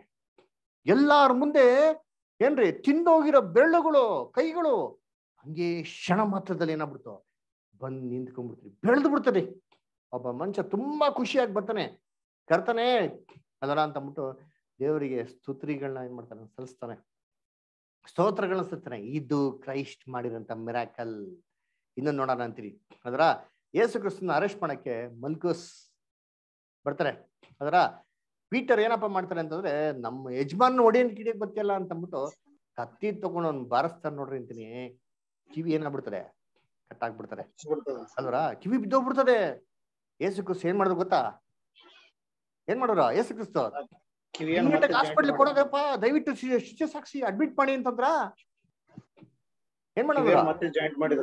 ಮುಟ್ಟಿ ಗುಣಪಡಿಸಿದ್ರು. ಎಸ್, ಹೆಂಗ್ ಗುಣಪಡಿಸಿದ್ರು ಓದಿ ನೋಡ್ತೀನಿ. ಲೂಕ 22ನೇ ಅಧ್ಯಾಯ 50 ಮತ್ತೆ 51. ಲೂಕ 22ನೇ ಅಧ್ಯಾಯ 50 ಮತ್ತೆ 51. ತಕ್ಷಣವೇ ಅವರಲ್ಲಿ ಒಬ್ಬನು ಮಹಾಯಾಜಕನ ಆಳನ್ನು ಹೊಡೆದು ಅವನ ಬಲಗಿವಿಯನ್ನು ಕಡಿದು ಹಾಕಿದನು. ಆದರೆ ಯೇಸು, ಇಷ್ಟಕ್ಕೆ ಬಿಡಿರಿ ಎಂದು ಹೇಳಿ ಆ ಕಿವಿಯನ್ನು ಮುಟ್ಟಿ ಅವನಿಗೆ ವಾಸಿ ಮಾಡಿದನು. ನೋಡ್ರ, ಆ ಕಿವಿನ ಮುಟ್ಟಿ ವಾಸಿ ಮಾಡೋದನ್ನ ಯೇಸು ಕ್ರಿಸ್ತ ಏನ್ ಮಾಡಿರ್ಬೇಕು? ಆ ಕಿವಿ ಮುಟ್ಟು ಅಂತಂದ್ರೆ ಕೆಳಗಡೆ ಬಿದ್ದೋಗಿರೋ ಕಿವಿನ ಎತ್ತಿಂಗ್ ಇಟ್ಟವ್ರು ನೋಡ್ರಿ ಅಂತೀನಿ. ಸ್ಪಾಟ್ ಅಲ್ಲಿ ಏನಾಗಿದೆ, ಅಲ್ಲೇ ಆಪರೇಷನ್ ಮುಗಿದೋಯ್ತು. Patient admitted, stitches, operation, everything finished, is discharge. ಇದು ಯೇಸು ಕ್ರಿಸ್ತ ಮಾಡಿದಂತ ಅದ್ಭುತ. ನೋಡ್ರ ಹೆಂಗೆ ಕ್ಯೂರ್ ಮಾಡವ್ರೆ? ಅರ್ಧಂಬರ್ಧ ಮಾಡವ್ರ? ಪಾರ್ಷಿಯಲ್ ಆಗಿ ಮಾಡವ್ರ? No, on the spot 100 out of 100% ರೀ. ಮಲ್ಕೋಸು ಸ್ಟನ್ ಆಗ್ಬಿಟ್ಟಾರಿ. ಈ litre became A Christian. Bible record ಇದೆ ಗೊತ್ತಾ ನಿಮ್ಗೆ? ಈ ವಾಸ್ ಎ ಕ್ರಿಶ್ಚಿಯನ್. ಅದರ ಎಲ್ಲಾರ ಮುಂದೆ ಬಿದ್ದೋಗಿರ ಕಿವಿ ಯೋಚನೆ ಮಾಡ್ರಿ. ಕಿವಿ ಕಟ್ ಮಾಡೋ ರಕ್ತ ಹೆಂಗ್ ಬರ್ತದ್ರಿ, ಚಿಮ್ತಾ ಇರ್ಬೇಕು ರಕ್ತ. ಅಂದ್ರ ಯೇಸು ಕ್ರಿಸ್ತ ಏನ್ ಮಾಡಿದ್ರು? ತೆಗೆದ್ರು ನೋಡ್ರಿ ಕಿವಿನ, ಹಂಗೆ ಇಟ್ರು ನೋಡ್ರಿ ಅಂತೀನಿ. ಟಕ್ ಅಂತ ಏನಾಗೋಯ್ತು, ಅಂಟ್ಕೊಂಡ್ಬಿಡ್ತೀರಿ. ಏನ್ರಿ ಇದು? ಇದೆಲ್ಲ ಪಾಸಿಬಲ್? ನಮ್ಮ ಒಡೆಯನ್ ಮಾಡಿದೆ ನೋಡಿ. ಅದರ ಅದಕ್ಕೆ this is the miracle which Jesus did. ಅದರ ಇನ್ನೊಂದ್ಸತಿ ಯೇಸು ಕ್ರಿಸ್ತ ಅದ್ಭುತ ಮಾಡ್ತಾರೆ. ಏನ್ರಿ ಏನ್ರಿ ಬಾಯೇ ಬರ್ದಿರಂತ ಮೂಗನ್ಗೆ ಬಾಯಿ ಬರ್ಸ್ತಾರೆ. ಅದರ ಏನು ಬಾಯಿ ಬರ್ತಾ ಇದ್ದಿಲ್ಲ ಅಂತಂದ್ರೆ ನೋಡಿ ಓದಿ ಅಂತೀರಿ. ಮಾರ್ಕ್ 7 chapter 32-35 ಓದಿ. ಆಗ ಕೆಲವರು ತೊದಲು ಮಾತಾಡುವ ಒಬ್ಬ ಕಿವುಡನನ್ನು ಆತನ ಬಳಿಗೆ ಕರತಂದು, ಇವನ ಮೇಲೆ ನಿನ್ನ ಕೈಯಿಡಬೇಕು ಎಂದು ಆತನನ್ನು ಬೇಡಿಕೊಂಡರು. ಆತನು ಅವನನ್ನು ಜನರ ಗುಂಪಿನಿಂದ ಹೊತ್ತಟ್ಟಿಗೆ ಕರಕೊಂಡು ಹೋಗಿ ತನ್ನ ಬೆರಳುಗಳನ್ನು ಅವನ ಕಿವಿಗಳಲ್ಲಿ ಇಟ್ಟು ಉಗುಳಿ ಅವನ ನಾಲಿಗೆಯನ್ನು ಮುಟ್ಟಿ ಆಕಾಶದ ಕಡೆಗೆ ನೋಡಿ ನಿಟ್ಟುಸಿರು ಬಿಟ್ಟು ಅವನಿಗೆ ಎಫತಾ ಎಂದು ಹೇಳಿದನು. ಆ ಶಬ್ದಕ್ಕೆ ತೆರೆಯಲಿ ಎಂದರ್ಥ. ಏಳುತ್ತಲೇ ಅವನ ಕಿವಿ ತೆರೆದವು, ಅವನ ನಾಲಿಗೆಯ ಕಟ್ಟು ಬಿಚ್ಚಿ ಹೋಯಿತು, ಅವನು ನೆಟ್ಟಗೆ ಮಾತಾಡಿದನು. ಹೆಂಗ್ ಮಾತಾಡಿದ್ರೆ ಸರ್? ನೆಟ್ಟಗೆ ನೆಟ್ಟಗೆ ಮಾತಾಡಿದನು ಅಂದ್ರೆ ನಾವು ನೀವು ಮಾತಾಡ್ತಾ ಇರಲ್ಲ, ಅದಕ್ಕಿಂತ ಎಕ್ಸ್ಪರ್ಟ್ ಆಗಿ ಮಾತಾಡ್ತಾನೆ. Without any mistake, without any stammering. ಅದರ ಪಕ್ಕಾ ಮಾತಾಡೋ ನೋಡ್ರಿ. ಕೇಳ್ಬಿಟ್ಟು ಜನಗಳು ಯಾಕೆ ಏನಪ್ಪ ಇದು ಈ ಸ್ಪಾಟ್ ಅಲ್ಲೇ ನೆಟ್ಟಿಗೆ ಬರ್ತಾನೆ ಇಲ್ಲ ಮಾತು. ಅಲ್ರ ಡಮ್ ಆಗಿದ್ನಲ್ಲ ಅವನು, ಮೂಗ. ಅಲ್ರ ಹೆಂಗ್ ಮಾತಾಡ್ತಾನಂತ ಇವಾಗ ಸರಳವಾಗಿ. ಇದು ಯೇಸು ಕ್ರಿಸ್ತ ಮಾಡಂತ ಅದ್ಭುತ. ಕರ್ತನಲ್ಲಿ ಪ್ರೀತಿ ಅನ್ನಿಸೊಳ್ಳೆ. ಇವತ್ತು ಈ ತರ ಎಲ್ಲ ಅದ್ಭುತ ಆಗ್ತಾರ ಅಂತಂದ್ರೆ ಎಲ್ಲಾರ್ಗು ಆಗಲ್ಲ, ಆಗೋದಿಲ್ಲ. ಫಸ್ಟ್ ಆಫ್ ಆಲ್ ನೋಡ್ಬೇಕು, 100% ಎಲ್ಲ ಏನ್ರಿ ಇವೆಲ್ಲ ಆಗೋದಿಲ್ಲ ಬಿಡ್ರಿ. ಆದ್ರೂ ಎಷ್ಟು ಜನಕ್ಕೆ ಆಗ್ತದೆ ಏನ್ರಿ? ಎಷ್ಟು ಜನಕ್ಕೆ ಆಗ್ತಾರೆ? ಇಷ್ಟು ಜನ ಕೂಟ ಬರ್ತಾರೆ ನೋಡಿ, ಲಕ್ಷಾಂತರ ಜನ ಬರ್ತಾರೆ. ಲಕ್ಷಾಂತರ ಜನಗಳಲ್ಲಿ ಎಲ್ಲರಿಗೂ ಆಗ್ತದ ಇದು? ಎಲ್ಲರಿಗೂ ಆಗ್ತದ? ಎಲ್ಲರಿಗೂ ಆಗ್ತದ ಇಲ್ವಾ? ನೀವೇನ್ ಹೇಳೋದ್ ನೋಡೋದು ನನ್ಗೆ ಭಯ ಆಯ್ತದೆ. ಆಯ್ತದ ಇಲ್ವೋ? ಆಗಲ್ಲ ಬ್ರದರ್, ಎಲ್ಲರಿಗೂ ಆಗಲ್ಲ. ಎಲ್ಲರಿಗೂ ಆಗಲ್ಲ. ಯಾಕೆ ಅಂತ ಕೇಳಿದ್ರೆ ವಿಶ್ವಾಸ ಇಲ್ಲ ಅವ್ರಿಗೆ. ವಿಶ್ವಾಸ ಇಲ್ಲ, ಅದಕ್ಕೆ ಆಗಿಲ್ಲ. ನಿಮ್ಗೆ ವಿಶ್ವಾಸ ಕಮ್ಮಿ, ನೀವು ವಿಶ್ವಾಸ ಬೆಳೆಸ್ಕೊಳ್ಳಿ ಅಂತ ಏನ್ ಮಾಡ್ತಾರೆ ಹೇಳ್ಬಿಡ್ತಾರೆ. ಅಲ್ರ ಸರಿ, ಕರ್ತನಲ್ಲಿ ಪ್ರೀತಿ ಅಂತ ಸೋದರಗಳೇ ಏನ್ರಿ ವಿಶ್ವಾಸ ಇರಲ್ವಾ? ಯೇಸು ಕ್ರಿಸ್ತ ಹಂಗಾರೆ ಏನ್ರಿ ಯಾರಿಗ ಅದ್ಭುತ ಮಾಡಿದ್ರು? ಬರೀ ವಿಶ್ವಾಸ ಇರೋದು ಮಾಡಿದ್ರ? ಬೈಬಲ್ ಅಲ್ಲಿ ಓದಿ, ಇದೇ ತರ ಒಬ್ಬ ಮನುಷ್ಯ ಬರ್ತಾನೆ, ಅವನ ಮಗನ್ಗೆ ದೆವ್ವ ಹಿಡ್ದಿರ್ತಾರೆ. ಅದರ ಸ್ವಾಮಿ ದಯವಿಟ್ಟು ನೀನ್ ಬೇಡ್ಕೊಂತೀನಿ, ನನ್ನ ಮಗನ್ ದಯವಿಟ್ಟು ವಾಸಿ ಮಾಡ್ಬಿಡಿ ಸ್ವಾಮಿ ಪ್ಲೀಸ್ ಅಂತ ಕೇಳ್ಕೊಂತಾರೆ. ಅವ ಕ್ರೈಸ್ಟ್ ಹೇಳ್ತಾರೆ, ನಂಬಿಕೆ ಇದ್ರೆ ಎಲ್ಲ ಆಗ್ತಾರೆ ಅಂತ ಅಂದ್ಬಿಟ್ಟು, ಅಯ್ಯೋ ನನ್ನ ನಂಬಿಕೆ ಎಲ್ಲಿದ್ದಾರೆ, ನನ್ನ ಅಪ್ಪ ನಂಬಿಕೆ, ನನ್ನ ನಂಬಿಕೆ ಕಮ್ಮಿ ಆಗಿದೆ, ದಯವಿಟ್ಟು ಅದಕ್ಕೆ ಸಹಾಯ ಮಾಡಿ ಅಂತ ಕೇಳ್ಕೊಂತಾರೆ. ಅವಾಗ ಯೇಸು ಕ್ರಿಸ್ತ ಹೆಂಗ್ ಗೊತ್ತಂದ್ರು, ಹೋಗಪ್ಪ ನೀನ್ ವಿಶ್ವಾಸ ದೃಢಪಡಿಸ್ಕೊಂಡು ನಾಳೆ ನಾಳಿದ್ ಬಾ ಅಂತಂದ್ರ, ಸ್ಪಾಟ್ ಅಲ್ಲಿ ಏನ್ ಗೊತ್ತಾ ಮಾಡ್ತಾರೆ, ಅವ್ನಿಗೆ ಸ್ವಸ್ಥತೆ ಮಾಡ್ತಾರೆ. ಓದಿ ಮಾರ್ಕ್ 9 ಚಾಪ್ಟರ್ 23 and 24. ಯೇಸು ಅವನಿಗೆ, ನಿನ್ನ ಕೈಲಿ ಆಗುವ ಹಾಗಿದ್ದರೆ ಅನ್ನುತ್ತೀಯೋ? ನಂಬುವವನಿಗೆ ಎಲ್ಲ ಆಗುವುದು ಎಂದು ಹೇಳಿದರು. ಕೂಡಲೇ ಆ ಹುಡುಗನ ತಂದೆಯು, ನಂಬುತ್ತೇನೆ, ನನಗೆ ನಂಬಿಕೆ ಕಡಿಮೆಯಾಗಿದ್ದರೂ ಸಹಾಯ ಮಾಡು ಎಂದು ಕೂಗಿ ಹೇಳಿದರು. ಆಗ ಯೇಸು ಜನರ ಗುಂಪು ಓಡಿ ಬರುವುದನ್ನು ಕಂಡು ಆ ದೆವ್ವವನ್ನು ಗದರಿಸಿ, ಎಲೆ ಕಿವುಡಾದ ಮೂಗ ದೆವ್ವವೇ, ಇವನನ್ನು ಬಿಟ್ಟು ಹೋಗು, ಇನ್ನು ಮುಂದೆ ಹಿಡಿಯಬೇಡವೆಂದು ನಾನು ನಿನಗೆ ಅಪ್ಪಣೆ ಕೊಡುತ್ತೇನೆ ಅಂದರು. ನೋಡ್ರ ಓಟೋಯ್ತಂತೆ ಅಲ್ವರ. ವಿಶ್ವಾಸ ಏನಾಗಿದೆ, ಕಮ್ಮಿ ಆಗಿದೆ ಸ್ವಾಮಿ ಅಂತ ಹೇಳಿ ಯೇಸು ಕ್ರಿಸ್ತ ಹೆಲ್ಪ್ ಮಾಡ್ತಾರೆ. ಯೇಸು ಕ್ರಿಸ್ತ ಇಲ್ಲ ನಾನು ಮಾಡಕ್ಕಾಗಲ್ಲ, ನಾಳೆ ನಾಳೆಗೆ ಬನ್ನಿ ಅಂತಂದ್ರ. This is the miracle of Jesus. ಕರ್ತನಲ್ಲಿ ಪ್ರೀತಿ ಅನ್ಸೋಳೆ ಯೋಚನೆ ಮಾಡಿ, ಲಕ್ಷಾಂತರ ಜನಗಳ್ರಿ ಎಷ್ಟೆಷ್ಟೋ ಸಾವಿರ ಕಿಲೋಮೀಟರ್ ಅಲ್ಲಿ ಪಾಪ ಬಡತನದಲ್ಲಿ ಕಷ್ಟದಲ್ಲಿ ಏನೇನೋ ತೊಂದರೆಗಳಿರ್ತದೆ, ಸಾಲ ಎಲ್ಲ ಮಾಡ್ಕೊಂಡು ತುಂಬಾ ಕಷ್ಟದಲ್ಲಿ ಬಂದಿರ್ತಾರೆ ಅಲ್ವರ. ಅವರು ನಂಬಿಕೆ ಇಲ್ದಿರ ಬರ್ತಾರ? ಯೋಚನೆ ಮಾಡ್ರಿ ನೀವೇ. ಯಾರೋ ಒಬ್ಬರು ಒಂದು ಪ್ರೇಯರ್ ಮೀಟಿಂಗ್ ಹೋಗ್ತಾರೆ ಅಂತಂದ್ರೆ ನಂಬಿಕೆ ಇಲ್ದಿರ ಹೋಗ್ತಾರ? ಸರಿ, ನಂಬಿಕೆ ಎಷ್ಟಪ್ಪ ಬೇಕು? ದುಡ್ಡು ಬೆಟ್ಟಿದ್ದಷ್ಟು ಬೇಕಾ? ಹೇಳ್ತಾರೆ ನಮ್ಮ ನಂಬಿಕೆ ಎಷ್ಟಿರ್ಬೇಕು? ಕಾಳಷ್ಟು ನಂಬಿಕೆ ಇಲ್ದಿರೋದ್ರು ಯಾರ ಬರ್ತಾರೇನ್ರಿ? ಹಂಗಾರೆ ಬಂದ್ರೆ ಯಾರಿಗಬೇಕು ಅದ್ಭುತ? ಕರ್ತನಲ್ಲಿ ಪ್ರೀತಿ ಅಂತ ಸಹೋದರಗಳೇ, ಒಬ್ರಿಗೋ ಇಬ್ರಿಗೋ ಅಲ್ಲ, ಎಲ್ಲಾರ್ಗೂ ಬೇಕು. ನಮ್ಮ ಕರ್ತನು ಇದೇ ಮಾಡಿದ್ದು. ಬೈಬಲ್ ಅಲ್ಲಿ ಓದ್ರಿ, ಇವಾಗ ಆಗ್ತೀನಿ. ಯೇಸು ಕ್ರಿಸ್ತ ಎಷ್ಟು ಜನಕ್ಕೆ ಅದ್ಭುತ ಮಾಡಿದ್ರಂತೆ. ಓದೋಣ. ಮ್ಯಾಥ್ಯೂ 4th chapter 23 ಇಂದ 24. ಮ್ಯಾಥ್ಯೂ 4th chapter 23 ಇಂದ 24. ಬಳಿಕ ಯೇಸು ಗಲಿಲಾಯದಲ್ಲೆಲ್ಲ ತಿರುಗಾಡಿ ಅಲ್ಲಿಯವರ ಸಭಾಮಂದಿರಗಳಲ್ಲಿ ಉಪದೇಶ ಮಾಡುತ್ತಾ ಪರಲೋಕ ರಾಜ್ಯದ ಸುವಾರ್ತೆಯನ್ನು ಸಾರಿ ಹೇಳುತ್ತಾ ಜನರ ಎಲ್ಲಾ ತರದ ರೋಗಗಳನ್ನು ಜನರ ಯಾವ ತರ ರೋಗ ಅಷ್ಟೇ? ಎಲ್ಲಾ ತರದ ರೋಗಗಳನ್ನು ಅಂಡರ್ಲೈನ್ ಮಾಡ್ಕೊಳ್ಳಿ. ನಾಟ್ ಸ್ಪೆಷಲ್ ಕ್ಯಾಟಗರಿ, ಎಲ್ಲಾ ತರದ ರೋಗಗಳು. ಆಮೇಲೆ ಎಲ್ಲಾ ತರದ ಬೇನೆಗಳನ್ನು ವಾಸಿ ಮಾಡುತ್ತಾ ಬಂದನು. ನೋಡ್ರ, ಎಲ್ಲಾ ತರದ ವಾಸಿ ಮಾಡ. ನೆಕ್ಸ್ಟ್ 24 ಓದ್ಬಿಡಿ. ಆತನ ಸುದ್ದಿಯು ಸಿರಿಯಾ ದೇಶದಲ್ಲೆಲ್ಲ ಹಬ್ಬಿದ್ದರಿಂದ ಮೈಯಲ್ಲಿ ನೆಟ್ಟಗಿಲ್ಲದವರನ್ನು, ಅಂದರೆ ತರತರದ ರೋಗ ಬಾಧೆಗಳಿಂದ ಕಷ್ಟಪಡುವವರನ್ನು, ದೆವ್ವ ಹಿಡಿದವರನ್ನು, ಮೂರ್ಛ ರೋಗಿಗಳನ್ನು, ಪಾರ್ಶ್ವವಾಯುರವರನ್ನು ಆತನ ಬಳಿಗೆ ಕರೆತಂದರು. ಆತನು ಅವರನ್ನು ಸ್ವಸ್ಥ ಮಾಡಿದನು. ಆತನು ಎಷ್ಟು ಸ್ವಸ್ಥ ಮಾಡಿದ್ರು? ಅವರನ್ನು ಎಲ್ಲರನ್ನು. ಇಂಗ್ಲಿಷ್ ಅಲ್ಲಿ ಓದಿ, he healed them all. ಒಬ್ಬರನ್ನು ಬಿಡ್ಲಿಲ್ವಂತಾರೆ, ಎಲ್ಲರನ್ನು. ಅದಕ್ಕೆ ಯೇಸು ಕ್ರಿಸ್ತನ ಸುದ್ದಿ ಹೆಂಗ್ ಹರಡ್ಬಿಡ್ತು ಅಂತಂದ್ರೆ, ಬರೀ ನಂಬಿರೋರು ಮಾತ್ರ ಬರ್ಲಿಲ್ಲ ಅಲ್ಲಿ, ನಂಬುದೇ ಇರೋಂತ ಜನಗಳು ಕೂಡ. ನಂಬಿಕೆನೇ ಇಲ್ವಾ? ಎಲ್ಲ ಬಂದ್ರು. ಹೆಂಗ್ ಬಂದ್ರು ಅಂದ್ರೆ ಮನೆ ತುಂಬಿಬಿಡ್ತೀರಿ. ಅವ್ರೇನೋ ಅವ್ರ ಮನೆಗ್ ಬಂದ್ಬಿಟ್ಟ ಅಂದ್ರೆ, ಮನೆಯವ್ರು ಹೋಗಕ್ಕೆ ಜಾಗ ಇರ್ಲಿಲ್ಲ ಅಂದ್ರೆ ಏನ್ ಮಾಡಂತೆ, ಮನೆ ರೂಫ್ ತೆಗೆದ್ಬಿಟ್ಟು ಮೇಲ್ಗಡೆಯಿಂದ ಒಬ್ಬ ಮನುಷ್ಯನ ಬಿಟ್ರು. ನೋಡಿದ್ರಿ? ಜ್ಞಾಪನ ಇದೆಯಾ? ಜ್ಞಾಪನ ಐತಾ ಇಲ್ಲ? ಇವೆಲ್ಲ ಓದಿದ್ರಿಲ್ಲ ಬೈಬಲ್ ಅಲ್ಲಿ ನೀವು? ಮತ್ತೆ ಯೇಸು ಕ್ರಿಸ್ತ ಏನ್ ಮಾಡಿದ್ರು?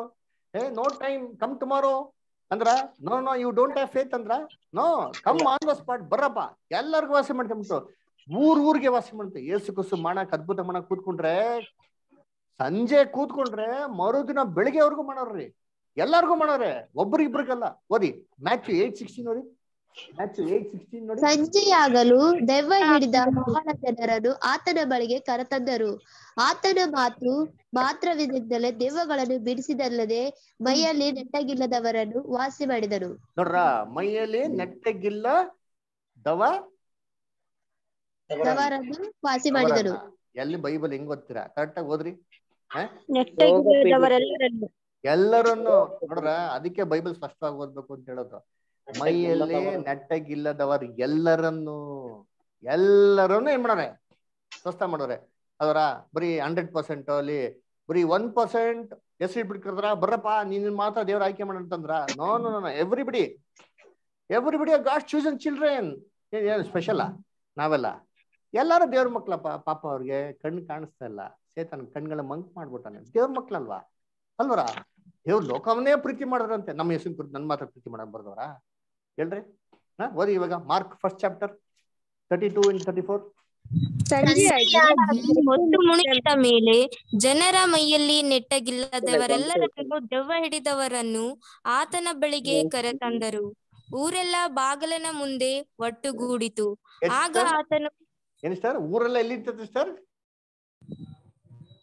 ಊರೆಲ್ಲ ಎಲ್ಲಿತ್ತಂತೆ? ಬಾಗಿಲಿನ ಮುಂದೆ ಒಟ್ಟುಗೂಡಿತು. ನೋಡ್ರ, ಅಂಡರ್ಲೈನ್ ಮಾಡ್ಕೊಳ್ಳಿ, ಊರೆಲ್ಲ ಇತ್ತಂತೆ. ಅದ್ರ ಹಂಗಾರೆ ಊರವ್ರಿಗೆಲ್ಲರಿಗೂ ವಾಸಿ ಮಾಡೋರಿಲ್ಲ ಯೇಸು ಕ್ರಿಸ್ತು? ಮಾಡೋರೆ. ಓದಿ. ಆಗ ಆತನು ತರತರವಾದ ರೋಗಗಳಿಂದ ಮೈಯಲ್ಲಿ ನೆಟ್ಟಗಿಲ್ಲದ ಬಹು ಜನರನ್ನು ವಾಸಿ ಮಾಡಿ ಅನೇಕ ದೆವ್ವಗಳನ್ನು ಬಿಡಿಸಿದನು. ನೋಡ್ರ, ಯೇಸು ಕ್ರಿಸ್ತು ಎಲ್ಲಾರ್ಗೆ ಮಾಡೋರು, ವಾಸಿ ಮಾಡಿ ಕಳ್ಸಂತೆ. ಬರೀ ಸ್ವಲ್ಪ ಜನಕ್ಕೆ ಮಾತ್ರ ಅಲ್ಲ. ಅಲ್ವರ? ಇವಾಗ ಏನ್ ಮಾಡ್ಬಿಡ್ತಾರೆ ಎಲ್ಲರೂ, ಏನ್ರಿ ಎಣ್ಣೆ ಇಟ್ಬಿಟ್ಟು ಏನ್ ಮಾಡ್ಬೇಕು, ಪ್ರೇಯರ್ ಮಾಡ್ಬೇಕು. ಎಣ್ಣೆ ಇಟ್ಟು ಪ್ರೇಯರ್ ಮಾಡಿದ್ರೆ ಕಲೆಗಳೆಲ್ಲ ವಾಸಿ ಆಗ್ಬಿಡ್ತಾರೆ. ಎಲ್ ಮಾಡೋರು ಯೇಸು ಕ್ರಿಸ್ತು? ಇವಾಗ ಇಷ್ಟೊಂದೆಲ್ಲ ಓದ್ರಲ್ಲ ಅದ್ಭುತದಲ್ಲಿ, ಇವೆಲ್ಲ ಅದ್ಭುತಗಳಲ್ಲಿ ಯೇಸು ಕ್ರಿಸ್ತು ಎಷ್ಟು ಸತಿ ಎಣ್ಣೆ ಇಟ್ಬಿಟ್ಟು ಪ್ರೇಯರ್ ಮಾಡೋರೆ, ಎಣ್ಣೆ ಹಚ್ಬಿಟ್ಟು ಪ್ರೇಯರ್ ಮಾಡೋರೆ? ಎಲ್ಲೂ ಮಾಡಿದ ರೆಕಾರ್ಡೇ ಇಲ್ಲ. ಸರಿಯಪ್ಪ, ಅಪೋಸ್ಟಲ್ಸ್ ಮಾಡಿಲ್ವ ಅದ್ಭುತಗಳು? ಅವ್ರು ಮಾಡೋರಲ್ಲ, ಅವ್ರನ್ನ ಎಲ್ಲಿ ಮಾಡಿರ್ತಾರೆ? ಎಣ್ಣೆ ಇಟ್ಬಿಟ್ಟು ಪ್ರೇಯರ್ ಮಾಡೋಂತ ಎಲ್ಲೈತೆ ರೆಕಾರ್ಡು? ಎಲ್ಲೂ ಏನಿಲ್ಲ, ಎಲ್ಲೂ ಮಾಡಿಲ್ವಲ್ಲ. ಯಾಕಪ್ಪ? ಯೇಸು ಕ್ರಿಸ್ತು ಊರಲ್ಲಿರೋಂಥ ಜನಗಳಿಗೆಲ್ಲ ನೆಟ್ಟಿಗೆ ಮಾಡಿದ್ರಂತೆ. ಎಲ್ಲಾರ್ಗು ಎಲ್ಲಾ ತರ ಕಾಯಿಲೆಗಳನ್ನ ಎಲ್ಲಾ ರೋಗ ಬಿಡಿಸ್ಬಿಟ್ರಂತೆ. ಬರೀ ಎಣ್ಣೆ ತಂದವ್ರಿಗೆ ಮಾತ್ರ ಸ್ಪೆಷಲ್ ಆಗಿ ಎಣ್ಣೆ ಇಟ್ಬಿಟ್ಟು ಪ್ರೇಯರ್ ಮಾಡೋದಕ್ಕೆಲ್ಲ ಐತಾ? ನೋ.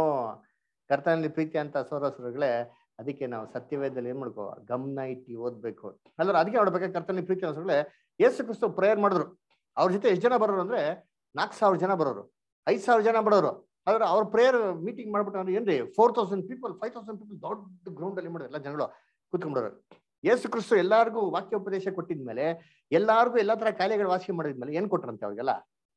ಬರೀ ಕೈನಲ್ಲಿ ಕಳ್ಸ್ಬಿಟ್ರ ಮನೆಗೆ, okay bye bye see you Tata, ಎಲ್ಲ ಮನೆಗೆ ಹೋಗ್ರಪ್ಪ, ಎಲ್ಲ ಮನೆಗೆ ಹೋಗ್ಬಿಟ್ಟು ಜೀಸಸ್ ಕ್ರೈಸ್ಟ್ದು ಫಾಸ್ಟಿಂಗ್ ಅಂಡ್ ಪ್ರೇಯರ್ ಅಲ್ಲ, ಫೀಸ್ಟಿಂಗ್ ಅಂಡ್ ಪ್ರೇಯರ್. ಹೊಟ್ಟೆ ತುಂಬಾ ತಿನ್ರಿ. ಶಿಷ್ಯನ್ರು ಹೇಳ್ತಾರೆ, ಕಳ್ಸ್ಬಿಡಿ ಸ್ವಾಮಿ, ಅವರೆಲ್ಲ ದೂರ ಹೋಗ್ಬಿಡ್ಕೋ, ನೀವು ಕಳ್ಸಿ ಅಂತ ಹೇಳ್ತಾರೆ. ಯೇಸು ಕ್ರಿಸ್ತು ಅಂತಾರೆ, ಹಿಂಗ್ ಕಳ್ಸನ? ಕನಿಕರ ಪಟ್ರು. ಅವ್ರು ನೋಡಿ ಅಯ್ಯೋ ಅಂದ್ರು. ಕೂತ್ಕೊಳ್ಳಿ, ಊಟಕ್ಕೆ ಕೊಡ್ಸಿ. ಸ್ವಾಮಿ ಇವ್ರಿಗೆಲ್ಲ ಎಲ್ತಾರ ನಾ ಊಟ? ಅದು ನಾನ್ ಕೊಡ್ತೀನಿ, ಕೂತ್ಕೊಳ್ರಪ್ಪ ಅಂತ ಕೊಟ್ರು. ನೋಡಿದೀನಿ 4,000 ಪೀಪಲ್ 5,000 ಪೀಪಲ್ ಏನ್ ಮಾಡಿದ್ರು?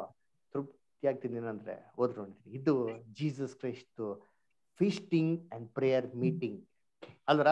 ಅದಕ್ಕೆ ಎಷ್ಟೋ ಜನ ಹೇಳ್ತಾರೆ, ಬ್ರದರ್ ಬೈಬಲ್ನ ಹೇಳಿದರೆ ಜೀಸಸ್ ಹೇಳ್ಬಿಟ್ರು, ಯೇಸು ಕ್ರಿಸ್ತನ ಮೇಲೆ ನಂಬಿಕೆ ಇರೋರು ಅವ್ರಕ್ಕಿಂತ ದೊಡ್ಡ ಅದ್ಭುತ ಕಾರ್ಯಗಳು ಮಾಡ್ತಾರೆ ಅಂತ ಬೈಬಲ್ ಬರ್ದಿಲ್ವಾ ಅಂತ ಹೇಳ್ತಾರೆ. ಅಲ್ವರ? ಹೌದು, ಹೇಳಿದ್ದಾರೆ ಖಂಡಿತವಾಗೂ. ಓದ ನೋಡಿರ್ತೀನಿ. ಎಲ್ಲಿ ಅಂದ್ರೆ ಯೋಹನ 14:12. ಯೋಹನ, ನಿಮಗೆ ನಿಜ ನಿಜವಾಗಿ ಹೇಳುತ್ತೇನೆ, ನನ್ನನ್ನು ನಂಬುವವನು ನಾನು ನಡೆಸುವ ಕ್ರಿಯೆಗಳನ್ನು ತಾನು ನಡೆಸುವನು ಮತ್ತು ನೋಡ್ರ ಏನ್ ಹೇಳ್ತಾರೆ ಅಂತಂದ್ರೆ, ನಾನು ನಡೆಸುವಂತ ಒಂದು ಕ್ರಿಯೆಗಳನ್ನ ಏನ್ ಮಾಡ್ತಾರಂತೆ ಅವರು ಕೂಡ. ಓದ್ರಿ ಒಂದ್ಸತಿ, ದಯವಿಟ್ಟು ಓದಿ. ಮತ್ತು ಅವುಗಳಿಗಿಂತ ಮಹಾತ್ಮ ಕ್ರಿಯೆಗಳನ್ನು ನಡೆಸುವನು, ಯಾಕೆಂದರೆ ನಾನು ತಂದೆಯ ಬಳಿಗೆ ಹೋಗುತ್ತೇನೆ. ನೋಡ್ರ ಏನ್ ಹೇಳ್ತಾರೆ ಅಂತಂದ್ರೆ, ನನ್ನ ಮೇಲ್ ನಂಬಿಕೆ ಇರೋರು ನಾನ್ ಮಾಡಿರುವಂತ ಒಂದು ಕ್ರಿಯೆಗಳಿಗಿಂತ ದೊಡ್ಡ ಕ್ರಿಯೆ ಮಾಡ್ತಾರೆ ಅಂತ ಹೇಳ್ತಾರೆ. ಇವಾಗ ನೀವ್ ಹೇಳ್ರಿ, ಇವಾಗ ಯೇಸು ಕ್ರಿಸ್ತು ಮಾಡಿದಂತ ಒಂದು ದೊಡ್ಡ ಕ್ರಿಯೆಗಳಲ್ಲಿ ಯಾವ್ದಪ್ಪ ಕ್ರಿಯೆಗಳು? ಅದಕ್ಕಿಂತ ದೊಡ್ಡದು ಯಾರು ಮಾಡ್ತಾರೆ ಅಂತಂದ್ರೆ ಆತನ ಶಿಷ್ಯರು ಮಾಡ್ತಾ ಇದ್ರು. ಇವಾಗ ಕ್ರೈಸ್ಟ್ ಮಾಡಿದ ಮಿರಾಕಲ್ಗಳಲ್ಲಿ ತುಂಬಾ ದೊಡ್ಡದಾಗಿರೋಂಥ ಮಿರಾಕಲ್ ಯಾವ್ದು ಅಂತಂದ್ರೆ ಸತ್ತವ್ರನ್ನ ಎಬ್ಬಿಸಿರೋದು. ಕರೆಕ್ಟಾ? ಇದಕ್ಕಿಂತ ದೊಡ್ಡ ಮಿರಾಕಲ್ ಖಂಡಿತವಾಗೂ ನಾವ್ ಯಾರು ಮಾಡಕ್ಕೂ ಸಾಧ್ಯ ಇಲ್ಲ. ಅದರ ಯೇಸು ಕ್ರಿಸ್ತು ಏನ್ ಮಾಡ್ತಾರೆ? ಏನಂತಾರೆ? ತಬಿತಾ ಅಂತ ಮಾಡ್ತಾರೆ, ತಬಿತಾನ ಎಬ್ಬಿಸ್ತಾರೆ ಅಲ್ಲ, ಲಾಜರಸ್ ಎಬ್ಬಿಸ್ತಾರೆ. ಆಮೇಲೆ ವಿಧವೆಯ ಒಬ್ಬೇ ಮಗನ್ನ ಎಬ್ಬಿಸ್ತಾರೆ. ಈ 3 ಜನ ಏನ್ ಮಾಡ್ತಾರೆ? ಸಮಾಧಿಯಿಂದ ಎಬ್ಬಿಸ್ತಾರೆ. ಸರಿ, ಇದಕ್ಕಿಂತ ದೊಡ್ಡ ಅದ್ಭುತ ನಮ್ಮ ಕೈಲಿ ಮಾಡಕ್ ಆಗ್ತದ? ಯಾರ ಕೈಲಾರ ಮಾಡಕ್ ಆಗ್ತದ? ಇವಾಗ ನಿಮ್ ಕೈಲಿ, ನಮ್ ಕೈಲಿ ಯಾರ ಕೈಲಾರ ಮಾಡಕ್ ಆಗ್ತಾರೆ? ಇದಕ್ಕಿಂತ ದೊಡ್ಡ ಅದ್ಭುತ ಆಗಲ್ಲ. ಇದಕ್ಕಿಂತ ದೊಡ್ಡ ಅದ್ಭುತ ಇನ್ ಯಾವ್ದು ಇಲ್ಲ. ಯಾಕಂದ್ರೆ ಮರಣದಿಂದ ಎಬ್ಸೋದಕ್ಕಿಂತ ದೊಡ್ಡದು ಇನ್ ಯಾವ್ದು ಇಲ್ವೇ ಇಲ್ಲ. ಆದ್ರೆ ಕ್ರೈಸ್ಟ್ ಏನ್ ಹೇಳ್ತಾರೆ? ನೀವು ಮಾಡ್ತೀರಾ ಅಂತ ಹೇಳ್ತಾರೆ. ಹಂಗಾರೆ ಯಾವ್ದಪ್ಪ ಅಂತಂದ್ರೆ, ಕ್ರೈಸ್ಟ್ ಇಷ್ಟೊಂದು ಅದ್ಭುತಗಳು ಮಾಡಿದ್ರು, ಆದ್ರೆ ಒಂದೇ ಒಂದು ಅದ್ಭುತ ಮಾಡ್ಲಿಲ್ಲ. ಏನ್ ಗೊತ್ತಾ ಅದ್ಭುತ? ಏನ್ ಬ್ರದರ್ ಹಿಂಗ್ ಹೇಳ್ತೀರಾ? ಎಸ್, ಕ್ರೈಸ್ಟ್ ಒಂದು ಕೆಲಸ ಮಾತ್ರ ಮಾಡ್ಲಿಲ್ಲ. ಏನ್ ಗೊತ್ತಾ ಮಾಡಿದ್ರು? ಅವರು ಕಣ್ಣಿಲ್ದಿರೋನ್ಗೆ ಕಣ್ ಕೊಟ್ರು, ಕಿವಿ ಇಲ್ದಿರೋನ್ಗೆ ಕಿವಿ ಕೊಟ್ರು, ಕೈ ಕಾಲು ಇಲ್ದಿರೋನ್ಗೆ ಕೈ ಕಾಲು ಕೊಟ್ರು, ಜೀವ ಇಲ್ದಿರೋನ್ಗೆ ಜೀವ ಕೊಟ್ರು. ಆದ್ರೆ ಯಾವುದೇ ಒಂದು ಆತ್ಮಿಕ ಕಣ್ಣಿಲ್ದಿರೋನ್ಗೆ ಆತ್ಮಿಕ ಕಣ್ಣು ಕೊಡ್ಲಿಲ್ಲ ಯೇಸು ಕ್ರಿಸ್ತು. ಕೊಡ್ಲಿಲ್ಲ. ಕಣ್ಣಿದ್ದವನು ಕಣ್ಣಿದ್ದವನು ನೋಡ್ಲಿ, ಕಿವಿ ಇದ್ದವನು ಏನ್ ಮಾಡ್ಲಿ, ಕೇಳಲಿ ಅಂತಂದ್ರು. ಯಾಕೆ? ಯೇಸು ಕ್ರಿಸ್ತು ಇದನ್ನ ಮಾಡೋ ಬದಲು ಎಲ್ಲಾರ್ಗು ಆತ್ಮಿಕ ಕಣ್ಗಳನ್ನ ತೆಗ್ದಿದ್ ಇರೋದಲ್ಲ, ಆತ್ಮಿಕ ಕಿವಿಗಳನ್ನ ತೆರೆದ್ಬಿಡಿ ಇರೋದಲ್ಲ. ಯಾಕೆ ತೆರೆದಿಲ್ಲ? That is the greatest miracle Jesus ಹೇಳಿದ್ದು ನೀವು ಮಾಡ್ತೀರಾ ಅಂತ ಹೇಳಿದ್ದು. ಓದಿಂತೀನಿ ಎಫಿಷಿಯನ್ಸ್ 1:18. ಈ ಒಂದು ದೊಡ್ಡ ಆತನು ನಿಮ್ಮ ಮನೋನೇತ್ರಗಳನ್ನು ಬೆಳಗಿಸಿ ಆತನಿಂದ ಕರೆಸಿಕೊಂಡವರು ನಿರೀಕ್ಷಿಸುವ ಪದವಿ ಎಂತದೆಂಬುದನ್ನು, ದೇವ ಜನರೆಂಬ ಆತನ ಸ್ವಾಸ್ಥ್ಯದ ಮಹಿಮಾತಿಶಯವು ಎಂತದೆಂಬುದನ್ನು, ನಂಬುವವರಾದ ನಮ್ಮಲ್ಲಿ ಆತನು ಸಾಧಿಸುವ ಪರಾಕ್ರಮವು ಎಷ್ಟು ಅತಿಶಯವಾದದ್ದೆಂಬುದನ್ನು ನೀವು ತಿಳುಕೊಳ್ಳುವಂತೆ ಅನುಗ್ರಹಿಸಲಿ. ನೋಡ್ರ, ನೀವು ತಿಳುಕೊಳ್ಳುವಂತೆ ಅನುಗ್ರಹಿಸಲಿ. ನಿಮ್ಮ ಮನೋನೇತ್ರಗಳನ್ನು ಬೆಳಕಿಸಿ. ಈ ಮನೋನೇತ್ರಗಳನ್ನ ಯೇಸು ಕ್ರಿಸ್ತು ಎಷ್ಟು ಜನ ಬೆಳೆಸಿದ್ದಾರೆ? ಕಣ್ಗಳು ತೆರೆದ್ರಾ? ಎಲ್ಲರ ಯೇಸು ಕ್ರಿಸ್ತು ಎಷ್ಟು ಜನ ಮನೆ ಕಣ್ಗಳನ್ನ ತೆರೆದ್ರು? ಎಷ್ಟೋ ಜನ ಮನೆ ಕಣ್ಗಳನ್ನ ತೆರೆದಿಲ್ಲ ಅಲ್ವರ. ಆದ್ರೆ ನಿಮ್ಮ ಕಣ್ಣುಗಳು ತೆರೆದಿರೋದು ನಿಮ್ಮ ಭಾಗ್ಯವಂತರು ಅಂತ ಹೇಳ್ತಾರೆ ಅಲ್ವರ. ಅದಕ್ಕೆ ಕರ್ತನ ಪ್ರೀತಿ ಅಂದ್ರೆ ಯೇಸು ಕ್ರಿಸ್ತನ ಶಿಷ್ಯನಾಗಿರಂತ ದೇವ್ರ ಮಕ್ಕಳು ಈ ಕೆಲಸ ಮಾಡ್ಬೇಕು. ಎಷ್ಟೋ ಜನಗಳಿಗೆ ಕೇಳಂತ ಕಿವಿ ಏನಾಗಿಲ್ಲ, ಇರ್ಲಿಲ್ಲ ಯೇಸು ಕ್ರಿಸ್ತನ ಕಾಲದಲ್ಲಿ. ಅದು ಯೇಸು ಕ್ರಿಸ್ತ ಹೇಳ್ತಾರೆ, ನೀವು ಧನ್ಯರು, ನೀವೇನಾಗ್ತದೆ ಕೇಳಂತದ್ದು ಕಿವಿಗಳನ್ನ ನಿಮ್ಗೆ ತೆರೆದವ್ರೆ ಅಂತ ಹೇಳ್ತಾರೆ ಅಲ್ವರ. ಏನ್ರಿ, ಯೇಸು ಕ್ರಿಸ್ತು ನಿಜವಾಗ ಸತ್ತೋಗಿರೋ ಜೀವಂತವಾಗಿ ಎಬ್ಸಿದ್ರು. ನಾವೇನ್ ಗೊತ್ತಾ ಮಾಡ್ಬೇಕು? ಯೇಸು ಕ್ರಿಸ್ತನ ಒಂದು ಸತ್ಯಾನ ಹೇಳಿ ಸೇತಾನಿನ ಲೋಕದಿಂದ ಏನ್ರಿ ಬೆಳಕಿನ ಲೋಕಕ್ಕೆ ಸೇರಿಸ್ಬೇಕು ಅಲ್ವರ. ಸುಳ್ಳಿನ ಲೋಕದಿಂದ, ಕತ್ಲಿಂದ ಬೆಳಕಿಗೆ ಏನ್ ಮಾಡ್ಬೇಕು? ಅವ್ರನ್ನ ಅಲ್ವರ. ಸತ್ತೋರ್ನ ಜೀವಂತವಾಗಿ ಎಬ್ಸಿದ್ರು. ತಿರ್ಗಾ ಏನ್ ಮಾಡ್ಬೇಡ ಅಂದ್ರೆ ಯೇಸು ಕ್ರಿಸ್ತ ಅಂತವ್ರಿಗೆ, ಹೋಗು ಹುಷಾರಾಗಿ ಹೋಗು, ಪಾಪ ಮಾಡ್ಬೇಡ ಅಂತಂದ್ರು. ಯಾಕೆ ಹೇಳಿದ್ದು? ತಿರ್ಗಾ ಅದೇ ತರ ಅನ್ಭವಿಸ್ತಿ ಅಂತಂದ್ರು. ಇವ್ ನಾವೇನ್ ಮಾಡ್ಬೇಕು? ಸತ್ತೋರ್ನ ಜೀವಂತವಾಗಿ ತರೋದಲ್ಲ, ಅದರ ಸತ್ತು ಆಲ್ರೆಡಿ ಬಿದ್ದಿರೋಂಥವ್ರು, ಲೋಕದಲ್ಲಿ ಸಾಯ್ತಾರಂತ ವ್ಯಕ್ತಿಗಳಿಗೆ ಸತ್ಯ ಹೇಳ್ಬಿಟ್ಟು ಜೀವಂತವಾಗಿ ಕ್ರಿಸ್ತನಲ್ಲಿ ಬಾಳಪ್ಪ ಅಂತ ಹೇಳ್ಬೇಕು, ಜೀವ ಸತ್ಯ ಕಲ್ಸ್ಕೊಡ್ಬೇಕು ಅವ್ರಿಗೆ. ಇದು ಯೇಸು ಕ್ರಿಸ್ತು ಮಾಡಿದಕ್ಕಿಂತ ದೊಡ್ಡ ಅದ್ಭುತ ರೀ. ಓದೋಣ ಕೆಲವು ವಾಕ್ಯಗಳು. ರೋಮಾಪುರದಲ್ಲಿ 8:11, ಅಪೊಸ್ತಲ ಕೃತ್ಯಗಳು 26:18.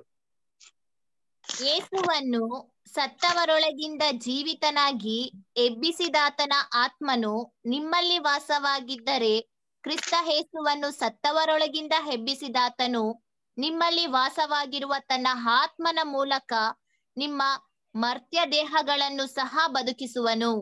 ನಿಮ್ಮ ಮೃತ್ಯು ದೇಹಗಳನ್ನ ಕೂಡ ಬದುಕಿಸುವರು. ಡೆಡ್ ಬಾಡಿನ ಕೂಡ ಜೀವಂತಕ್ಕೆ ಎಬ್ಬಿಸ್ತಾರಂತೆ ಅಲ್ವರ. ಇನ್ನೊಂದು ಓದಿ ಅಪೊಸ್ತಲ ಕೃತ್ಯಗಳು 26:18. ಅಪೊಸ್ತಲ ಕೃತ್ಯಗಳು 26:18.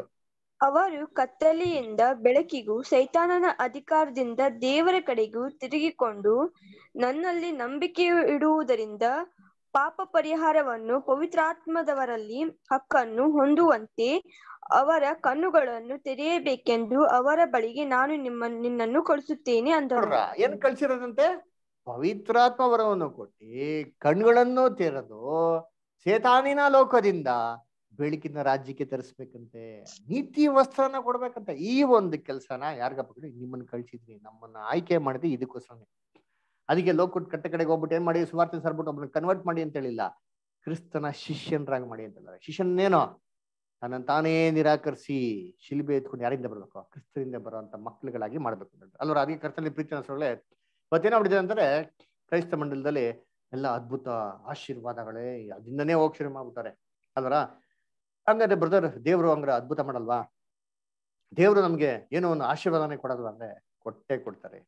ದೇವ್ರು, ನಮ್ ದೇವ್ರು ಎಂತ ದೇವ್ರು ಗೊತ್ತಾ? ವಾಗ್ದಾನಗಳನ್ನ ಕಾಪಾಡಂತ ದೇವ್ರು.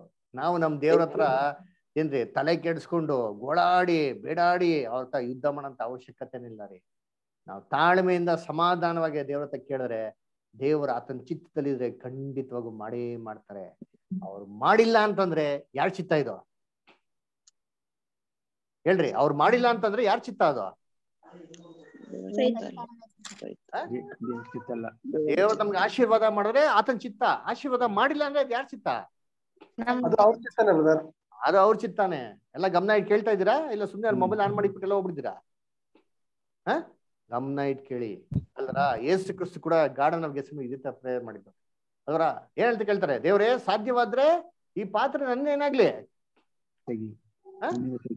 ಹೋಗ್ಲಿ ಅಂತ ಹೇಳ್ತಾರೆ. ಆದ್ರೆ ಹೇಗೋ ನನ್ ಚಿತ್ತ ಅಲ್ಲ ನಮಗೆ ಯೇಸು ಕ್ರಿಸ್ತು ಹಂಗೆ ಗೋಳಾಡ್ಕೊಂಡು ಜಗಳ ಆಡ್ಕೊಂಡು ಯುದ್ಧ ಮಾಡಿ ನಾನು ಪ್ರಾರ್ಥನೆಯಲ್ಲಿ ಯುದ್ಧದಲ್ಲಿ ದೇವರ ಜಯಿಸಿ ಅಂತ ಜಯಿಸಿದ್ರ ಯುದ್ಧ ಮಾಡಿದ್ರ ಹೆಂಗೆ ಸಮಾಧಾನ ಪ್ರಯತ್ನ ಮಾಡಿದ್ರಿ ಇರ್ತಾನೋ ಅಲ್ರ ಅವ್ರು ಪ್ರಾರ್ಥನೆ ಮಾಡಿದ ಪಕ್ಕದಲ್ಲಿ ಶಿಷ್ಯನಿಗೂ ಕಳಿಸಿಲ್ಲ, ಚೆನ್ನಾಗಿ ಇದೇ ಮಾಡ್ತಾ ಇದ್ರು. ದೇವರೇ ಹೇಗೂ ನನ್ ಚಿತ್ತ ಅಲ್ಲ ನಿನ್ನ ಚಿತ್ತದಂತೆ ಆಗಿ. ಓದಿ ಮ್ಯಾಥ್ಯೂ 26:39. ಮ್ಯಾಥ್ಯೂ 26:39.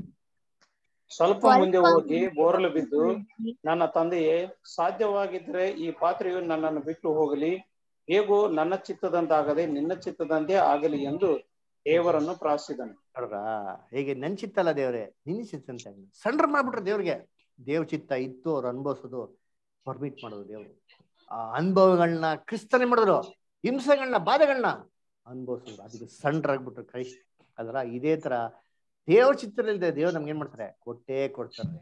ದೇವ್ರ ಚಿತ್ರದಲ್ಲಿ ಇಲ್ವಾ, ದೇವ್ರು ಕೊಟ್ಟಿರೋದನ್ನ ಪ್ರೀತಿಯಿಂದ ಸಂತೋಷದಿಂದ ಸ್ವೀಕಾರ ಮಾಡದೆ ಯಾರ ಒಂದು ಕ್ಯಾರೆಕ್ಟರ್ ಅಂದ್ರೆ ದೇವ್ರ ಮಕ್ಳು ಕ್ಯಾರೆಕ್ಟರ್. ಅದಕ್ಕೆ ಯೇಸು ಕ್ರಿಸ್ತ ಹೇಳ್ದಲ್ಲ, ಏನ್ ಹೇಳ್ತಾರೆ ಪೇತ್ರನ್ಗೆ, ಪೇತ್ರ ಕತ್ತಿನ ಒರೆಯಲಾಕು, ದೇವ್ರದನ್ನ ಕೊಟ್ಟೆ ಅಂತ ಪಾನ ಪಾತ್ರೆಯಲ್ಲಿ ನಾನು ಪಾನ ಮಾಡಿದ್ರೆ ಬಿಟ್ಬಿಡ್ತೀನ ಅಲ್ರ. ನಮ್ಗೆ ಯಾರು ಆತರ ಮಾಡಿದ್ರೆ ನಾವೇನ್ ಮಾಡ್ತಿದ್ರಿ? ನಮ್ಗೆ ಪೊಲೀಸ್ ಅರೆಸ್ಟ್ ಮಾಡಕ್ ಬಂದಾಗ ನಮ್ಗೆ ಯಾರೋ ಸಿಸ್ಟರ್ ಬ್ರದರ್ ಬಂದು ಸಪೋರ್ಟ್ ಬಂದು ನಾವೇನ್ ಹೇಳ್ತೀರಿ? ಬ್ರದರ್ ನೋಡಿ ಬ್ರದರ್ ಬಂದ್ರಿ ಬ್ರದರ್, ಒಳ್ಳೆ ಟೈಮಿಗೆ ಬಂದ್ರಿ ಬ್ರದರ್, ದಯವಿಟ್ಟು ಬನ್ನಿ ಬ್ರದರ್, ಕಾಪಾಡಿ ಬ್ರದರ್ ಅಂತ ಅಂತೀರಿ. ಅದರ ಯೇಸು ಅಂದ್ರ ಪೇತ್ರ ಕತ್ತಿನ ಒರೆಯಲಾಕು, ದೇವ್ರದನ್ನ ಕೊಟ್ಟರೆ ಅನುಭವನ ಅನುಭವಿಸುವಂತ ನಾನು ಅನುಭವಿಸಿದ್ರೆ ಬಿಟ್ಬಿಡ್ತೀನ. ಇದು ದೇವ್ರ ಮಕ್ಳು ಸ್ಪಿರಿಟ್ ಅಲ್ಲಿ ಇರ್ಬೇಕ್ರಿ. ನಮ್ಮ ಮನ್ಸಲ್ಲಿ ಯಾವಾಗೂ ದೇವ್ರ ಆಲೋಚನೆ ಏನಾಗಿರ್ಬೇಕು ಇರ್ಬೇಕು. ದೇವ್ರ ಮನ್ಸಲ್ಲಿರೋಂಥ ಯೋಚನೆಗಳು ನಮ್ಮ ಮನ್ಸಲ್ಲಿ ಜಯಿಸೋದಿಕ್ ಸಾಧ್ಯ ನೋಡ್ರ. ಅದಕ್ಕೆ ಅಪೊಸ್ಟ್ಲ್ ಪೌಲ್ ಕೊರಿಂಥಲ್ಲಿ ಒಂದು ಪ್ರೇಯರ್ ಮಾಡ್ತಾರೆ. ಅಪೊಸ್ಟ್ಲ್ ಪೌಲ್ ಎಷ್ಟು ಪವರ್ ಇತ್ತು ಅಂದ್ರೆ ಅಪೊಸ್ಟ್ಲ್ ಕೃತಿಗಳು ಬರ್ತಾರೆ, ವಚನ ಬರ್ಕೊಳ್ಳಿ, ಓದೋದ್ಬೇಕಾಗಿಲ್ಲ. 19ನೇ ಅಧ್ಯಾಯದಲ್ಲಿ 11-12 ಅವ್ರ ಕರ್ಚೀಫ್ ತಗೊಂಡಾಗ ಹಾಕ್ಬಿಟ್ರೆ ಏನ್ರಿ ಕಾಯಿಲೆ ಇರೋರೆಲ್ಲ ಕಾಯಿಲೆ ವಾಸಿ ಆಗ್ಬಿಡೋದಂತೆ. ಯಾರ ಕರ್ಚೀಫು? ಅಪೊಸ್ಟ್ಲ್ ಪೌಲ್ ಅಲ್ಲ, ಅಪೊಸ್ಟ್ಲ್ ಪೌಲ್ ಕರ್ಚೀಫ್. ಯೋಚನೆ ಮಾಡಿ, ಹಂಗಾರೆ ಅಪೊಸ್ಟ್ಲ್ ಪೌಲಲ್ಲಿ ಎಷ್ಟು ಪವರ್ ಇರ್ಬೇಕು ಅಲ್ವಾ? ಹಂಗಾರೆ ಅಪೊಸ್ಟ್ಲ್ ಪೌಲ್ಗೆ ಯಾವ ಏನ್ರಿ ಕೊರತೆನೆ ಇರ್ಬಾರ್ದು. ಕೊರತೆ ಇತ್ತ ಅವ್ರಿಗೆ? ಇತ್ತು ನೋಡಿ. ಪ್ರೇಯರ್ ಮಾಡ್ತಾ ದೇವ್ರ ಹತ್ರ. 2 Corinthians 12 chapter 7-10 ಓದ್ರಿ. 2 Corinthians 12 chapter 7-10. ಈ ಕಾರಣದಿಂದಲೂ ನನಗೆ ತಿಳಿಸಲ್ಪಟ್ಟ ರಹಸ್ಯಗಳನ್ನು ಬಹು ವಿಶೇಷವಾಗಿ ಇರುವುದರಿಂದಲೂ ನಾನು ಹೊಗಳಿಕೊಳ್ಳುವುದು ಸುಮ್ಮನಿರುತ್ತೇನೆ. ನಾನು ನನ್ನನ್ನು ಅತಿಶಯವಾಗಿ ಹೆಚ್ಚಿಸಿಕೊಳ್ಳಬಾರದೆಂದು ಒಂದು ಶೂಲ ನನ್ನ ಶರೀರದಲ್ಲಿ ನಾಟಿದೆಯೋ ಎಂಬಂತೆ ನನ್ನನ್ನು ಗುದ್ದುವುದಕ್ಕೆ ಸೈತಾನನು ದೂತರಲ್ಲಿ ಒಬ್ಬನನ್ನು ನನ್ನ ಬಳಿಗೆ ಕಳಿಸಲ್ಪಟ್ಟನು. ಏನ್ರೆ ಸೇತಾನಿನ ದೂತರಲ್ಲಿ ಒಬ್ಬ ದೂತನನ್ನು ಎಲ್ಲಿ ಕಳಿಸಿದಂತೆ? ನನ್ನ ಬಳಿಗೆ ಕಳಿಸಲ್ಪಟ್ಟನು. ಅವ್ರ ಬಳಿಗೆ ಕಳಿಸಿದಂತೆ. ಸರಿ, ಆಮೇಲೆ ನಾನು ಅತಿಶಯವಾಗಿ ಹೆಚ್ಚಿಸಿಕೊಳ್ಳಬಾರದಂತಲೇ ಇದಾಯಿತು. ನೋಡ್ರ, ನಾನು ಹೆಚ್ಚಿಸಿಕೊಳ್ಳಬಾರದಂತಲೇ ಇದು ನನಗಾಯ್ತು. ಆಮೇಲೆ ಈ ಪೀಡೆಯು ವಿಷಯದಲ್ಲಿ ಅದು ನನ್ನನ್ನು ಬಿಟ್ಟು ಹೋಗಬೇಕೆಂದು 3 ಸಾರಿ ಕರ್ತನನ್ನು ಬೇಡಿಕೊಂಡೆನು. ಅದಕ್ಕಾತನು ನನ್ನ ಕೃಪೆಯು ನಿನಗೆ ಸಾಕು, ಬಲಹೀನತೆಯಲ್ಲೇ ನನ್ನ ಪೂರ್ವಸಾಧಕವಾಗುವಂತೆ. ನಿನ್ನ ಬಲಹೀನತೆಯಲ್ಲಿ ನನ್ನ ಬಲವು ಪೂರ್ಣ ಸಾಧಕವಾಗಿರ್ತದೆ ಎಂದು ನನಗೆ ಹೇಳಿದ್ದಾನೆ. ನೋಡ್ರ, ಅಪೊಸ್ಟ್ಲ್ ಪೌಲು ಈ ಪೀಡೆ ನನ್ನಿಂದ ತೊಲಗೋಗ್ಲಿ ಅಂತಂದ್ಬಿಟ್ಟು ದೇವ್ರ ಹತ್ರ ಎಷ್ಟು ಸತಿ ಪ್ರೇಯರ್ ಮಾಡಂತೆ? 3 ಸತಿ ಪ್ರೇಯರ್ ಮಾಡಂತೆ. ದೇವ್ರು ಉತ್ತರ ಕೊಟ್ರ? ದೇವ್ರು ಅದ್ಭುತ ಮಾಡಿ ಅದನ್ನ ನಿವಾರಿಸ್ಬಿಟ್ರ? ನೋ, 3 ಸತಿ ಮಾಡಿದ್ರು ಕೇಳಲಿಲ್ಲ. ಅವಾಗ ಅವರೇ ಅರ್ಥ ಮಾಡ್ಕೊಂಡ್ಬಿಟ್ರು, ಓ ಇದು ಯಾರ ಚಿತ್ತ ಅಲ್ಲ, ಇದು ಯಾರ ಚಿತ್ತ ಅಲ್ಲ. ಎಲ್ಲ ಕೇಳಿಸ್ತಾ ಇದ್ದೀರಾ ಇಲ್ಲೋ? ಇದು ಯಾರ ಚಿತ್ತ ಅಲ್ಲ ಅಲ್ಲ ಅಂತ. ಹಂಗಾರೆ ಎಸ್, ಅದನ್ನ ಯಾರು ಅರ್ಥ ಮಾಡ್ಕೊಂಡ್ಬಿಟ್ರು? ಅಪೊಸ್ಟಲ್ ಪೌಲ್. ದೇವರಿಗೆ ಸಣ್ಣರಾಗ್ಬಿಟ್ರು ಅಲ್ರ. ಏನ್ ಕಳ್ಸಿದಂತೆ? ಸೇತಾನಿನ ಒಬ್ಬ ದೂತ ಅವ್ರ ದೇಹದಲ್ಲೇ ಒಂದು ಶೂಲ್ಯ ಇತ್ತು ಅಂತ ಹೇಳ್ತಾರೆ. ಏನಂತ ನೋಡೋಣ ಅಲ್ವರ. ಅದಕ್ಕೆ ಇದು ದೇವರಿಂದ ಅನುಮತಿ ಆಗಿರೋದ್ರಿಂದ ಏನಂತಾರೆ ಸಂತೃಪ್ತಿಯಾಗಿ ಸ್ವೀಕಾರ ಮಾಡಂತಾರೆ. ಅದರ ಕರ್ತನಲ್ಲಿ ಪ್ರೀತಿಯಾದ ಸ್ವರಗಳೇ, ಅಪೊಸ್ಟಲ್ ಪೌಲು ಯಾವ್ದ್ರಲ್ಲಿ ಸಂತೋಷ ಪಟ್ರು ಗೊತ್ತಾ?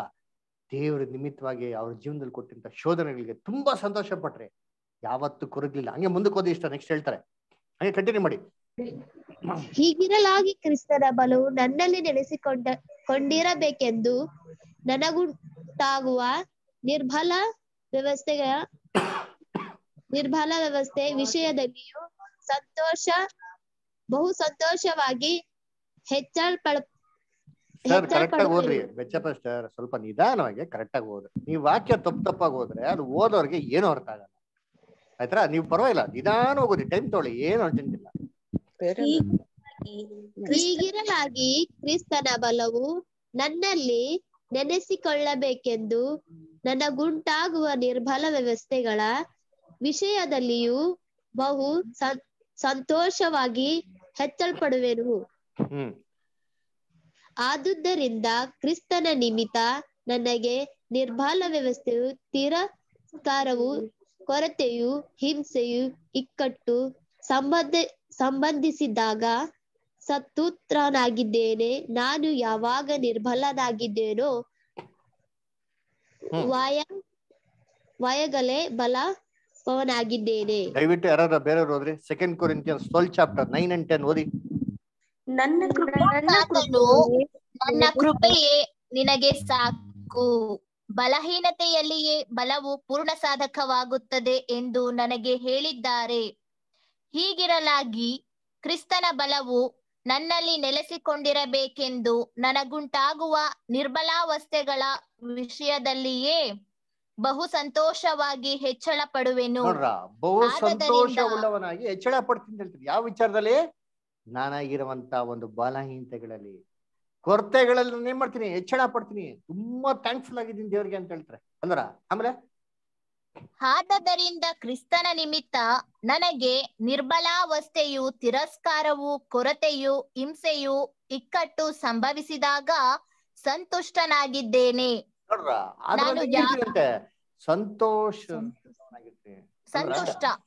ಸಂತೋಷವುಳ್ಳವನಾಗಿರ್ತೀನಿ ಅಂತ ಹೇಳ್ತಾರೆ. ನೆಕ್ಸ್ಟ್, ನಾನು ಯಾವಾಗ ನಿರ್ಬಲನಾಗಿದ್ದೇನೋ ಆವಾಗಲೇ ಬಲವುಳ್ಳವನಾಗಿದ್ದೇನೆ. ನೋಡ್ರ, ಯಾವಾಗ ನಾವು ನಿರ್ಬಲವಾಗಿರ್ತೀರೋ ದೇವರು ಬಲವುಳ್ಳವನಾಗಿರ್ತಾರೆ ಅಂದ್ಬಿಟ್ಟು ಅಪೊಸ್ತಲ ಪೌಲ್ ತುಂಬಾ ಸಂತೋಷ ಪಡ್ತಾರೆ. ಇವತ್ತಿದ್ಯಾ ಆ ಮೆಂಟಾಲಿಟಿ? ಯೋಚನೆ ಮಾಡಿ. ಕ್ರೈಸ್ತ ಸಮುದಾಯದಲ್ಲಿ ಈ ತರ ಮೆಂಟಾಲಿಟಿ ಎಲ್ಲಿದೆ? ಏನಾರೋ ಒಂದ್ ಆಗ್ಬಿಟ್ಟ ಅಂದ್ರೆ ಅಯ್ಯೋ ಏನೋ ದೊಡ್ಡ ವಿಚಾರ ಆಗ್ಬಿಟ್ಟಂಗೆ ಏನ್ ಮಾಡೋದು? ದೇವ್ರ ಹತ್ರ ಹಂಗೇ ಓಡಾಡೋದು. ಅದರ ಯಾಕಪ್ಪ? ದೇವ್ರಿಗೆ ಗೊತ್ತಿಲ್ವಾ? ದೇವ್ರಿಗೆಲ್ಲ ಗೊತ್ತು. ನಾವು ದೇವ್ರು ಕೂಡ ಅಂತ ಒಂದು ಅನುಭವಗಳನ್ನ ಪ್ರೀತಿಯಿಂದ, ತೃಪ್ತಿಯಾಗಿ, ಸಂತೋಷವಾಗಿ ಸ್ವೀಕಾರ ಮಾಡಿ ಅದ್ರಲ್ಲಿ ಕಲಿಬೇಕಂತ ಪಾಠ ಕಲಿಬೇಕ್ರಿ. ಅಪೊಸ್ತಲ ಪೌಲ್ಗೆ ಏನ್ರಿ ಕೊಟ್ರಿ ಅನುಭವಗಳು ನೋಡಿ. ಅವ್ರು ಹೇಳ್ತಾರೆ ಎಕ್ಸ್ಪೀರಿಯನ್ಸಸ್ಗಳು. 2 Corinthians 11 chapter 24 ಇಂದ ಹಿಡಿದು 25 ಓದಿಂತೀನಿ. ಅಂಜಲಿ ಇಷ್ಟ ಓದಿ. 5 ಸಾರಿ ಯೆಹೂದ್ಯರಿಂದ ನನಗೆ ಒಂದು ಕಡಿಮೆ 40 ಏಟುಗಳು ಬಿದ್ದವು. ನೋಡ್ರ, ಎಷ್ಟ್ ಸತಿ ಏಟು ಬಿತ್ತಂತೆ ಏನ್ರಿ? 5 ಸರಿ. ಯೆಹೂದ್ಯರಿಂದ 40ಗೆ ಒಂದು ಕಮ್ಮಿ, 39 ಏಟುಗಳು ಬಿದ್ದವಂತೆ. 39 ಏಟ್ಗಳನ್ನ 5 ಸತಿ ಕೊಟ್ಟರಂತೆ. ನಮ್ಗೆ ಯಾರ ಒಂದು ಸತಿ ಕೊಟ್ರೆ ಮುಗೀತು, ಅಣ್ಣ ಬಿಟ್ಬಿಡೋಣ, ಅಣ್ಣ ಬೈಬಲ್ ನನ್ಗೂ ಸಂಬಂಧ ಇಲ್ಲ ಅಣ್ಣ ಅಂತ ಬಿಟ್ಬಿಟ್ಟು ಓಡೋಗ್ಬಿಡ್ತೀರಿ. ಎಷ್ಟ್ ಸತಿ ಕೊಟ್ಟರಂತೆ? 5 ಸತಿ ಕೊಟ್ಟರಂತೆ. ನೆಕ್ಸ್ಟ್ ಮುಂದಕ್ಕೆ ಓದಿಸ್ತಾರ. 3 ಸಾರಿ ಸರ್ಕಾರದವರು ಚಡಿಗಳಿಂದ ನನ್ನನ್ನು ಹೊಡಿಸಿದರು. ಸರ್ಕಾರದವರು 3 ಸತಿ ಚಡಿಯಿಂದ ಏನ್ ಮಾಡೋಂತ ಹೊಡ್ಸೋರಂತರಿ. ನಮ್ಮ ಏನೋ ಪೊಲೀಸ್ ಸ್ಟೇಷನ್ಗೆ ಕರ್ಕೊಂಡು ಹೋಗ್ಬಿಟ್ಟು, ನಮ್ಮ ಸಿಸ್ಟರ್ ನೋಡಿ, ವ್ಯಾಲೆಂಟೈನ್ ಸಿಸ್ಟರ್, ಅವರು ಪೊಲೀಸ್ ಅವರು ರಿಮ್ಯಾಂಡ್ ರೂಮ್ ಕರ್ಕೊಂಡು ಹೋಗ್ಬಿಟ್ಟು ಒಂದು ಸತಿ ಒಂದೇ ಒಂದ್ ಲಾಟಿ ಏಟ್ ತಿನ್ಬಿಟ್ರೆ ಮುಗಿದೋಯ್ತ್ರಿ ನಾವು ಕತೆ. ನಾವೇನ್ ಮಾಡ್ತೀರಿ? ಇನ್ನೊಂದ್ ಸತಿ ತಲೆ ಹಾಕೋದಿಲ್ಲ ಕ್ಲಾಸ್ ಕಡೆಗೆ. ಅಂದ್ರ ಅಪೊಸ್ತಲ ಪೌಲ್ ಎಷ್ಟಿಂತೆ 3 ಸತಿ ಸರ್ಕಾರದವ್ರು ಕೊಟ್ಟವ್ರೆ ಅಂದ್ರೆ, ರೋಮನ್ ಸರ್ಕಾರದವ್ರು ಕೊಟ್ರೆ ಹೆಂಗ್ ಕೊಟ್ಟಿರೋ ಯೋಚನೆ ಮಾಡ್ರಿ. ಯೇಸು ಕ್ರಿಸ್ತನಿಗೆ 1 ಸತಿ ಕೊಟ್ಟರು ಪಾಪ ಆಗ್ಲೇ ಇಲ್ಲ ರೀ ಮನುಷ್ಯನ್ಗೆ. ಅದರ ಅಪೊಸ್ತಲ ಪೌಲ್ಗೆ 8 ಸತಿ ಕೊಟ್ಟರಂತೆ, 3 ಸತಿ. ನೆಕ್ಸ್ಟ್, 1 ಸಾರಿ ಜನರು ನನ್ನನ್ನು ಕೊಲ್ಲುವುದಕ್ಕೆ ಕಲ್ಲೆಸೆದರಂತೆ. ಯಾವ ತರ ಅಂದ್ರೆ ಅಪೊಸ್ತಲ ಕೃತ್ಯಗಳು ಓದಿ ಹೊಡೆದಿರೋ ಏಟಿಗೆ ಈ ಮನುಷ್ಯ ಸತ್ತೋಗ್ಬಿಟ್ರೆ ಭಾವಿಸ್ಬಿಡ್ತಾರೆ, ಬಿಟ್ಟು ಓಡೋಗ್ಬಿಡ್ತಾರೆ. ಸತ್ತೋಗ್ಬಿಟ್ರೆ ಬಿಡಪ್ಪ ಓಲಿ ಅಂತಂದ್ಬಿಟ್ಟು ಅಪೊಸ್ತಲ ಪೌಲ್ ಜೀವಂತವಾಗಿ ಎದ್ದು ಬರ್ತಾರಂತೆ. ಆಮೇಲೆ ನೆಕ್ಸ್ಟ್, 3 ಸಾರಿ ನಾನಿದ್ದ ಹಡಗು ಒಡೆದು ಹೋಯಿತು. ಏನ್ರಿ? 3 ಸತಿ ನಾನಿದ್ದಂತ ಅಡುಗೆನಾಯ್ತಂತೆ, ಒಡೆದೋಯ್ತು. ನಾವೇನಾರೋ ದೇವ್ರ ಸೇವೆಗೆ ಹೋಗ್ತಾ ಇರ್ಬೇಕಾರೆ ಏನಾರು ಆಗ್ಬಿಟ್ಟಂದ್ರೆ ನಾವೇನ್ ಮಾಡ್ಬಿಡ್ತೀರಿ? ಓ ಇದು ದೇವ್ರ ಚಿತ್ತ ಅಲ್ಲ, ಬೇಡಪ್ಪ ಬೇಡ ಬೇಡ ಬೇಡ ವಾಪಸ್ ಹೋಗ್ಬಿಡೋಣ ಅಂತ ಹೋಗ್ಬಿಡ್ತೀರಿ. ಅಪೊಸ್ತಲ ಪೌಲ್ ಅಡುಗೆ 8 ಸತಿ ಬಿತ್ತಂತೆ. 1 ಸತಿ ಅಲ್ಲ, 2 ಸತಿ ಅಲ್ಲ, 3 ಸತಿ. ಯೋಚನೆ ಮಾಡಿ. ನಮ್ ವಿಕ್ಟರ್ ಬ್ರದರ್ ನೋಡ್ರಿ, ಶಿಪ್ಪಲ್ಲೇ ಕೆಲಸ ಮಾಡೋದು. ಅವ್ರ ಅಡುಗು 1 ಸತಿ ಮುಳುಗೋಗ್ಬಿಡ್ಲಿ ಏನಾಗ್ಬಿಡ್ತಾರೆ? ಎಲ್ಲಾರು ಗುಂಡಿಗೆ ನೀರೆಲ್ಲ ಒಂದ್ಸತಿ ಡುಂಬ್ಕಂದು ಬಿದ್ದಿದ ತಕ್ಷಣ ಗುಂಡಿಗೆನೆ ಗಡ ಗಡ ಗಡ ಅನ್ಬಿಡ್ತಾರೆ. ಹೆಂಗಿದೆ ಗೊತ್ತಾ ಸಮುದ್ರ ಅಲೆಗಳು. ಅಪೊಸ್ತಲ ಪೌಲ್ ಈ ಸಮುದ್ರದಲ್ಲಿ ನಡುವೆ 1 ದಿನ ಹಗಲು ರಾತ್ರಿ ನಂಗೆ ಒಂದು ರಾತ್ರಿ ಒಂದು ಹಗಲು ಸಮುದ್ರದ ನೀರಿನಲ್ಲಿ ಕಳೆದೆನು. ಆತನ ಸೇವೆಯಲ್ಲಿ ಎಷ್ಟೋ ಪ್ರಯಾಣಗಳನ್ನು ಮಾಡಿದೆನು. ನೋಡ್ರ, ಒಂದು ದಿನ ಹಗಲು ರಾತ್ರಿ ಸಮುದ್ರದ ನಡುವೆ ಕಳೆದು ಎಷ್ಟೋ ಪ್ರಯಾಣ ಆತನ ಸೇವೆಯಲ್ಲಿ ಮಾಡ್ಬಿಟ್ಟೆ ಅಂತ ಹೇಳ್ತಾರೆ. ಒಂದೇ ಒಂದಿನ ನಿಮ್ಗೆ ಟೈಮ್ ಕೊಡ್ತೀನಿ, ಮಂಗ್ಳೂರು ಬೀಚಲ್ಲಿ ಇದ್ಬಿಟ್ಟು ನೈಟಲ್ಲಿ ಇದ್ ಬಂದ್ಬಿಟ್ರಿ ನೋಡೋಣ ಅಂತ. ಏನ್ರೆ ಅಲೆಗಳ ಘೋಷಕ್ಕೆ ನಮಗೆ ಏನ್ರಿ ಎದೆ ಡವ ಡವ ಅನ್ಬಿಡ್ತಾರ್ರಿ. ಆ ತರ ಪಾಪ ಅಪೋಸ್ಟ್ಲ ಪೌಲು ಇಲ್ಲ ಬಿದ್ದವ್ರ. ಇದರಲ್ಲೆಲ್ಲ ಎಷ್ಟ್ ಸತಿ ದೇವ್ರ ಹತ್ರ ಗೋಳಾಡ್ಕೊಂಡು ಅಯ್ಯೋ ದೇವ್ರೇ ಕರ್ತನೆ ಕಾಪಾಡು ಅಂತ ಕಾಪಾಡೋರೆ. ಇವ್ರು ಎಕ್ಸ್ಪೆಕ್ಟ್ ಮಾಡಿದ ರೀತಿಲಲ್ಲ, ದೇವ್ರ ಚಿತ್ತಾನುಸಾರವಾಗಿ. ಅದಕ್ಕೆ ಹೇಳ್ತಾರೆ ಅಪೋಸ್ಟ್ಲ ಪೌಲು, ಮುಂದಕ್ಕೆ ಹೇಳ್ತಾ ಓದಮ್ಮ ಹಂಗೆ ಮುಂದಕ್ಕೆ. ನದಿಗಳ ಅಪಾಯಗಳು, ಕಳ್ಳರ ಅಪಾಯಗಳು, ಸ್ವಂತ ನದಿಗಳ ಅಪಾಯಗಳು, ಕಳ್ಳರ ಅಪಾಯಗಳು, ಎಲ್ಲಾ ಅಪಾಯದಿಂದ ದೇವ್ರು ಕಾಪಾಡ್ಬಿಟ್ರ.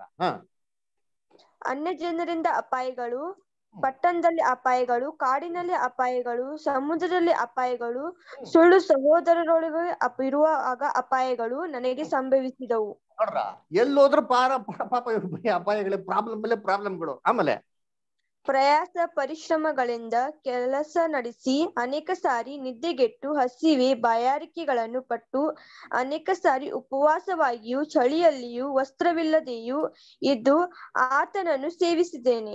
ಏನ್ರಿ ಕೆಲ್ಸ ಮಾಡೋರೆ, ಕಷ್ಟಪಟ್ಟು ನನಗೆ ಕೆಲ್ಸ ಮಾಡಿ ಬಂದಿರೋ ಕೂಲಿಲಿ ಏನ್ ಮಾಡಿದೀನಿ, ನಾನು ಸೇವೆ ಮಾಡಿದೀನಿ. ಊಟ ಇಲ್ದಿರ ಎಷ್ಟೋ ದಿನ ಇದ್ದೀನಿ, ಅಲ್ವರ ಅನ್ನ ಪಾನ ಇಲ್ದಿರ ಇದ್ದೀನಿ. ಇಂಥ ಇದ್ರಲ್ಲಿ ನಾನು ಸೇವೆ ಮಾಡಿದೀನಿ ಅಂತ ಹೇಳ್ತಾರೆ. ಇವೆಲ್ಲ ಅದೆಲ್ಲ ಅಪೋಸ್ಟಲ್ ಪ್ರೇಯರ್ ಮಾಡ್ಬೇಕಾದ್ರೆ ದೇವ್ರ ಹತ್ರ ಕಾಲಿ ಹಿಡ್ಕೊಂಡು ಗೋಳಾಡ್ಕೊಂಡು ಅಲ್ವರ ಪ್ರಾರ್ಥನೆ ಮಾಡೋರ. ನೋಡ್ರಿ ಅವ್ರು ಹೇಳ್ತಾರ, ನೀವು ಮುಂದಕ್ಕೆ ಅವ್ರ ಮನೋಭಾವ ಓದಿ ಮುಂದಕ್ಕೆ. ಇನ್ನು ಬೇರೆ ಸಂಗತಿಗಳಿಲ್ಲದೆ ಎಲ್ಲಾ ಸಭೆಗಳ ವಿಷಯವಾದ ಚಿಂತೆಯು ದಿನೇ ದಿನೇ ನನ್ನನ್ನು ಪೀಡಿಸುತ್ತದೆ. ಏನ್ರಿ ಇದಲ್ದಿರ ಸಭೆಗಳ ಚಿಂತೆ ಅಂತ ಎಷ್ಟು ಜಾಗದಲ್ಲಿ ಅಪೋಸ್ಟಲ್ ಸಭೆ ಸ್ಥಾಪನೆ ಮಾಡೋದು. ಎಲ್ಲಾ ಕಡೆ ಹೋಗಿ ವಿಸಿಟ್ ಮಾಡ್ಕೊಂಡು ಬಂದು ಬ್ರದರ್ಸ್ ಎಲ್ಲ ಎಂಕರೇಜ್ ಮಾಡಿ ತಿರ್ಗಾ ಹೋಗೋರು. ನಮ್ ಸೋದರ ಬಲಪಡಿಸ್ಬೇಕು ಅಂತ ಎಷ್ಟು ಚಿಂತೆ ಇದ್ದಿರ್ಬೇಕು ಅವ್ರಿಗೆ. ಅಲ್ದ್ರ ಒಬ್ರು ಹಿಂಗಿದ್ರೆ ಹೆಂಗ್ ಬೆಳಿತಾವ್ರೆ, ಏನ್ ಆಗ್ತಾ ಇದಾರೆ ಅನ್ಬಿಟ್ಟು ಚಿಂತೆಗಳು ಅಲ್ದ್ರ. ಆಮೇಲೆ ನೋಡಿ, ಯಾವನಾದರೂ ಬಲವಿಲ್ಲದವನಾದರೆ ನಾನು ಅವನೊಂದಿಗೆ ಬಲವಿಲ್ಲದವನಾಗದೆ ಇರುವನು. ಯಾವನಾದರೂ ಪಾಪದಲ್ಲಿ ಸಿಕ್ಕಿಕೊಂಡರೆ ನಾನು ತಾಪ ಪಡುವುದಿಲ್ಲವೋ?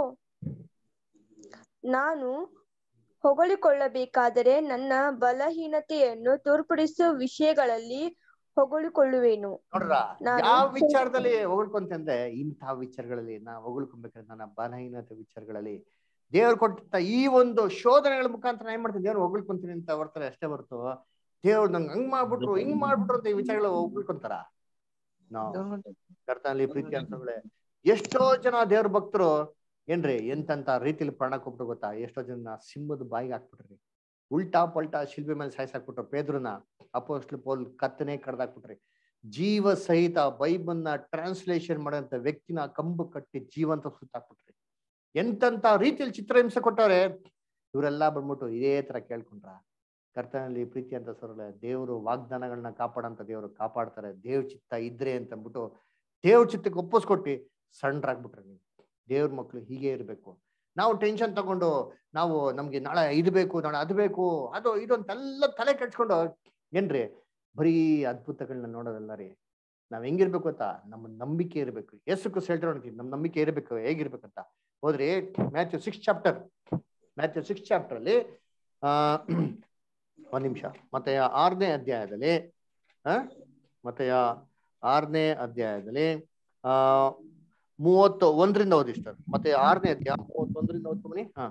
ಹೀಗಿರುವುದರಿಂದ ಏನು ಊಟ ಮಾಡಬೇಕು, ಏನು ಕುಡಿಯಬೇಕು, ಏನು ಹೊದ್ದುಕೊಳ್ಳಬೇಕು ಎಂದು ಚಿಂತೆ ಮಾಡಬೇಡಿರಿ. ಇವೆಲ್ಲವುಗಳಿಗಾಗಿ ಆಜ್ಞಾನಿಧಿಗಳು ತವಕ ಪಡುತ್ತಾರೆ. ಇದೆಲ್ಲ ನಿಮಗೆ ಬೇಕಾಗಿದೆ ಎಂದು ಪರಲೋಕದಲ್ಲಿರುವ ನಿಮ್ಮ ತಂದೆಗೆ ತಿಳಿದಿದೆಯಷ್ಟೇ. ಇದೆಲ್ಲ ಯಾರು ತವಕ ಪಡ್ತಾರಂತೆ? ಅಜ್ಞಾನಿಗಳು. ಏನ್ ಗೊತ್ತಾ, ಜ್ಞಾನಹೀನರು, ಬೈಬಲ್ನ ತಿಳಿದಿರೋ ಈಗೆಲ್ಲ ತವಕ ಪಡೋದು. ಏನ ತಿನ್ಲಿ, ಏನ ಹುಡ್ಕೊಂಡ್ಲಿ, ಯಾವ ಕೆಲ್ಸಕ್ಕೆ ಹೋಗ್ಲಿ, ಯಾರ್ದ ಮದುವೆ ಮಾಡ್ಕೊಂಡ್ಲಿ, ಪ್ರೇಯರ್ ಮಾಡಿದ್ರೆ ಬರೀ ಇದೇ ಕಣ್ರಪ್ಪ. ಅದರ ಸ್ಟಾರ್ಟಿಂಗ್ ಇಂದ ಎಂಡಿಂಗ್ ವರ್ಗು ದೇವ್ರೆ ನಂಗೆ ಅದಿಲ್ಲ ಇದಿಲ್ಲ ಇದಿಲ್ಲ ಅದಿಲ್ಲ ಅದ್ ಕೊಡು. ದೇವ್ರು ಎಲ್ಲಾ ಕೊಡ್ತಾ ಇರ್ತಾರೆ. ನೀವೇನ್ ಮಾಡ್ತಾ ಇದ್ದೀರಾ? ಅದೆಲ್ಲ ಇಪ್ಪೆಕ್ಸ್ಕೊಂಡು ಪಾಪ ಮಾಡ್ತಾನೆ ಇರೋದು ಅಲ್ಲ. ಇದೇ ನಮ್ ಪ್ರೇಯರ್. ಯೇಸು ಕ್ರಿಸ್ತ ಹೇಳ್ತಾರೆ, ಇದೆಲ್ಲ ನೀವ್ ಯಾಕಪ್ಪ ಕೇಳಕ್ ಹೋಗ್ತೀರಾ? ಇದೆಲ್ಲ ನಿಮ್ಗೆ ಬೇಕು ಅಂತ ಯಾರು ಗೊತ್ತೋ? ನಿಮ್ಮ ತಂದೆ. ನಮ್ಮ ಅಪ್ಪನಿಗೆ ನಮ್ಗೆ ಏನ್ ಬೇಕು ಅಂತ ಗೊತ್ತಿಲ್ವಾ? ನಾವು ಅಪ್ಪನಿಗೆ ಹೋಗಿ ಕೇಳಕೋತೀವಿ, ಅಪ್ಪ ನಂಗೆ ಶೂ ಕೊಡು, ನಂಗೆ ಸಾಕ್ಸ್ ಕೊಡು, ನನ್ಗೆ ಬುಕ್ ಇಕ್ಕು, ಊಟ ಕಟ್ಟು, ನೀರ್ ಕೊಟ್ಟು ಅಂತ ಕೇಳ್ತಾನೆ ಇರ್ತೀರ. ಎಲ್ಲ ಗೊತ್ತ ನಮ್ಮ ಅಪ್ಪನ್ಗೆ ಏನ್ ಕೊಡ್ಬೇಕು ಅಂತ. ನಮ್ಮ ತಂದೆ ಮೇಲೆ ನಮ್ ನಂಬಿಕೆ ಇರ್ಬೇಕು.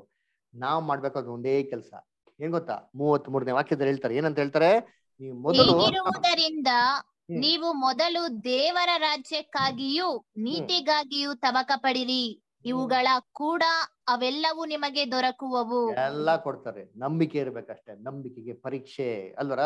ಅದಕ್ಕೆ ನಾವೇನಪ್ಪ ನೋಡ್ಬೇಕು ಅಂದ್ರೆ, ನಮ್ ದೇವ್ರು ಯಾವತ್ತು ನಮ್ ತಾಳಕ್ ಆಗದಿರೋ ಶೋಧನೆ ಕೊಡೋದಿಲ್ಲ.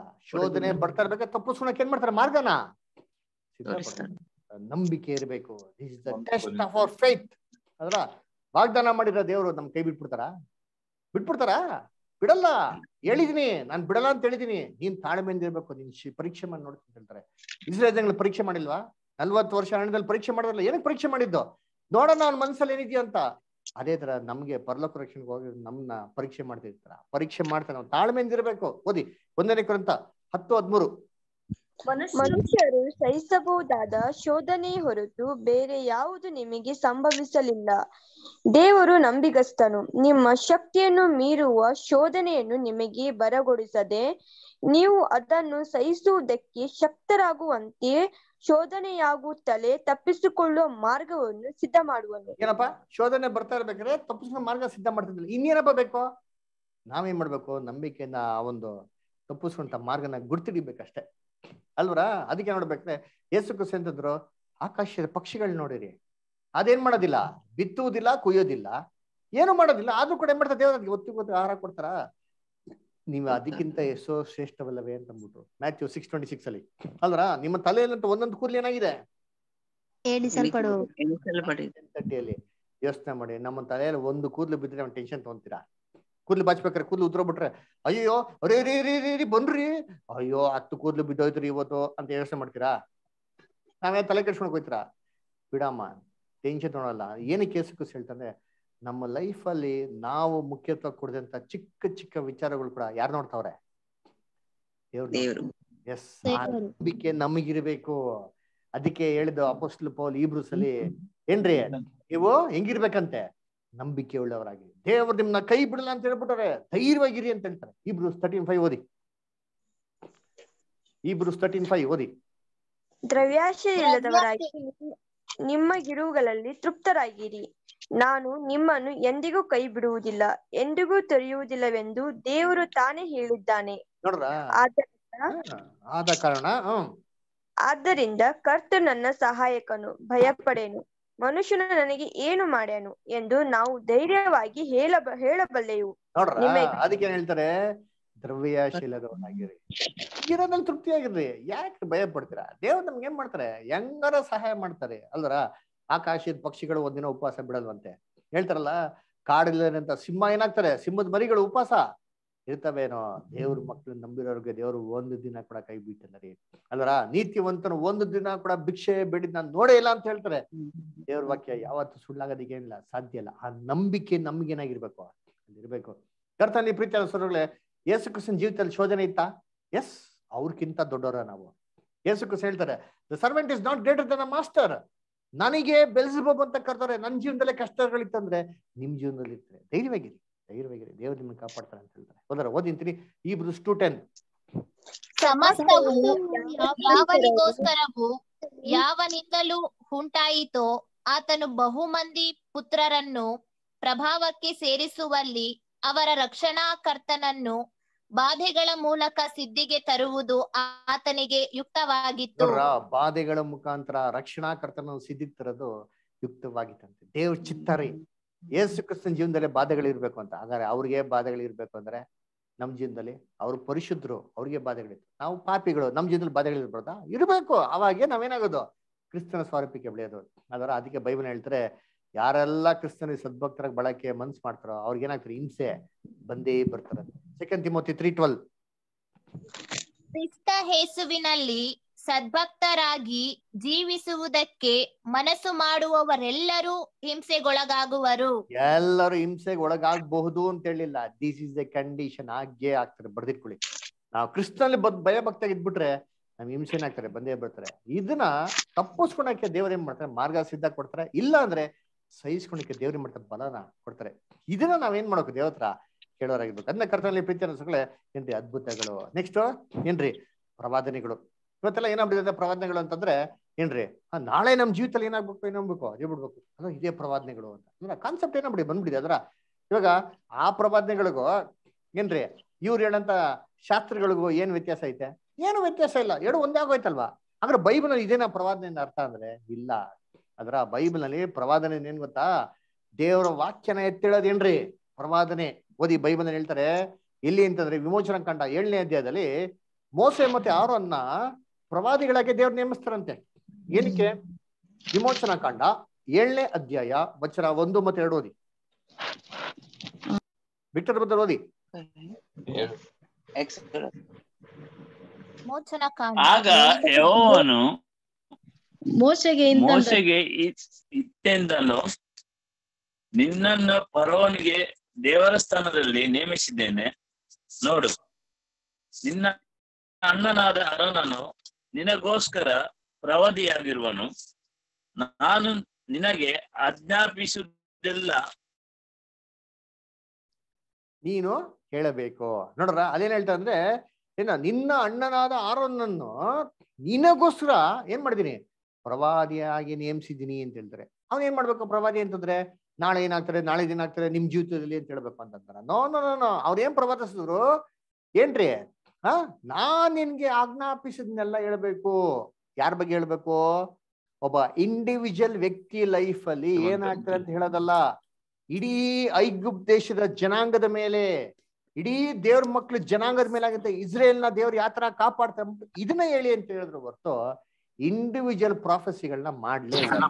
ಅದಕ್ಕೆ ನೀವು ಬೈಬಲ್ ಅಲ್ಲಿ ಓದ್ದ ಅಂತಂದ್ರೆ ಪ್ರಾಫೆಟ್ಸ್ ಅಂತ ಹೇಳ್ಬೇಕಾದ್ರೆ ಯಾರು ಅಂತಂದ್ರೆ ಹೂ ಫೋರ್ಟೆಲ್ ದ ವರ್ಡ್ ಆಫ್ ಗಾಡ್, ದೇವರ ವಾಕ್ಯನ ಎತ್ತಳದೇನ್ರಿ ಪ್ರೊಫೆಟ್ಸ್ ಹೊರತು ನಾಳೆ ನಿಮ್ ಮನೇಲಿ ಈ ತರ ತೊಂದರೆ ಇದ್ರೆ ವರಿ ಮಾಡ್ಬಿಡಿ, ನಾಳಿದ್ದು ಒಬ್ರು ಬರ್ತಾರೆ ನಿಮ್ಗೆ ಸೂಟ್ ಕೇಸಲ್ಲಿ ದುಡ್ಡು ತಂದು ಕೊಡ್ತಾರೆ, ನಿಮ್ ಸಾಲ ಎಲ್ಲ ತೀರ್ಸ್ಕೊಡ್ತಾರೆ, ಇದೆಲ್ಲ ಪ್ರವಾದಿಗಳು. ಅದರ this is not prophecy as per the Bible. Bible ಈ ತರ ಯಾರು ಏನ್ ಮಾಡಕ್ ಹೋಗಿಲ್ಲ, ಎಲ್ಲಿ ಹೇಳಕ್ ಹೋಗಿಲ್ಲ. ಹೇಳಿರೋದು ಯಾವ ಪ್ರಕಾರ ಅಂದ್ರೆ ಇಸ್ರೇಲ್ ಜನಾಂಗದವ್ರಿಗೆ, ರಾಜ್ಯಗೆ, ಇಸ್ರೇಲ್ ರಾಜ್ಯಕ್ಕೆ ಏನಾಗ್ತದೆ ಅಂತ ಹೇಳಿದಾರೆ ಹೊರತು ಇಂಡಿವಿಜುವಲ್ ಹೇಳಿಲ್ಲ. ಅದಕ್ಕೆ ನೋಡಿ ಇನ್ನೊಂದು ಓದನ, ಏನು ಯೂದಾಸ್ ಮತ್ತೆ ಏನ್ರಿ ಯೂದಾ ಮತ್ತೆ ಸಿಲಾಸ್ ಇದೇ ತರ ಪ್ರವಾದಿಗಳಾಗಿದ್ರಂತೆ. ಅವ್ರು ಏನ್ ಮಾಡಿದ್ರಂತೆ? ಅಪೊಸ್ತಲ ಕೃತ್ಯಗಳು 15:32 ಓದಿ. Acts 15:32.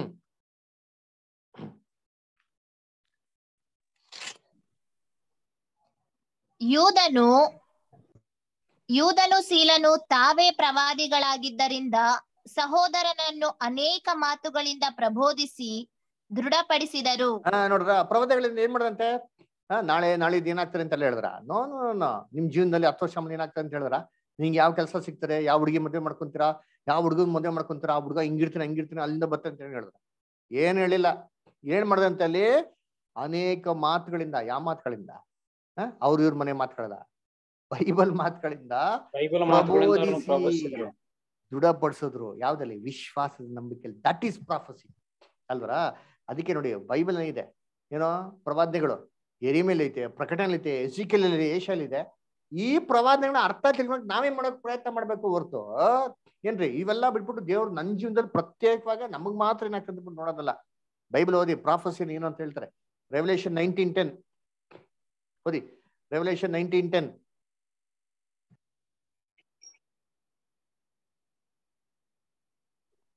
ರೆವಲ್ಯೂಷನ್ 19:10 ಓದಿ ಬ್ರದರ್, ಮೋಹನ್ ಬ್ರದರ್. ಆಗ ನಾನು ಅವನಿಗೆ ನಮಸ್ಕಾರ ಮಾಡಬೇಕೆಂದು ಅವನ ಪಾದಗಳ ಮುಂದೆ ಬೀಳಲು ಅವನು, ಮಾಡಬೇಡ, ನೋಡು, ನಾನು ನಿನಗೂ ಯೇಸುವಿನ ವಿಷಯವಾದ ಸಾಕ್ಷಿಯನ್ನು ಹೇಳಿರುವ ನಿನ್ನ ಸಹೋದರರಿಗೂ ಜೊತೆಯ ದಾಸನಾಗಿದ್ದೇನೆ, ದೇವರಿಗೆ ನಮಸ್ಕಾರ ಮಾಡು ಅಂದನು. ಯೇಸುವಿನ ವಿಷಯವಾದ ಸಾಕ್ಷಿಯು ಪ್ರವಾದನೆಯು ಆತ್ಮವೇ. ಯಾರ ಬಗ್ಗೆ ಸಾಕ್ಷಿ ಹೇಳೋದು? ಯೇಸು ಕ್ರಿಸ್ತನ ಬಗ್ಗೆ ಹೇಳ್ಬೇಕು. ಅದೇ ಪ್ರವಾದನೆ ಒಂದು ಆತ್ಮ. ವಾಟ್ ಈಸ್ ಪ್ರಾಫೆಸಿ ಅಂದ್ರೆ ಗಿವಿಂಗ್ ಟೆಸ್ಟಿಮನಿ ಅಬೌಟ್ ಜೀಸಸ್. ಯೇಸು ಕ್ರಿಸ್ತನ ಬಗ್ಗೆ ಹೇಳೋದು. ಅವರು ನೆಕ್ಸ್ಟ್ ಏನ್ ಮಾಡ್ತಾರೆ ನಮಗ್ ಮಾತ್ರ ಅಲ್ಲ, ಇಡೀ ಲೋಕಕ್ಕೆ ಏನ್ ಮಾಡ್ತಾರೆ ಇವನ್ ಹೇಳೋದೇನ್ರಿ, ಅದು ಪ್ರಾಫೆಸಿ. ಅದರ ಆಮೇಲೆ ವಿಷನ್ ಏನ್ ತಿಳ್ಕೊಂಡ್ಬಿಡ್ತಾರೆ, ಅವಾಗೇ ಮಲ್ಕೊಂಡಿರ್ಬೇಕು, ದೇವ್ರಿಗೆ ಮಾಡ್ಬೇಕು, ಏನೋ ಕೊಟ್ರಲ್ಲ ವಿಷನ್ಸ್ಗಳು, ಅದಕ್ಕೆ ನಮ್ಗೆ ಏನ್ ಮಾಡ್ಬೇಕು, ವಿಷನ್ಸ್ ಕೊಡ್ಬೇಕು ಅಂತಲ್ವರ? ಏನಪ್ಪ ಯಾವ ದರ್ಶನ ನೋಡ್ಬೇಕು ನಾವು? ನೋಡಿ 2 ಪೇತ್ರ 1:9, 2 ಪೀಟರ್ 1:9.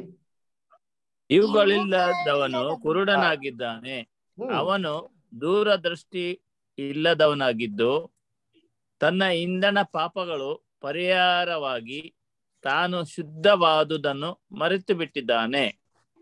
ನೋಡ್ರ ಏನ್ರಿ, ಇವುಗಳಿಲ್ಲದವನು ದೂರದೃಷ್ಟಿ ಇಲ್ಲದವನಾಗಿದ್ದಾನಂತೆ. ಏನ್ ದೂರದೃಷ್ಟಿ ಅಂದ್ರೆ, ದೂರದೃಷ್ಟಿಯಿಂದ ನಾವೇನ್ ನೋಡ್ಬೇಕು ಅದರ ಏನ್ ನೋಡ್ಬೇಕಂದ್ರೆ ಕ್ರಿಸ್ತನ ರಾಜ್ಯದಲ್ಲಿ ಏನಾಗ್ತದೆ, ದೇವ್ರ ಚಿತ್ತ ನಮ್ಮ ಜೀವಿತದಲ್ಲಿ ಏನಾಗ್ತದೆ ಅಂದ್ಬಿಟ್ಟು ಇದನ್ನ ದೂರದೃಷ್ಟಿಯಲ್ಲಿ ಇದನ್ನ ನೋಡೋದಾಗಿರ್ಬೇಕು ಹೊರತು ನಮ್ಮ ದೂರದೃಷ್ಟಿಯಲ್ಲಿ ನಾವು ನೆನ್ಸ್ಕೊಂಡಂಗೆ ಬೇರೆ ರೀತಿ ನೋಡೋಂಥದ್ದು ಅಲ್ಲ ಅಲ್ವರ. ಕರ್ತನಲ್ಲಿ ಪ್ರೀತಿ ಅಂತ ಸೊಳ್ಳೆ ಅದಕ್ಕೆ ಹೇಳ್ತಾರೆ, ಪ್ರವಾದನೆಗಳಾಗಿದ್ರು ಸರಿ ಏನ್ರಿ, ಆಮೇಲೆ ವಾಣಿಗಳಾಗಿದ್ರು ಸರಿ ಏನಾಗ್ತಾರೆ, ಎಲ್ಲ ನಿಂತು ಹೋಗ್ತಾರೆ ಅಂತ ನಮ್ಗೆ ಬೈಬಲ್ ಸ್ಪಷ್ಟವಾಗಿ ಹೇಳಿದ್ರು ಅಲ್ವರ. ಅದನ್ನ ಕರ್ತನಲ್ಲಿ ಪ್ರೀತಿ ಅನ್ಸೋರ್ಗಳೇ ಅದಕ್ಕೆ ಎಷ್ಟೋ ಜನ ಏನ್ ಮಾಡ್ತಾರೆ, ಇಲ್ಲ ಬ್ರದರ್ ಯೋವೇಲಲ್ಲಿ ಬರ್ದಿದ್ದಲ್ಲ, ದೇವ್ರ ಪವಿತ್ರ ಆತ್ಮನ ಎಲ್ಲಾರ ಮೇಲೂ ಸುರಿಸ್ತಾವಾಗ ಏನ್ ಮಾಡ್ತಾರೆ, ಎಲ್ಲಾರು ದರ್ಶನಗಳನ್ನ ನೋಡ್ತಾರೆ, ಎಲ್ಲಾ ಪ್ರವಾದಿಸ್ತಾರೆ ಅಂತ ಬೈಬಲಲ್ಲಿ ವಾಕ್ಯನೇ ಇದೆಯಲ್ಲ ಅಂತ ಏನ್ ಮಾಡ್ತಾರೆ ಎಷ್ಟೋ ಜನ ಹೇಳ್ತಾರೆ ಅಲ್ವರ. ಸರಿ, ಇವಾಗ ಏನ್ ಮಾಡೋಣ, ಆ ವಾಕ್ಯನ ಕೂಡ ನೋಡ್ಬಿಡೋಣ.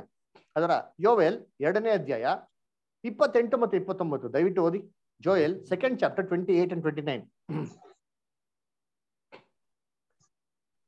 ನಾನು ಎಲ್ಲಾ ಮನುಷ್ಯರ ಮೇಲೆ ನನ್ನ ಆತ್ಮವನ್ನು ಸುರಿಸುವೆನು, ನಿಮ್ಮಲ್ಲಿರುವ ಗಂಡಸರು ಹೆಂಗಸರು ಪ್ರವಾದಿಸುವರು, ನಿಮ್ಮ ಹಿರಿಯರಿಗೆ ಕನಸುಗಳು ಬೀಳುವವು, ನಿಮ್ಮ ಯೌವನಸ್ಥರಿಗೆ ದಿವ್ಯ ದರ್ಶನಗಳು ಆತ್ಮವನ್ನು ಸುರಿಸುವನು. ಮುಂದಕ್ಕೆ ಓದಿ, ಹೆಂಗೆ ಬೈಬಲ್ ಓದಿ. 28 ಆಯ್ತು, 29 ಓದಿ ಬೈಬಲಲ್ಲಿ.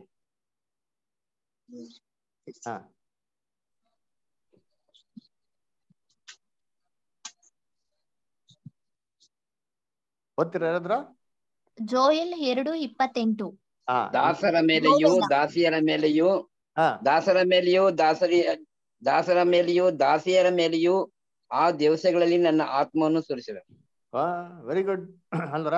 ದೇವರು ಆತ್ಮವನ್ನು ಯಾರ ಮೇಲೆ ಸುರಿಸ್ತಂತೆ, ಎಲ್ಲಾರ ಮೇಲೂ ಸುರಿಸ್ತಾರಂತೆ. ಆಮೇಲೆ ದಾಸಿಯರ ಮೇಲೆ ಸುರಿಸ್ತಾರಂತೆ.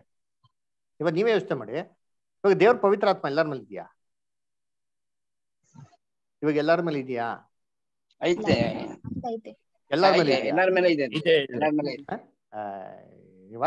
ಓದ್ರಿ ನೋಡೋಣ. ಓದಿ ಇನ್ನೊಂದ್ಸತಿ ಓದಿದ್ದೀರಿ 28, 29 ಇನ್ನೊಂದ್ಸತಿ ಬೈಬಲ್ ಓದಿ. ನಾನು ಎಲ್ಲಾ ಮನುಷ್ಯರ ಮೇಲೆ ನನ್ನ ಆತ್ಮವನ್ನು ಸುರಿಸುವೆನು. ಯಾರ ಮೇಲೆ ಸುರಿಸ್ತಾರಂತೆ ಸರ್? ಮನುಷ್ಯರ ಮೇಲೆ. ಇವಾಗ ಹೇಳ್ರಿ ಈ ಪ್ರಶ್ನೆಗೆ ಉತ್ತರ. ಎಲ್ಲಾ ಮನುಷ್ಯರ ಮೇಲೆ ಇದೆಯಾ? ಇದೆ. ಇಲ್ಲ. ಲೋಕದಲ್ಲಿ ಎಲ್ಲಾರ ಮನುಷ್ಯರ ಮೇಲೆ ಇದೆಯಾ ಪವಿತ್ರ ಆತ್ಮ? ತರುವಾಯ ನಾನು ಎಲ್ಲಾ ಮನುಷ್ಯರ ಇಲ್ಲ ಸುರಿಸುವೆನು ಅಂತ ಇದೆ ಅಷ್ಟೇ. ಕೇಳೋ ಪ್ರಶ್ನೆಗೆ ಕರೆಕ್ಟ್ ಆಗಿ ಪ್ರಶ್ನೆ ಕೇಳ್ಕೊಂಡು ಕರೆಕ್ಟ್ ಆಗಿ ಉತ್ತರ ಕೊಡಿ.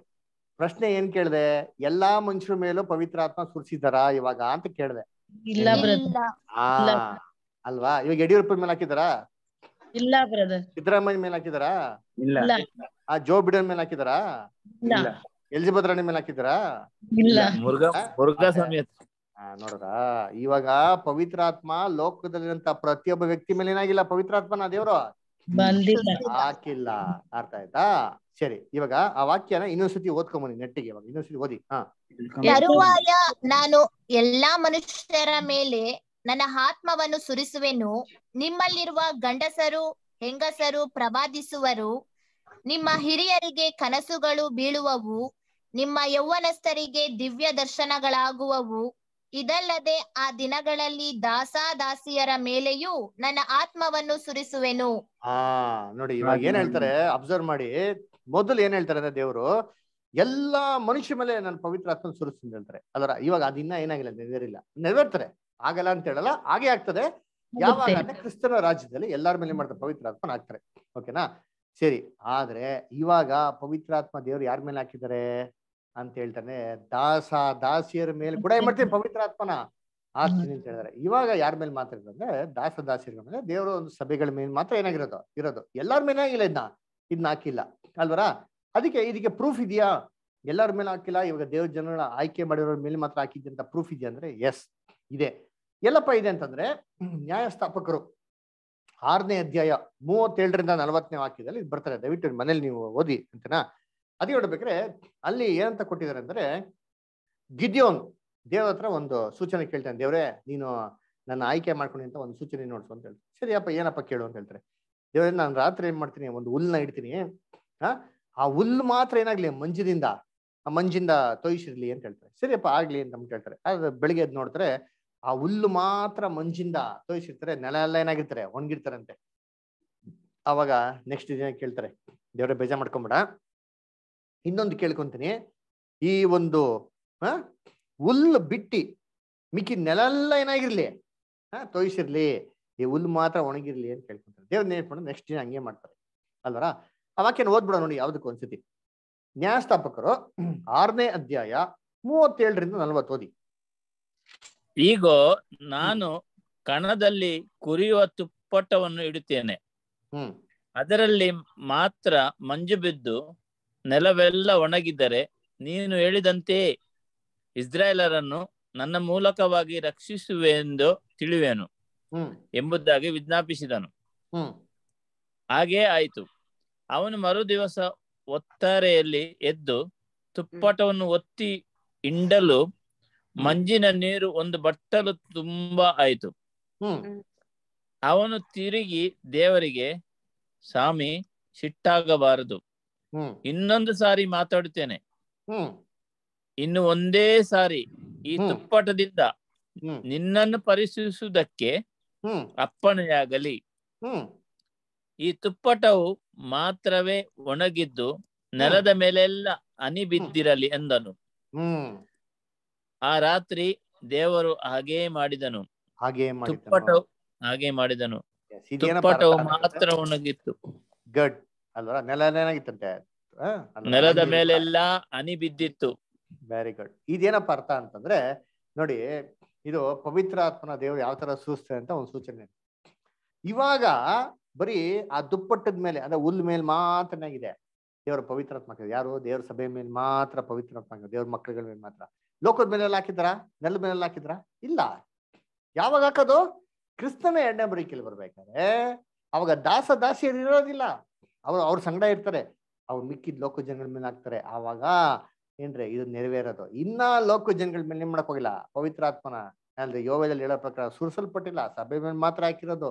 ಆವಾಗ ಅವ್ರ ಏನ್ರಿ ದಿವ್ಯ ದರ್ಶನಗಳನ್ನ ನೋಡೋದು, ಪ್ರವಾದನೆ ಮಾಡೋದಿಲ್ಲ. ಯಾವಾಗ? ಅವೆಲ್ಲ ಕ್ರೈಸ್ಟ್ 2ನೇ ಬರುವಿಕೆಯಲ್ಲಿ. ಅವೆಲ್ಲ ಯಾವ್ದು ಅಂತ ಅಂದ್ಬಿಟ್ಟು ಮುಂದೆ ಬರೋ ಕ್ಲಾಸಸ್ ನೋಡೋಣ. ಒಟ್ಟಲ್ಲಿ ಇವಾಗ ದೇವ್ರ ತನ್ನ ಪವಿತ್ರ ಆತ್ಮನ ಇಡೀ ಲೋಕದ ಮೇಲೆ ಏನಾಗಿಲ್ಲ, ಅದನ್ನ ಹಾಕಿಲ್ಲ. ಅದು ಹಾಕದವಾಗ ಏನಾಗ್ತಾರೆ ಅಲ್ವರ, ಅವೆಲ್ಲ ನೆರವೇರ್ತಾರೆ. ಅದೆಲ್ಲ ಅರ್ಥ ಏನು ಅಂತ ನಮ್ಮ ಮುಂದೆ ಬರೋ ಪಾಠಗಳು ನೋಡೋಣ ಅಲ್ವರ. ಇದ್ರಲ್ಲಿ ನಮ್ಗೆ ಏನಪ್ಪ ಗೊತ್ತಾಗ್ತದೆ ಅಂದ್ರೆ ದೇವರು ಪವಿತ್ರಾತ್ಮನ ಕ್ರಿಯೆಗಳು ಏನು ಅಂತ. ಇದಕ್ಕೆ ನಾವು ಯೋಚನೆ ಮಾಡ್ಬೇಕು. ಇವತ್ತು ಲೋಕದಲ್ಲಿ ನಡೀತಾರಂತ ಕೆಲ್ಸಗಳಿಗೂ ಏನ್ರು ಇವೆಲ್ಲ ಯೇಸು ಕ್ರಿಸ್ತನ ಕೆಲಸ ಅಂತ ನಾವ್ ಹೇಳಕ್ ಆಗ್ತಾರ ಅಂದ್ರೆ ಖಂಡಿತವಾಗೂ ಹೇಳಕ್ಕೆ ಸಾಧ್ಯನೇ ಇಲ್ಲ. ಇವೆಲ್ಲ ದೇವ್ರ ಕೆಲ್ಸಗಳು ಅಲ್ಲ. ಸರಿ, ಮತ್ತೆ ಯಾರು ಮಾಡ್ತಾವ್ರೆ ಅಂತಂದ್ರೆ ಏನ್ರಿ ಇದೆಲ್ಲ ಯಾರು ಮಾಡಕ್ ಸಾಧ್ಯ ಇದೆ? ಇದೆಲ್ಲ ಮತ್ತೆ ಯಾರು ಮಾಡಕ್ ಸಾಧ್ಯ ಇದೆ? ಶೇತಾನ್ ಇವೆಲ್ಲ ಮಾಡ್ತಾನ? ಏನ್ ಬ್ರದರ್ ಹಿಂಗೆಲ್ಲ ಹೇಳ್ತೀರಲ್ಲ, ಮಾಡ್ಬೋದಾ ಅಂದ್ರೆ ಎಸ್ ಮಾಡ್ತಾನೆ. ದೇವರೇ ಅನುಮತಿ ಕೊಡ್ತಾರಂತೆ. ವಾಕ್ಯ ಇದೆ, ಓದಿ. ಮತ್ತೆ 12:26. ಅದರಂತೆ ಸೈತಾನನನ್ನು ಹೊರಡಿಸಿದರೆ ತನ್ನಲ್ಲಿ ಭೇದ ಹುಟ್ಟಿಸಿಕೊಂಡ ಹಾಗಾಯ್ತು. ನೋಡ್ರ, ಹಾಗಾದರೆ ಅವನ ರಾಜ್ಯವು ಹೇಗೆ ಉಳಿಯಿತು? ಇವಾಗ ನಾವ್ ಇರೋಂತ ಸಮಯ ಅಂತ ಅಂತ್ಯ ಸಮಯದಲ್ಲಿ ಇದ್ರಿ. ಅವನ ರಾಜ್ಯ ಉಳಿತಾ ಇಲ್ಲ, ಅವನ ರಾಜ್ಯ ಬೀಳ್ತಾ ಇದೆ. ಅಂತ ಸಂದರ್ಭಗಳಲ್ಲಿ ಶೇತಾನ ಏನಪ್ಪ ಮಾಡ್ತಾನೆ? ಶೇತಾನ ಓಡಿಸ್ತಾನೆ ಅಲ್ರ. ಅವನೇ ಡಬಲ್ ಆಕ್ಟಿಂಗ್ ಮಾಡ್ತಾನೆ. ಇವೆಲ್ಲ ಇದೆ, ನಾನು ಕರ್ತವ್ಯ ಪ್ರತಿನಿಧಿಸೋ ಎಲ್ಲಾ ಪಾಠಗಳಿದೆ ಅಲ್ರ. ನೀವು ಬಹು ತಾಳ್ಮೆಯಿಂದ ಇರ್ಬೇಕು ಅಲ್ರ. ಇವೆಲ್ಲ ಹೇಳ್ಬೇಕಂದ್ರೆ ನನಗೆ 12 ಅವರ್ ಬೇಕು, ಅಷ್ಟೊಂದಿದೆ ವಾಕ್ಯದಲ್ಲಿ ಹೇಳೋದಕ್ಕೆ. ಇವೆಲ್ಲ ಹೇಗ್ ಬಂತು, ಯಾಕೆ ಬಂತು, ಫುಲ್ ಡೀಟೇಲ್ ಆಗಿದೆ ವಾಕ್ಯದಲ್ಲಿ. ಅದಕ್ಕೆ ಇವಾಗ ಹೇಳೋದಿಕ್ಕೆ ಟೈಮ್ ಏನಿಲ್ಲ, ಅಷ್ಟೊಂದು ಸಫಿಶಿಯಂಟ್ ಆಗಿಲ್ಲ. ಅದಕ್ಕೆ ನಿಮ್ಗೆ ಶಾರ್ಟ್ ಆಗಿ ಹೇಳ್ತಾ ಇದ್ದೀನಿ ಅದ್ರ. ಇವೆಲ್ಲ ನಡೀತದೆ, ದೇವರೇ ಅನುಮತಿ ಕೊಡ್ತಂತೆ ಶೇತಾನ ಮಾಡೋದಕ್ಕೆ. ಓದಿ ವಾಕ್ಯ ಇನ್ನೊಂದು ವಾಕ್ಯ ಓದೋಣ. 2ನೇ ಥೆಸಲೋನಿಕ 2ನೇ ಅಧ್ಯಾಯ 8ರಿಂದ 12.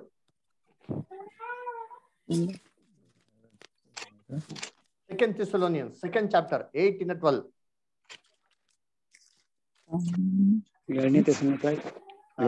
ಅವನು ತೆಗೆದು ಬಿಡಲ್ಪಟ್ಟ ಕೂಡಲೇ ಆ ಅಧರ್ಮ ಸ್ವರೂಪವನ್ನು ಕಾಣಬರುವನು. ಅವನನ್ನು ಯೇಸು ಕರ್ತನು ತನ್ನ ಬಾಯಿಯ ಉಸಿರಿನಿಂದ ಕೊಲ್ಲುವನು, ತನ್ನ ಪ್ರತ್ಯಕ್ಷತೆಯ ಪ್ರಕಾಶದಿಂದ ಸಂಹರಿಸುವನು. ಆ ಅಧರ್ಮ ಸ್ವರೂಪನ ಪ್ರತ್ಯಕ್ಷತೆಯು ಸೈತಾನನ ಮಾಟಕ್ಕನುಗುಣವಾಗಿರುವುದು. ಹೆಂಗಿರ್ತಾರಂತೆ? ಮಾಟಕ್ಕೆ, ಸೇತಾನಿನ ಮಾಟಕ್ಕೆ ಅನುಗುಣವಾಗಿರ್ತಾರಂತೆ. ಏನದು ಮಾಟ ಅಂದ್ರೆ? ಅದು ಮೋಸಗೊಳಿಸುವ ಸಕಲ ವಿಧವಾದ ಮಾತ್ಕಾರ್ಯ, ಸೂಚಕಾರ್ಯ, ಅದ್ಭುತ ಕಾರ್ಯ ಇವುಗಳಿಂದ ದುರ್ನೀತಿಯ ಎಲ್ಲ ವಂಚನೆಯಿಂದಲೂ ಕೂಡಿ ನಾಶನ ಮಾರ್ಗದಲ್ಲಿರೋಗೋಸ್ಕರ ಸಂಭವಿಸುವುದು. ನೋಡ್ರಿ, ಅದು ಸೇತಾನಿನ ಮಾಟಕ್ಕೆ ಅನುಗುಣವಾಗಿರ್ತಾರಂತೆ. ಹೇಗಪ್ಪ ಐತಂದ್ರೆ, ಎಲ್ಲಾ ಮೋಸಕರ ಸಕಲ ವಿಧವಾದ ಮಹತ್ ಕಾರ್ಯಗಳು, ಸೂಚಕ ಕಾರ್ಯಗಳು, ಅದ್ಭುತ ಕಾರ್ಯಗಳಿಂದ ಕೂಡಿರ್ತವಂತೆ. ಸರಿ, ಇದು ಯಾರಿಗಾಗ್ತದೆ ಅಂತಂದ್ರೆ ಏನ್ರಿ? ದುರ್ನೀತಿಯ ಎಲ್ಲಾ ವಂಚನೆಯಿಂದ ಕೂಡಿ ನಾಶನದ ಮಾರ್ಗದಲ್ಲಿ ಯಾರು ಹೋಗ್ತಾ ಇದಾರೋ ಅವ್ರಿಗಂತ ಇದು ಸಂಭವಿಸೋದು. ಈ ಕಾಲದಲ್ಲಿ ಹೇಳ್ತಾರೆ, ಈ ಕಾಲದಲ್ಲಿ ಇದೆಲ್ಲ ಯಾರಿಗಾಗ್ತಾರೆ ಅಂತಂದ್ರೆ, ಲಾಸ್ಟ್ ಡೇಸ್ ಅಲ್ಲಿ ಯಾರಿಗಾಗ್ತಾರೆ ಅಂದ್ರೆ, ರಕ್ಷಣೆ ಮಾರ್ಗದಲ್ಲಿ ಇರೋರ್ಗೆ ಆಗಲ್ವಂತೆ, ನಾಶನ ಮಾರ್ಗದಲ್ಲಿ ಯಾರು ಹೋಗ್ತಾ ಇದಾರೋ ಅವ್ರಿಗೆ ಇವೆಲ್ಲ ಆಗ್ತಾರಂತೆ. ಏನಕ್ಕೆ ಆಗ್ತದೆ?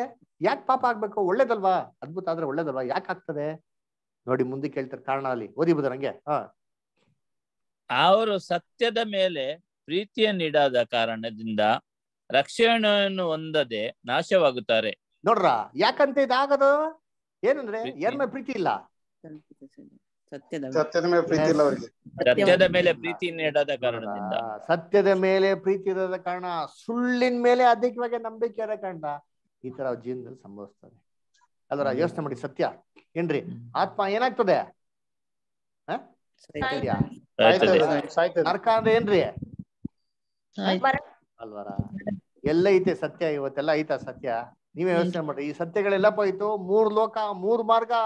ದೇವರು ಯೇಸು ಕ್ರಿಸ್ತನ 2ನೇ ಬರಿಕೆಯಲ್ಲಿ ಬರ್ತಾರೆ, ಭೂಲೋಕದಲ್ಲಿ ಕಣ್ಣು ಕಾಣೋ ರೀತಿಯಲ್ಲಿ ತನ್ನ ರಾಜ್ಯವನ್ನು ಸ್ಥಾಪನೆ ಮಾಡ್ತಾರೆ. ದಾನಿಯೇಲ 2ನೇ ಅಧ್ಯಾಯ 7ನೇ ಅಧ್ಯಾಯ, ಇವೆಲ್ಲ ಸತ್ಯಗಳು ಎಲ್ಲಿದೆ? ಇಲ್ವಲ್ಲ ಸತ್ಯ. ಯಾಕಿಲ್ಲ? ಸತ್ಯದ ಮೇಲೆ ಪ್ರೀತಿ ಇಲ್ಲದ ಕಾರಣ ಅವ್ರಿಗೆ ಬರೀ ಇವೇ ಆಗ್ತಾವಂತೆ. ಅದಕ್ಕೆ ಇಂಥ ಒಂದು ಪ್ರಾರ್ಥನೆ ಕೂಟಗಳನ್ನ ನೋಡಿದ್ರೆ ಬರೀ ಇವೇ ಇರ್ತವೆ ಹೊರತು ಸತ್ಯನೇ ಇರಲ್ಲ.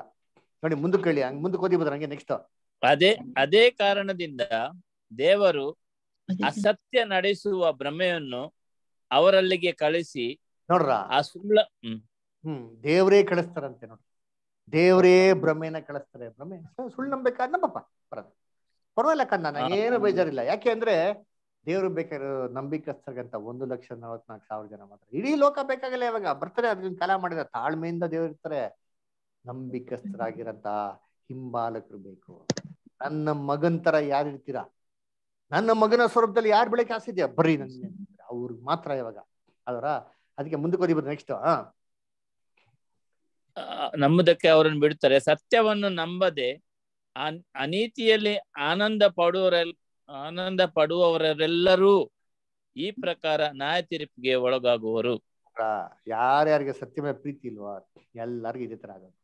ಅದಕ್ಕೆ ನಾವು ಹೇಳಿದ್ದು, ಯೇಸು ಕ್ರಿಸ್ತು ಸ್ವಾಮಿ ಸ್ವಾಮಿ ಎಲ್ಲ ಹೇಳೋರಲ್ಲ ಎಲ್ಲಿಗೋಲ್ಲ, ಪರಲೋಕ ರಾಜ್ಯಕ್ಕೆ ಹೋಗಲ್ಲ. ಅದಕ್ಕೆ ಹೇಳಿದ್ದು ಯೇಸು ಕ್ರಿಸ್ತು ಮತ್ತೆ 24ನೇ ಅಧ್ಯಾಯದಲ್ಲಿ ಅಂತ್ಯ ಕಾಲದಲ್ಲಿ ಬಹು ಏನ್ ಮಾಡ್ತಾರೆ ಮಂದಿ, ಸುಳ್ಳು ಪ್ರವಾದಿಗಳು, ಸುಳ್ಳು ಕ್ರಿಸ್ತವರು ಎದ್ದು ಅದ್ಭುತಗಳೇ ಮಾಡ್ತಾರೆ. ನಂಬೇಡಿ ಅಂತ ಯಾಕೆ ಹೇಳಿದ್ರು? ಇವಾಗ ನಂಬಾರ್ದು. ಯಾಕೆಂದ್ರೆ ನಾವಿರೋದು ಅಂತ್ಯಕಾಲ. ಅದು ಯಾರು ಬೇಕಾದ್ರೂ ಹೇಳ್ಬೋದು, ಕಣ್ಣು ಮುಂದೆ ಕ್ಲೀನ್ ಆಗಿದೆ, ಅಂತ್ಯಕಾಲದಲ್ಲಿ ಇರೋದು. ನಾವ್ ಇನ್ನ ಅಂತ್ಯಕಾಲದಲ್ಲಿ ಇಲ್ಲ ಅಂದ್ರೆ ಇನ್ನ ದೇವ್ರು ಕಾಪಾಡ್ತಾನೆ ಇರ್ಬೇಕು. ಇನ್ನ ಕಾಯ್ಕೊಂಡೇ ಕೂತಿರಿ ಅಲ್ವರ? ಅದಕ್ಕೆ ನೋಡ್ಬೇಕಾದ್ರೆ we are living in the last days. ಅದಕ್ಕೆ ಪವಿತ್ರಾತ್ಮ ಬಂದ್ರೆ ಈ ತರ ಎಲ್ಲ ಆಗ್ತಾರ, ಎಗ್ರಿ ಬಿಡ್ತಾರ, ಕುಣಿತಾರ, ಮಾತಾಡ್ತಾರ ಅಂದ್ರೆ ಇಲ್ಲ. ಪವಿತ್ರಾತ್ಮ ಬಂದ್ರೆ ಫಸ್ಟ್ ಆಗ ಕೆಲಸ ಏನಂತ ಜಾನ್ 16:13 ಓದಿ. ಜಾನ್ 16:13. ಸತ್ಯದ ಆತ್ಮನು ಬಂದಾಗ ಆತನು ನಿಮ್ಮನ್ನು ನಡೆಸಿಕೊಂಡು ಹೋಗಿ ಸಕಲ ವಿಷಯದಲ್ಲಿಯೂ ಸತ್ಯಕ್ಕೆ ಸೇರಿಸುವನು. ನೋಡ್ರ, ಸತ್ಯದಲ್ಲಿ ಸೇರಿಸ್ತಾರೆ ಫಸ್ಟ್. ಯಾವ ಸತ್ಯ? ಬೈಬಲ್ ಸತ್ಯ. ಇದು ಇವಾಗ ಎಷ್ಟೋ ಜನ ಕ್ರೈಸ್ತವ್ರಿಗೆ ಬೈಬಲ್ ಸತ್ಯನೇ ಗೊತ್ತಿಲ್ಲ, ಮತ್ತೆ ಪವಿತ್ರಾತ್ಮನ ಹಿಂಗ್ ನಡೆಸ್ತವ್ರೆ? Question mark. ಥಿಂಕ್ ಮಾಡ್ಬೇಕು ಅಲ್ವರ? ಅದಕ್ಕೆ ಯೋಚನೆ ಮಾಡಿರ್ತೀನಿ, ಇವಾಗ ಸಭೆಗಳಲ್ಲಿ ಸ್ತ್ರೀಗಳು ಏನ್ ಮಾಡ್ತಾರೆ? ಉಪದೇಶ ಮಾಡ್ತಾರೆ. ಮಾಡ್ಬೇಕಾ ಮಾಡ್ಬಾರ್ದ? ಮಾಡ್ಬಾರ್ದು. ಬೈಬಲ್ ಪ್ರಕಾರ ಮಾಡ್ಬಾರ್ದು. ಇವಾಗ ಅದೇ ಪವಿತ್ರಾತ್ಮನೇ ಅಪೊಸ್ತಲರಿಗೆ ಪೌಲ್ ಕೊಟ್ಟಿದ್ದು, ಅದೇ ಪವಿತ್ರಾತ್ಮನೇ ಇವತ್ತು ಎಲ್ಲರಿಗೂ ಇರೋದು. ಹಂಗಾದ್ರೆ ಯೋಚನೆ ಮಾಡಿದ್ದೀನಿ ಅಲ್ವರ? ಇವಾಗ ಯೋಚನೆ ಮಾಡ್ರಿ, ಅಪೊಸ್ತಲ ಪೌಲ್ ಕೊಟ್ಟಿದ್ದು ಅದೇ ಪವಿತ್ರಾತ್ಮ, ಇವತ್ತಿರೋದು ಅದೇ ಪವಿತ್ರಾತ್ಮ. ಅಂದ್ರೆ ಅಪೊಸ್ತಲ ಪೌಲ್ಗೆ ಟೀಚಿಂಗ್ಸ್ ಇವ್ರಿಗೆ ಹೇಳ್ಬೇಕಲ್ವಾ? ಯಾಕೆ ಈ ಬೇಸಿಕ್ ಆಗಿರೋ ಡಾಕ್ಟ್ರಿನೇ ಫಾಲೋ ಮಾಡ್ದಿರೋ ಅಂತವ್ರ ಹತ್ರ ಪವಿತ್ರಾತ್ಮ ಐತೆ ನಂಬಕ್ಕಾಗತ್ತಲ್ಲ ನಾವು? ಹೇಳ್ರಿ ನೀವೇ, ನಾವ್ ನಂಬೋದಾ? ಇದು ಪವಿತ್ರ ಆತ್ಮ ನಡೆಸುವಿಕೆನಾ? ಪವಿತ್ರ ಆತ್ಮ ಅಪೊಸ್ತಲ ಪೌಲ್ ಮುಖಾಂತರ ಬೈಬಲ್ ಅಲ್ಲಿ ಬರ್ದಿ ಒಂಥರ ಮಾತಾಡಿರೋರು ಅದೇ ಪವಿತ್ರ ಪ್ಲೇಕ್ ಏನ್ ಮಾಡ್ಬಿಡ್ತಾರ? ನೋವನ್ ಕಾಲದಲ್ಲಿ ನೋವನ್ ಮುಖಾಂತರ ಮಾತಾಡೋ ಪವಿತ್ರ ಆತ್ಮ ಅಪೊಸ್ತಲ ಪೀಟರ್ ಹತ್ರ ಅದೇ ಪವಿತ್ರ ಆತ್ಮ ನೋವನ್ಗೆ ಏನ್ ಹೇಳ್ತಂತ ಬರ್ದವ್ರೆ ಪತ್ರಿಕೆಯಲ್ಲಿ. ನೋವ ಸುನೀತಿನ ಸಾವಿರಾಗಿದ್ದಂತ ಬದಲಾವಣೆ ಮಾಡಿ ಬರ್ತಾರ? ಆಗಿರ್ಬೇಕಾದ್ರೆ ಪವಿತ್ರ ಆತ್ಮ ಎಲ್ಲಾ ಕಾಲದಲ್ಲಿ ಒಂದೇ ಕ್ರಿಯೆ ಮಾಡ್ಬೇಕಲ್ಲ. ಇದ್ಯಾಕೆ ಇವೆಲ್ಲ ಬಿಟ್ಟು ಹೋಲಿಸ್ಬಿಟ್ಟು ಕೆಲ್ಸನ? ಖಂಡಿತವಾಗೋ ಕರ್ತನ ಪ್ರೀತಿ ಅನ್ಸಲ್ಲ. It is not god spirit at all. ಅದರ ಅದಕ್ಕೆ ಹೇಳ್ತಾವೆ ಏಷಯ 8:20 ಓದಿದ್ದೀನಿ. ಏಷಯ 8:20. ದೇವರ ಉಪದೇಶವನ್ನು ದೇವರ ಬೋಧನೆಯನ್ನು ವಿಚಾರಿಸುವ ಎಂದು ಅವರು ಹೇಳದಿದ್ದರೆ ಅವರಿಗೆ ಎಂದಿಗೂ ಬೆಳಗಾಗುವುದಿಲ್ಲ. ದೇವ್ರ ವಾಕ್ಯನ ಕೇಳದ, ದೇವ್ರ ವಾಕ್ಯ ಪ್ರಕಾರ ನಡೆಯೋಣ ಅಂತಂದ್ರೆ ಯಾರು ಹೇಳಲ್ವೋ ಅವ್ರಿಗೆ ಯಾವತ್ತೂ ಏನಾಗಲ್ಲ, ಬೆಳಕು ಆಗದೇ ಇಲ್ಲ. ಪವಿತ್ರ ಆತ್ಮನೇ ಬರಕ್ ಸಾಧ್ಯನೇ ಇಲ್ಲ ಅಲ್ವರ? ಅದಕ್ಕೆ ಕರ್ತನ ಪ್ರೀತಿ ಇವೆಲ್ಲ ನಾವು ಯೋಚನೆ ಮಾಡ್ಬೇಕಂತ ವಿಚಾರ. ಕೊನೆಯದಾಗಿ ಒಂದೇ ವಾಕ್ಯ ಓದ್ಬಿಡೋಣ. ಮಾರ್ಕ್ 16 ಚಾಪ್ಟರ್ 15-18 ಓದಿ. ಮಾರ್ಕ್ 16ನೇ ಅಧ್ಯಾಯ 15-18 ಓದಿ. ಎಲ್ಲ ಇದನ್ನ ಲೈನ್ನಲ್ಲಿ ಕೇಳಿಸ್ಕೊಂತ ಇದ್ದೀರಾ? ಓದಿ.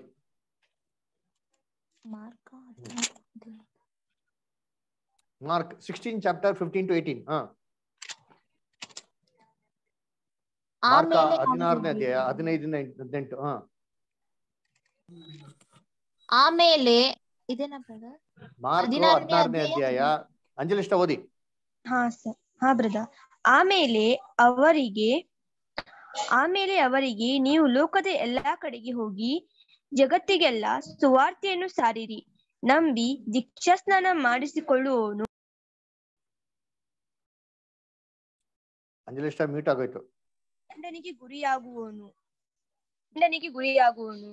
ಇದಲ್ಲದೆ ನಂಬುವವರಿಂದ ಈ ಸೂಚಕ ಕಾರ್ಯಗಳು ಉಂಟಾಗುವು. ನನ್ನ ಹೆಸರನ್ನು ಹೇಳಿ ದೆವ್ವಗಳನ್ನು ಬಿಡಿಸುವವರು, ಹೊಸ ಭಾಷೆಗಳಿಂದ ಮಾತನಾಡುವವರು, ಹಾವುಗಳನ್ನು ಎತ್ತುವರು. ಸಿಸ್ಟರ್ ಮ್ಯೂಟ್ ಆಗ್ತದೆ ನೋಡ್ರಿ. ಸರಿ, ಯಾರು?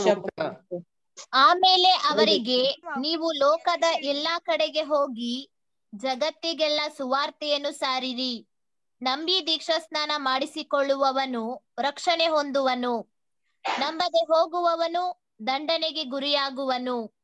ಇದಲ್ಲದೆ ನಂಬುವವರಿಂದ ಈ ಸೂಚಕ ಕಾರ್ಯಗಳು ಉಂಟಾಗುವವು.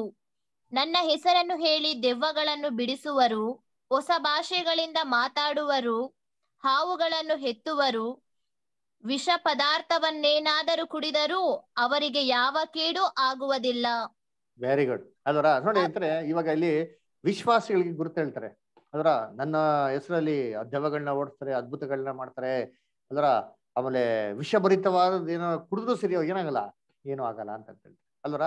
ಸೊ ಅದಕ್ಕೆ ನೋಡ್ಬೇಕಾರೆ ಸರಿಯಪ್ಪ. ಇವಾಗ ಏನ್ರಿ ನೀವೆಲ್ಲ ವಿಶ್ವಾಸಿಗಳು ಹೌದಾ ಇಲ್ವಾ? ಏನಪ್ಪಾ ಬರೀ ಇಬ್ರು ವಿಶ್ವಾಸಿಗಳ? ಮಿಗ್ದವ್ರು ಯಾರು ಅಲ್ವಾ? ಎಲ್ಲರೂ. ಹಂಗಾರೆ 30 ಜನ ಕೂಡ ವಿಶ್ವಾಸಿಗಳು. ಸರಿ, ಓಕೆ. ಹಂಗಾರೆ ಒಂದ್ ಕೆಲಸ ಮಾಡಿ, ಇವತ್ತು ನೀವು ವಿಶ್ವಾಸಿಗಳು ಹೌದು ಇಲ್ಲ ಅಂತ ಒಂದು ಪರೀಕ್ಷೆ ಮಾಡ್ಬಿಡೋಣ. ಏನ್ ಮಾಡಿ, ಒಂದ್ ಟಿಕ್ 20 ಬಾಟಲ್ ತಗೊಳ್ಳಿ, ಇಲ್ಲ ಒಂದ್ ಭಯಂಕರ ಡೆಡ್ಲಿ ಪಾಯ್ಸನ್ ತಗೊಳ್ಳಿ, ತಗೊಂಡ್ಬಿಟ್ಟು ಕುಡ್ದ್ಬಿಡಿ. ಇವಾಗ ನೀವೇನ್ ಮಾಡೋದು, ಕುಡ್ದ್ಬಿಟ್ಟು ನೀವ್ ನೋಡ್ಬೇಕು ನಿಮ್ಗೆ ಏನು ಆಗಲ್ಲ ಅಂತಂದ್ರೆ ನಿಜವಾಗ್ಲೂ ನೀವ್ ಯಾರ ಮಕ್ಳು? ದೇವ್ರ ಮಕ್ಳು. ಹಂಗ ಹೇಳ್ತದ ಬೈಬಲ್? ಹಂಗಾರೆ ನಮ್ಮ ಮಾಡ್ಬೇಕಾ? ಎಸ್, ಕರ್ತನ ಹೇಳಕ್ ಸಾಧ್ಯನೇ ಇಲ್ಲ. ಯಾಕಂದ್ರೆ ಸೇತಾನು ಇದೇ ತರ ಕರ್ತನಿಗೆ ಶೋಧನೆ ಕೊಡ್ಬೇಕಾದ್ರೆ ಯೇಸು ಕ್ರಿಸ್ತ ಹೇಳ್ತಾರೆ, ದೇವ್ರನ್ನ ಪರೀಕ್ಷೆ ಮಾಡ್ಬಿಡುದು ಅಂತ ಕೂಡ ಬರ್ತಿಲ್ಲ ಅಂತ ಹೇಳ್ತಾರೆ. ಆಗಿರ್ಬೇಕಾದ್ರೆ ಈ ವಾಕ್ಯದಲ್ಲಿ ಏನೋ ಡೌಟ್ ಆಗಿದೆ. ಏನ್ ಡೌಟ್ ಅಂದ್ರೆ, ಈ ವಾಕ್ಯ ಒರಿಜಿನಲ್ ಬೈಬಲ್ ಅಲ್ಲಿ ಇಲ್ವೇ ಇಲ್ಲ. ಬ್ರದರ್ ಹೆಂಗ್ ಬದರ್ ಹೇಳ್ತೀರಾ ಅಂದ್ರೆ, ಅಲ್ಲೇ ಬೈಬಲ್ ಕೊಟ್ಟವ್ರೆ, ನನ್ನ ಕೇಳ್ತೀರಾ? ಓದಿ, ನಿಮ್ ಬೈಬಲ್ ತೆಗೀರಿ, ಓದ್ರಲ್ಲ ಬೈಬಲ್, ಪುಟ ಉಲ್ಟಾ ಮಾಡಿ ಲೂಕ ಕಡೆಗೆ ಬನ್ನಿ. ಅಲ್ಲಿ ಕೆಳಗಡೆ ಫುಟ್ ನೋಟ್ ಕೊಟ್ಟ ನೋಡಿದ್ರಿ? ಕೆಳಗಡೆ ಫುಟ್ ನೋಟ್ 5 ಅಂತ ಹಾಕಿದಾರೆ, ಸಂಖ್ಯೆ 5 ಅಂತ ಹಾಕ್ಬಿಟ್ಟು ಫುಟ್ ನೋಟ್ ಕೊಟ್ಟಾರೆ. ಓದಿ ಯಾರಾದ್ರ? 6 ಅಂತ ಹಾಕಿ ನೋಡಿ. ಫುಟ್ ನೋಟ್ ಅಲ್ಲಿ ಪಾಯಿಂಟ್ ನಂಬರ್ 6 ಓದ್ತೀರ ಯಾರಾದ್ರ?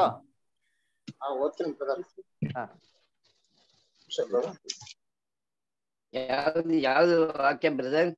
ಬ್ರದರ್ ಲೂಕನ ವೇಟ್ ಒಂದ್ ನಿಮಿಷ, ಎಲ್ಲ ಸಮಾಧಾನ ಕೇಳಿಸ್ಕೊಳ್ಳಿ. ಬ್ರದರ್ ಮೋಹನ್ ಬ್ರದರ್, ಲೂಕ್ ಇರಿ ಒಂದ್ ನಿಮಿಷ ಇರಿ. 9ನೇ ವಚನದಿಂದ ಒಂದ್ ನಿಮಿಷ ಮೋಹನ್ ಬ್ರದರ್, ಇನ್ನೊಬ್ರು ಮೋಹನ್ ಬ್ರದರ್ ಹೇಳ್ತಾ ಇದ್ದೀನಿ, ಒಂದ್ ನಿಮಿಷ. ಮೋಹನ್ ಬ್ರದರ್, ಲೂಕ್ ಸುವಾರ್ತೆಯಲ್ಲಿ ತೆಗಿರಿ, ಫಸ್ಟ್ ಪೇಜ್ ಅಲ್ಲಿ ಕೆಳಗಡೆ ಫುಟ್ ನೋಟ್ ಕೊಟ್ಟಿದ್ದೆ ನೋಡಿ. ಫುಟ್ ನೋಟ್ ಅದೇ ಪೇಜ್ ಅಲ್ಲಿ ಕೆಳಗಡೆ ಒಂದು ಬರಹ ಬರ್ದಿದ್ದಾರೆ, ಪಾಯಿಂಟ್ ನಂಬರ್ 6 ಅಂತ. ಸಿಗ್ತಾ? ಸಿಗ್ತಾ ಇಲ್ಲ? ನಾನು ಮೊಬೈಲ್ ನೋಡ್ತಿದ್ದೀನಿ, ಸಿಗ್ತಾ ಇದ್ದಿಲ್ಲ. ನಾನು ವಾಟ್ಸ್ಆಪ್ ಮಾಡ್ತೀನಿ ಬಿಡಿ, ನೋಡಿ ಅಂತೆ. ಇವಾಗ ಕೇಳಿಸ್ಕೊಳ್ಳಿ, ಬ್ರದರ್ ಓದ್ತಾರೆ ಕೇಳಿಸ್ಕೊಳ್ಳಿ, ನಾನು ವಾಟ್ಸ್ಆಪ್ ಮಾಡ್ತೀನಿ. ವಾಟ್ಸ್ಆಪ್ ಮಾಡಿ. ಓಕೆ ಓಕೆ ಓಕೆ ಸರಿ, ಓಕೆ. ಇವಾಗ ಓದ್ರಿ, ಓದ್ರಿ, ಯಾರಾದ್ರೂ ಓದಿ. ಮೋಹನ್ ಯಾದಗಿರಿ ಬ್ರದರ್ ಓದಿ. 9ನೇ ವಚನದಿಂದ 20ನೇ ವಚನದ ಪರ್ಯಂತರ ಬರೆದಿರುವ ಮಾತುಗಳು ಕೆಲವು ಪುರಾತನ ಪತ್ರಿಕೆಗಳಲ್ಲಿ ಇಲ್ಲ. ಗಮನಿಸಿದ್ರ ನೋಡಿ, ಎಲ್ಲ ಬೈಬಲ್ಗಳು ಓದಿ ಅಂತೀನಿ. ನಮ್ಮ ಅರುಣ್ ಬ್ರದರ್ ಇಂಗ್ಲಿಷ್ ಬೈಬಲ್ ಇರ್ತಾ ಬೇಕಾರೆ ಅಂದ್ರ ಹೇಳಿ. ಲೂಕ್ ಫುಟ್ ನೋಟ್ ಅಂತ ಲೂಕ್ ಯಾವ್ದು ಹೇಳಿ. ಇವಾಗ ಮಾರ್ಕ್ ಗಾಸ್ಪಲ್ ತೆಗೆದ್ರಿ ಗೊತ್ತಾ? ಸ್ವಲ್ಪ ಎಲ್ಲ ಕೇಳಿಸ್ಕೊಡಿ, ಒಂದು ನಿಮಿಷ ಮ್ಯೂಟ್ ಮಾಡಿ ಎಲ್ಲರೂ. ಓಕೆ, ವೆಯ್ಟ್ ಮಾಡಿ. Mark 16 chapter versus 9 to 20 original Bible ಅಲ್ಲಿ ಇಲ್ಲ.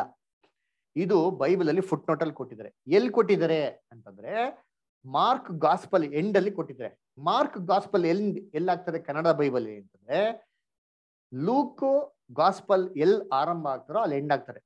ಆ ಗಾಸ್ಪಲ್ ಅಲ್ಲಿ ಕೆಳಗಡೆ ಫುಟ್ ನೋಟ್ ಅಲ್ಲಿ ಕೊಟ್ಟಿದ್ದಾರೆ, ಓದಿ. ಗುರ್ತಿರಿದ್ರೆ ಯಾರಾದ್ರ? ನೀವು ಗುರ್ತಿರ್ಲಿಲ್ಲ ಅಂದ್ರೆ ಏನ್ ತೊಂದರೆ ಇಲ್ಲ, ಈ ಕ್ಲಾಸ್ ಆಗಿದ್ಮೇಲೆ ನಿಮ್ಗೆ ಗ್ರೂಪ್ ಅಲ್ಲಿ ವಾಟ್ಸ್ಆಪ್ ಮಾಡ್ತೀನಿ, ಓಕೆನಾ? ಇವಾಗ ಆ ವಾಕ್ಯನ ನಮ್ಮ ಬ್ರದರ್ ಓದ್ತಾರೆ, ದಯವಿಟ್ಟು ಗಮನ ಇಟ್ಟು ಕೇಳಿಸ್ಕೊಳ್ಳಿ. ಮೋಹನ್ ಬ್ರದರ್ ಯಾದಗಿರಿಯಿಂದ ಓದಿ ಬ್ರದರ್. ಓದ್ತೀನಿ ಬ್ರದರ್. 9ನೇ ವಚನದಿಂದ 20ನೇ ವಚನದ ಪರ್ಯಾಂತರ ಬರೆದಿರುವ ಮಾತುಗಳು ಕೆಲವು ಪುರಾತನ ಪತ್ರಿಕೆಗಳಲ್ಲಿ ಇಲ್ಲ. ಯಾಕಿಲ್ಲ ಅಂತಂದ್ರೆ ಇಲ್ಲಿ ಬರ್ದಿರೋದೆಲ್ಲ ಬಂದ್ಬಿಟ್ಟು ವಾಕ್ಯಕ್ಕೆ ವಿರುದ್ಧವಾಗಿ ಬರ್ತಾರೆ. ಅದರ ಇವಾಗ ನಾವು ವಿಷಾನ ಕುಡಿದ್ಬಿಟ್ಟು ಹಾವುಗಳನ್ನ ಎತ್ಕೊಂಡಂದ್ರೆ ಅದ್ ನಮ್ ಕಚ್ತಿರೇ ಇರ್ತದ, ಕಚ್ಬೇಕಾದ್ರೆ ನಮ್ಗೆ ಸಾವು ಬರಲ್ವಾ? ಈ ತರ ಮಾಡಿದ್ರೆ ದೇವ್ರನ್ನ ಶೋಧನೆ ಮಾಡ್ದಂಗೆ. ದೇವ್ರ ಮಕ್ಕಳು ಎಲ್ಲೂ ದೇವ್ರನ್ನ ಶೋಧನೆ ಮಾಡಿದ್ದೇ ಇಲ್ಲ. This is opposite the Bible. ಅದರ ಆಮೇಲೆ ಪವಿತ್ರಾತ್ಮ ಬಂದ್ರೆ ನೀವು ಅನ್ಯ ಭಾಷೆ ಮಾತಾಡ್ತೀರಿ ಅಂತ ಎಲ್ಲೈತೆ? ಯೇಸು ಕ್ರಿಸ್ತನೇ ಮಾತಾಡಿಲ್ಲ. ಅದರ ಏನಂದ್ರೆ ಅದನ್ನ ಡೀಟೇಲ್ ಆಗಿ ನೀವು ಏನ್ ಮಾಡಿದ್ರಿ ಇವತ್ತು ನಾವು ನೋಡಿದ್ರಿ. ಅನ್ಯ ಭಾಷೆ ಅಂದ್ರೆ ಬೇರೆ ಭಾಷೆ ಅಂತ. ಅಲ್ವರ ಅದ್ ಮಾತ್ರ ಅಲ್ಲ, ನೀವು ಅಸ್ವಸ್ಥವಾಗಿರೋರ್ ಮೇಲೆ ಕೈ ಇಟ್ರೆ ಏನಾಗ್ಬಿಡ್ತದೆ? ಕಾಯಿಲೆ ವಾಸಿ ಆಗ್ಬಿಡ್ತಾನೆ. ಸರಿಯಪ್ಪ, ಹಂಗಾರೆ ಇವತ್ತು ಕ್ರಿಶ್ಚಿಯನ್ಸ್ ಹೋಗ್ಬಿಟ್ಟು ಎಲ್ಲ ಹಾಸ್ಪಿಟಲ್ ಅಲ್ಲಿ ಕೈ ಇಟ್ಟು ಪ್ರಾರ್ಥನೆ ಮಾಡ್ಕೊಂಡ್ ಬರ್ಬೋದಲ್ವಾ? ಇಲ್ಲಿ ನೀವು ಕ್ರಿಸ್ತವ್ರ ಮೇಲೆ ಮಾತ್ರ ಕೈ ಇಟ್ಟರೆ ವಾಸಿ ಆಗ್ತಾನೆ ಕೊಟ್ಟವರ, ಯಾರ ಮೇಲೆ ಇಟ್ಟರು ವಾಸಿ ಆಗ್ತಾನೆ ಕೊಟ್ಟವರಲ್ಲ. ಬೆಸ್ಟ್ ಅಂದ್ರೆ ಅಲ್ವರ ಕ್ರಿಶ್ಚಿಯನ್ಸ್ ಹೋಗ್ಬಿಟ್ಟು ಎಲ್ಲಾ ಲೋಕದಲ್ಲಿ ಎಲ್ಲಾ ಕಡೆ ನಿಂತ್ಕೊಂಡ್ಬಿಟ್ಟು ಎಲ್ಲಾರ್ಗು ಪ್ರಾರ್ಥನೆ ಬಿಟ್ರೆ ಕಾಯಿಲೆ ವಾಸಿ ಆಗ್ಬಿಡ್ತಲ್ಲ. ಲೋಕದಲ್ಲಿ ಕಾಯಿಲೆನೇ ಇರೋಲ್ಲ, ಒಳ್ಳೇದಲ್ವಾ? ಇವತ್ ನೋಡಿದ್ರೆ ಏನ್ರಿ, ವರ್ಲ್ಡ್ ಅಲ್ಲಿ ಅಧಿಕವಾಗಿ ಇರೋಂಥ ಕ್ರಿಶ್ಚಿಯನ್ ಹಾಸ್ಪಿಟಲ್ಸ್ಗಳೇ ಜಾಸ್ತಿ.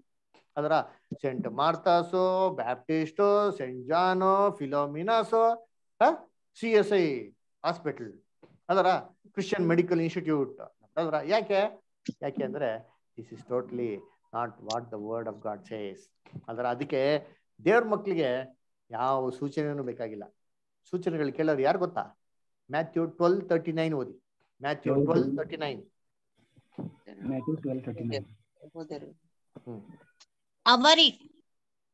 ಅವರಿಗೆ ಉತ್ತರ ಕೊಟ್ಟದ್ದೇನೆ, ವ್ಯಭಿಚಾರಿಣಿಯಂತಿರುವ ಈ ಕೆಟ್ಟ ಸಂತತಿಯು ಸೂಚಕ ಕಾರ್ಯವನ್ನು ನೋಡಬೇಕೆಂದು ಅಪೇಕ್ಷಿಸುತ್ತದೆ, ಆದರೆ ಯೋನನೆಂಬ ಪ್ರವಾದಿಯಲ್ಲಿ ಅದು ಸೂಚಕ ಕಾರ್ಯವೇ ಹೊರತು ಬೇರೆ ಯಾವುದು ಇದಕ್ಕೆ ಸಿಕ್ಕುವುದಿಲ್ಲ.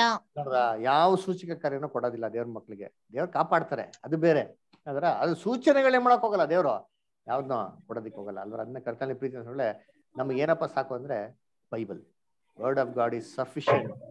ರಕ್ಷಣೆ ಹೊಂದೋದಿಕ್ಕೆ ಬೈಬಲ್ ಏನ್ರಿ ಸಾಕಷ್ಟು ಜ್ಞಾನ ಕೊಡ್ತಾರೆ. ಓದ್ಬಿಡೋಣ. 2ನೇ ತಿಮೋತಿ 3ನೇ ಅಧ್ಯಾಯ 16 ಮತ್ತೆ 17. 2 ತಿಮೋತಿ 3rd chapter 16 and 17.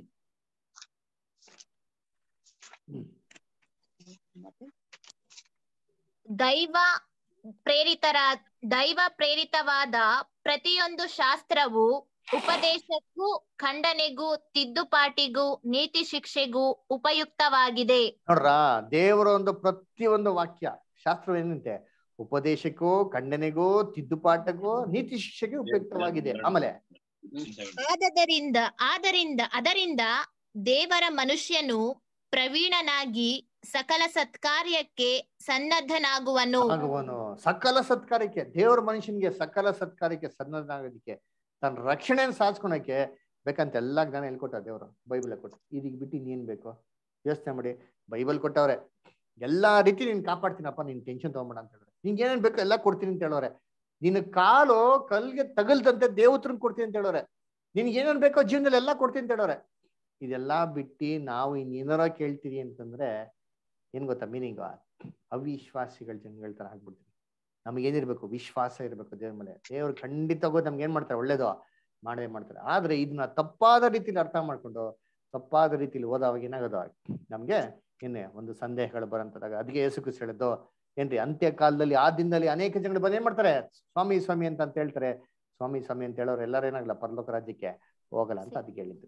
ಅಂದ ಕರ್ತನಿ ಪ್ರೀತಿ ಅಂತ ಸೋದರಗಳೇ, ಅನೇಕ ಸುಳ್ಳು ಪ್ರವಾದಿಗಳು, ಸುಳ್ಳು ಕ್ರಿಸ್ತವರು ಬಂದು ನನ್ನ ಹೆಸರು ಏನ್ ಮಾಡ್ತಾರೆ? ಸಾಧ್ಯವಾದರೆ ಆದುಕೊಂಡು ಕೂಡ ಮೋಸ ಮಾಡಂತ ಒಂದು ವಂಚಿಕ ಕಾರ್ಯಗಳು ಮಾಡ್ತಾರೆ ಅಂತ ಹೇಳ್ತಾರೆ. ಅದರ ಮುಂದೆ ಕರ್ತನಿ ಪ್ರೀತಿ ಅಂತ ಸೋದರಗಳೇ, ದಯವಿಟ್ಟು ಈ ಒಂದು ಪಾಠನ ನಾನು ಕಳ್ಸಿಕೊಡ್ತೀನಿ ಯೂಟ್ಯೂಬ್ ಅಲ್ಲಿ ಕೇಳಿ, ಇನ್ನೊಂದ್ಸತಿ ಕೇಳಿ.